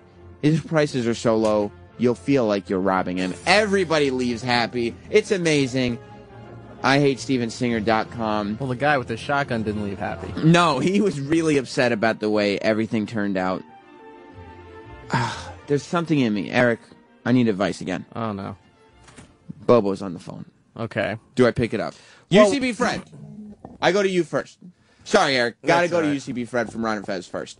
Well, the instinct before was not to let Matt talk. Correct. And I would say, I don't know. I don't know about Bobo. So far, you've been the voice of reason. Eric? Well, we could talk about Joe Rogan being on the show today. Bobo, welcome to Aw. After Opie and Anthony Live. Yeah, I'm here. Yeah, I know. I didn't. Is he doing a Why? voice? Why are you here? I was here. You guys were talking about me and wanted me to call in. Nobody said that. Why would any? No, nobody said. Please, Bobo, call in. That would be great. I was not home, and I left my phone at home accidentally. Nobody rang it. Nobody got- called it. Yeah, well, I got a word. I don't know. One of my friends who's also listening was telling me. Who told you? Was it Kurt Love? Yeah, it was my friend Kurt Love. Bobo has one friend, ladies and gentlemen. That one friend is named Kurt Love. Kurt Love is a super fan of the show. He's at all the live events. He's at everything. We love seeing Kurt Love. Bobo and Kurt Love at one point had a romantic relationship. Like Bobo and his brother? That's right. The romantic relationship has since fizzled, but the two have remained friends. Bobo, it's really nice that you two were able to have that special relationship and then, maintain a friendship afterwards. That's right. A lot of people find that very difficult to do. That's right, UCB Fred. There's Travis. Come on in, Travis. Yeah, you. Not that. Did you hear who's on the phone? Who's on the phone? Bobo's on the phone, Travis. Bobo? I know you like talking to Bobo. He was told to call in. Who told Bobo to call in? His former lover and now best friend, Kurt Love. Aww. This is It's good that they keep in touch. See, Bobo, I picked up the phone and said, "Hey, this is Bobo. Yeah, I heard you wanted to talk to me." Nobody said that, though. Which- I've been listening to the after No, he said we said on the air for him to call in. Yep, you're all right. I was not even home. My phone was left at home. Where are you going? No, I went to a doctor's appointment. For what? And I came home, and I noticed that. You noticed what? No, that Kurt Love was trying to call me. I noticed it was. Why didn't you call Kurt Love then? Why would you call me? Hang on, I found out who told him to call. He just said Kurt Love. Not only Kurt Love. Who else? There's a tweet from intern Matt telling Bobo to call. Did intern Matt tell you to call Bobo? It says 1 hour ago. I didn't read the tweet. I didn't. Why, Read that. Eric? I need this to be done. I'm okay with Matt's voice off the air. Ask intern Matt. Yeah. Why he would. First of all, why is he tweeting while the show is on, especially for stuff like that? And second of all, why? If he didn't do it for the after show, he did it for the main show, which is even worse. Yeah, if that was an hour ago, it would have been 9:30. Yeah, which is worse. Why is he tweeting Bobo telling him to call the show? Well, I thought it would be a good thing for the show, the whole thing I was talking about, the Bobo security. And two, Okay, listen. I like it. Somebody has to explain to Matt the difference between being a producer and being an intern. That is not, you can, under no circumstance can Matt ever think something would be Just so good you for can the stop show. Can Matt ever think? Can Matt ever think that something is good for the show and just go ahead and do it? Matt, you always have to ask your intern boss, who once again I will say has acted somewhat irresponsibly, the sex man, whether or not. Irresponsibly for what? That he does shit without telling me? Yeah, you got to keep an eye on this kid. Okay, I'll stop looking at the regular show and follow him and see Well, what you're he the does. intern, boss. I don't care. What do you mean you don't care? That's your job. Not during the live show. It's yes, not. during the live show. Isn't that when the interns are working? Wait a minute. During the live show? Eric, last time you and Troy had an argument off the air, you said that you were not responsible for being the intern boss after 11. Okay, and now you're saying you're not responsible for being the intern No, boss. I'm not responsible for while the following live him show around is and see on. what he's doing during the live show. Well, you know what? If you can't control him, you are. You know? There's a fine line between babysitter and intern boss, and sometimes that line has to be crossed. Yeah, I'm not babysitting, sorry. Why can't you shape up Matt in his few days he has remaining into an ideal intern? You haven't been able to do it all semester. Why can't you make... Because now he's completely out of control. Now he's tweeting Bobo, telling him to call the show because he thinks something that doesn't even work for the after show will work on the main show. When he should know that it wouldn't work because Opie doesn't like having Matt on the air, and Opie hates having Bobo on the air. So, and Bobo, that's no offense to you. Right. well, anyway, this was just some old stupid situation, something that Steve from Bayshore must have been making up. Steve from About you Bayshore? not being able to go to FH. I don't know anything. I'm hanging up. I don't want to hear anything more. But look, FH, I hung up on Bobo. FH Riley's is a great restaurant. I don't want to hear anything else about Bobo and his FH Riley's party. Go to FH Riley's anytime you get a chance, but I don't want to hear about Bobo going there. What are we going to do, Eric? How are you going to shape up your intern? I'm not. He's got a few days left. I wish I could get rid of him now, but I can't. But we're going to have to deal with him for... Didn't Sal say 8 days, 8 shows we have to deal with him? Yeah, what's today's date? Yep, to the 16th. So what is the 16th is next Friday, so that's 6 shows. 6 more shows. Well, how are we going to get through those 6 shows if there is somebody who's sabotaging them? Your intern is going past the point of being a bad intern and now sabotage. I wish I could do what I really want to do. No, I know you do, buddy. I know what you want to do, and you can't do it. You have to overcome this stuff. 6 more shows. You have to make it. You have to make him a good intern. No, I don't have to do shit with him anymore now. Well, no, yes, you do. No, I don't. 6 more shows. No. You refuse to even try to make him a good intern. I can't. I don't like that. There's too much writing on this. There's no such thing as I can't. There's I won't. That's what I'm hearing from you. But there is no I can't. No, there's a difference between I can and I won't. I'm aware of that. But there's some things where I can't, and there's some things that I won't. And this is a situation where I can't. I don't believe that. There's nothing, Eric Nagel. There is nothing that you can't do. What would your family in Florida, in your old house that you grew up in... On Long Island? No. I'm not from Florida. What would they say if they found out that the old Florida boy, Eric Nagel, was saying, I can't? They would say, pick yourself up by your Floridian bootstraps, Eric. You can do this. You can make intern Matt a great intern. Nope. That I won't. He's a lost cause. That's horrible. And you know what? I hope you never become a father. That's horrible. Well, I'm just saying because you're not a good leader, you're not a good father. I see Matt as your son at work. I see Matt as pretty much your child. And he's somebody that you're raising in your own image. And that is why you need to be there for your child. No, if he was my kid, I'd abandon him. You would? Yeah. That's why I'm worried about you being a parent. No, for my own kid, I'd be fine. You can't put... If I had to have Matt here, leaving him, rest stop, and then driving away. How old is Matt? Who cares? Stop talking about him. You can't put a 20-something-year-old in a basket and leave him at somebody's doorstep. It's too No, old. leave him at a rest stop. He'd find you, Eric. He has a driver's license. Cripple him. And now you're being ridiculous. Now you're just being goofy. No, I just enough with him. I can't fucking take it because he goes and it's been addressed as much as I could, but he just goes and does shit, Eric, that he wants to do. Coke Logic has a great idea. Okay, you love My Fair Lady. It's your favorite movie. I don't know. Why My Fair don't Lady. Sexy is what he's saying, and he spelled it right. Sex with the E. Yeah. Sexy should turn Matt into the best intern by next Friday, like My Fair Lady. A week from tomorrow, Matt comes in here as the best intern we've ever had.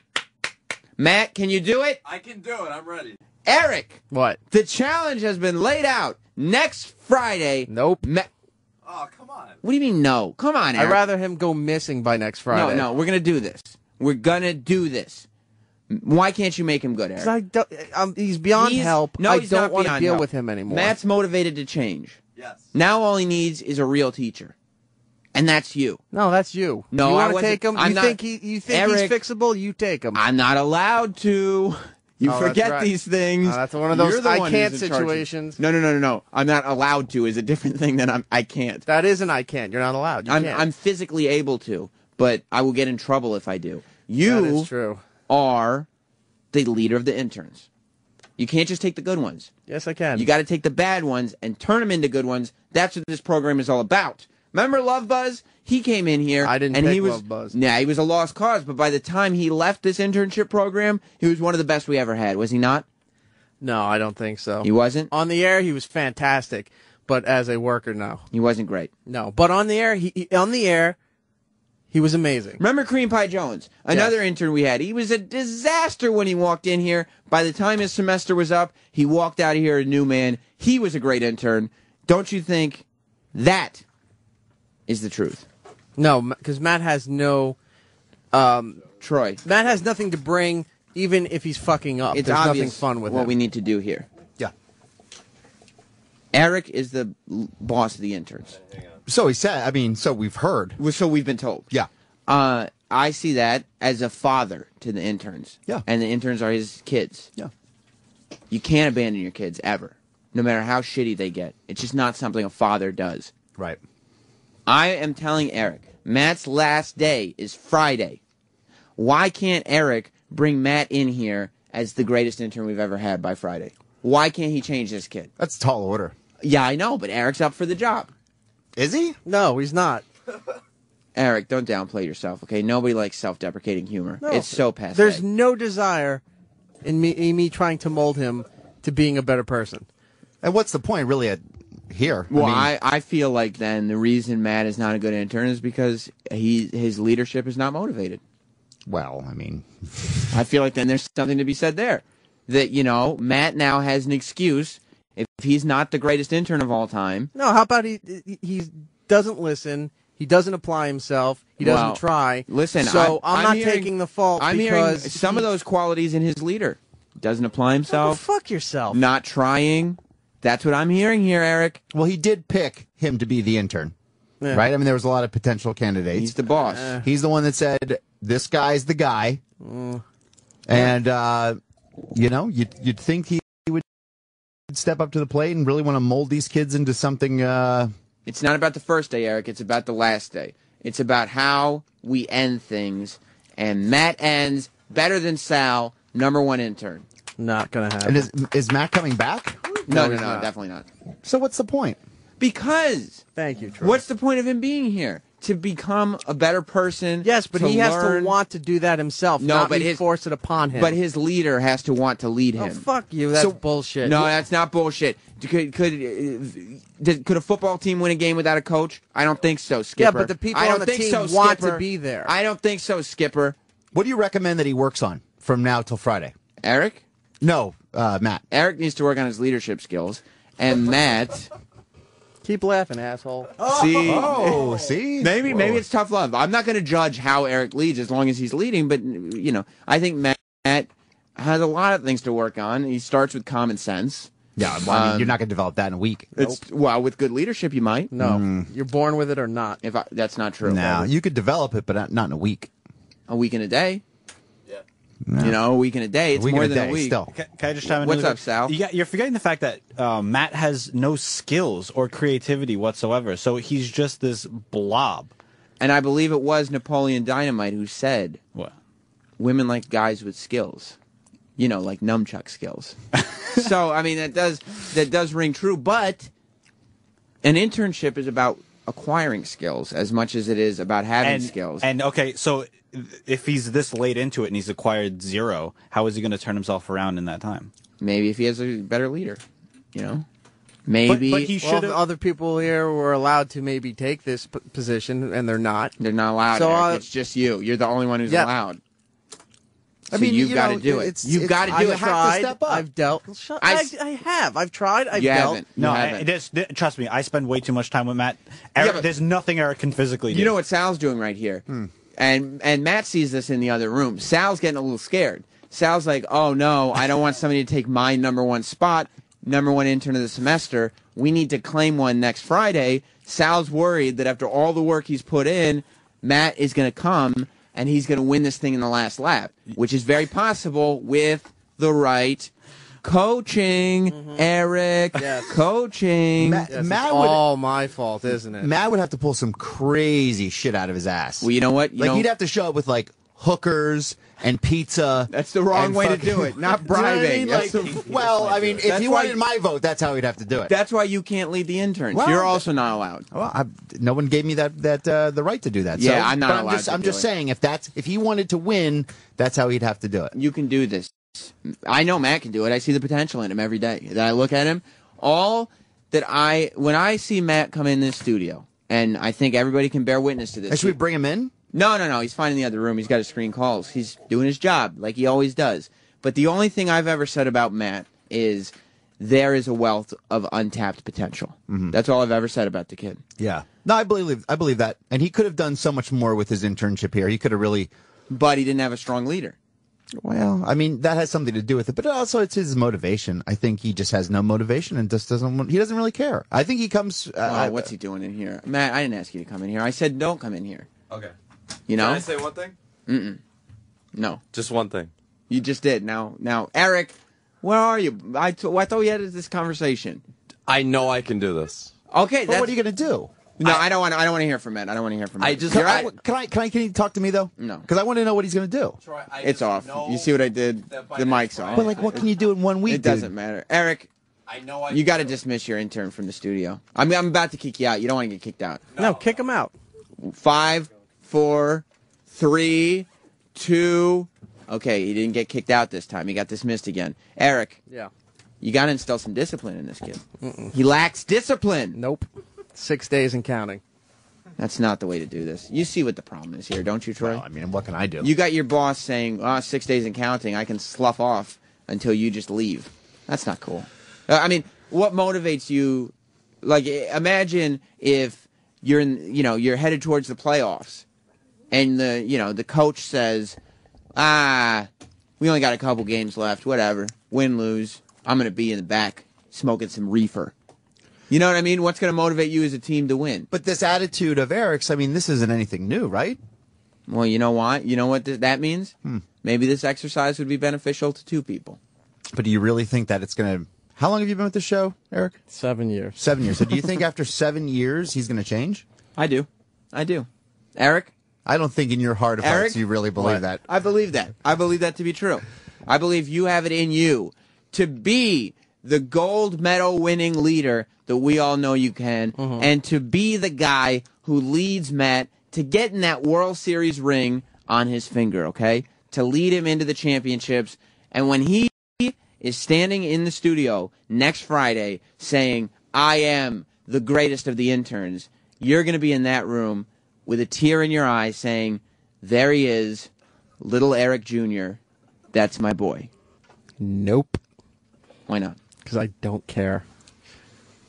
Well, what do you care about? That's a big problem then, I Eric. care about the show. Do you? I care about getting shit done. Do you? And I can't sit here. There's a difference between him being an intern and me giving him things to do and making sure he's doing it right. And then there's being a babysitter because he decides to take it in his head to go and do shit when no one's looking and no one's aware of it. I can't sit there and follow him all the time. I think if you cared about the show, you would want this to happen. Because, number one, this is good for the show to see it all pan out. And number two, it's good for the show to have the best possible interns. You know what I mean? True. Roland, have you been hearing what's going on? No, I've been having joyful things told to me. Dicks in the ass? A massive cock in the face and in the ass. One in the face and in the ass. Yeah. Anthony Bourdain went well. That was awesome. And Joe Rogan this morning. Joe's the man. To die for. Yeah, I mean, with Joe Rogan, You know that you have a great guest on your hands when it's 6 o'clock in the morning, as the show starts, 10 minutes in, you're questioning what your place on this planet really is and how you got here and what happens after 6 o'clock in the morning. And then I like how Joe explained where things were created, like people that don't understand things, but they think they do. That just blew my mind. Roland's not in a good mood. Nah, he's Roland's in a dark he's place. in a tough place. What happened? You know, people, when they understand certain jobs, but yet they want to throw authority to that job. What people? I don't know, just people. What jobs? I don't know. It's a book Talent I'm reading. booker? No, it was a book I'm reading. It's called Things I Don't Know, But I Will Say. Oh, so in this book, yes, the lead character is maybe being told how to do their job when the person telling that character doesn't even know what their job is. Yeah, but it's not nothing nobody here though. Yes. It's a novel. It's a fiction. It's a fiction novel. You're kind of bummed out because you've been reading that chapter. Either that or they hate Mexicans. I don't know. We don't know. I don't know. It's a character we're talking about. They'd be racist. Yes. They'd be racist. It's a Mexican character? It's an Indian character. It's an Indian character. Well, but hey, it's Thursday. Tomorrow's Friday. Another Booze day. Long drinking week. You can drink tonight. I text GC, and we're going to be drinking... Greg Charles from Caroline's. Yep. Caroline's Comedy Club. And you can Joe still DeRosa. get Joe DeRosa tickets, by the way. It's carolines.com, and little online code is O&A, all lowercase letters. He'll be here and next you get week, them too. for almost 50% off the tickets, Yeah, so it's definitely $10. worth doing. $10 tickets. I mean, movies cost $15, $20, so might as well see DeRosa. Who gave you the dick in the ass? I don't know. Life. It's not life, it's a person. It's a life. Life gives me... Is it a person or multiple people? Life. I think that means a person. Nah, I think it's multiple. So, because he did say a dick in the ass and one in his mouth too, as well. Well, he didn't say they were separate dicks, though. It could have come out of the ass into the mouth, even worse. Oh, ATM. Are we dealing with an ATM situation or a shish kebab situation? I say lemon party. Wow. Okay. So you're getting. And which one are you? The one wherever had the dick in the mouth and in the ass. So we're lemon party to the next level. Lemon party next level. What's bothering you today, Roland? Life. Yeah. Yeah. You came in. You obviously want to talk a little bit. It's difficult being a talent booker. People don't know that. People follow the glamour. Yeah. People just see you rubbing elbows with Hollywood. That's not what it's about, though. It's my sad soul crying. That's what it is. Because you have to play the Hollywood game. Then you have to get in here. And you have to deal with all these people. Oh, over here. And here's the easiest part. Is it? Yeah. Let me ask you this question. Yes. Did you receive a dick in the ass in this building or out of this building? I know I got so many. I don't know if I'm coming or going. I will not ask any follow-up questions. Was the dick in the ass an in-house dick? I won't ask you what department. I swear to you, Roland, and you don't have to answer them. No follow-up questions. An in-house dick could have been anyone from intern Matt to Danny to the big boy. Anyone. Was it an in-house dick or was it? I think multiple. In and out. The main dick, though. In and out. The main one. The one that's really got you bothered. Yeah, wrap up, dude. You know what that means, Troy? What's up? In-house. Yeah. You know it was. Was it Mark Zito from Ron and Fez? I just saw him out there. Was it? No. I think he's panicked because they have a guest on the top of the hour. Oh, they do? Yeah. We'll make sure we give him plenty of time for that. It was Mars in-house. Did he have hair or no hair?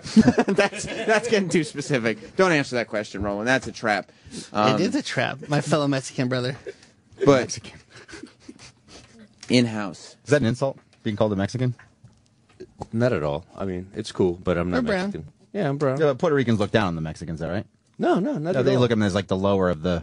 No, we It's like the actually- Asians look at the Chinese. No, like we look a- down Puerto Ricans. actually, 'cause they Chinese wear are, wait. He just said it's like the Asians look at the Chinese. Chinese are Asian. Yeah. No, I know, but they're the lower. They're the lowest. In Asian, because I've talked to Asian people, and they say that Chinese is the lowest. And who's the highest? Or Japanese. Was it an that's Asian dick in the ass? No, I might want Chinese food though. Yeah. I'm craving now. Well, listen. Roland, I hope the day gets better for you. It is, because Spencer and I get fatty food today. Oh, I know. Okay, so dick in the ass, overeating. Yeah. It's been a stressful one, huh? I'm getting a double fucking milkshake, dude. Wow. Let's go to a massage parlor. What do you think, Roland? Is that something you do with Troy? Again? wait. Never mind. I don't even know what I'm saying half the time. Do what Troy is. He's sunshine. I know how to bring some sunshine to your life. Let the sunshine in. Well, we have to get going, Roland. Yeah, and we're trying to have to go tug away. You're gonna on each other? No. I mean, normally somebody else is doing the tugging, but you guys are gonna go tug away. No, we're gonna pay somebody else to do So it. when you said go to a massage parlor, you meant to seek employment as a rub and tug girl. No, to be relieved of stress and pressure. Hand jobs. Well, yeah. Yeah, okay. I get that. Table down. baths. Well, listen. Oh, wait, safety first, like in Trojans. I was just about to say, if you're there, you never know what kind of diseases you're going to get on those calloused masseuse hands. So why don't you make sure you wear Trojan bearskin condoms? Trojan, America's #1 most trusted condom brand. Also Trojan, recommended by Prince Nagels all around Florida. Eric, do you use Trojans when you're trying to hide those Prince Nagels? I used to, yes. You did, of course you did. Now he just goes raw dog. Raw dog in that ass. I mean, you know what that implies. Yeah. You said I used to. Yeah. Now he's just raw dog. I'm barebacking that motherfucker. Good for you, Eric, and I can't wait to see the results we get from intern Matt. This has been After Opie and Anthony Live. Stay tuned. Ron and Fez are coming up Jack next. Daniels. And Trickone.com. We'll be back tomorrow. Goodbye.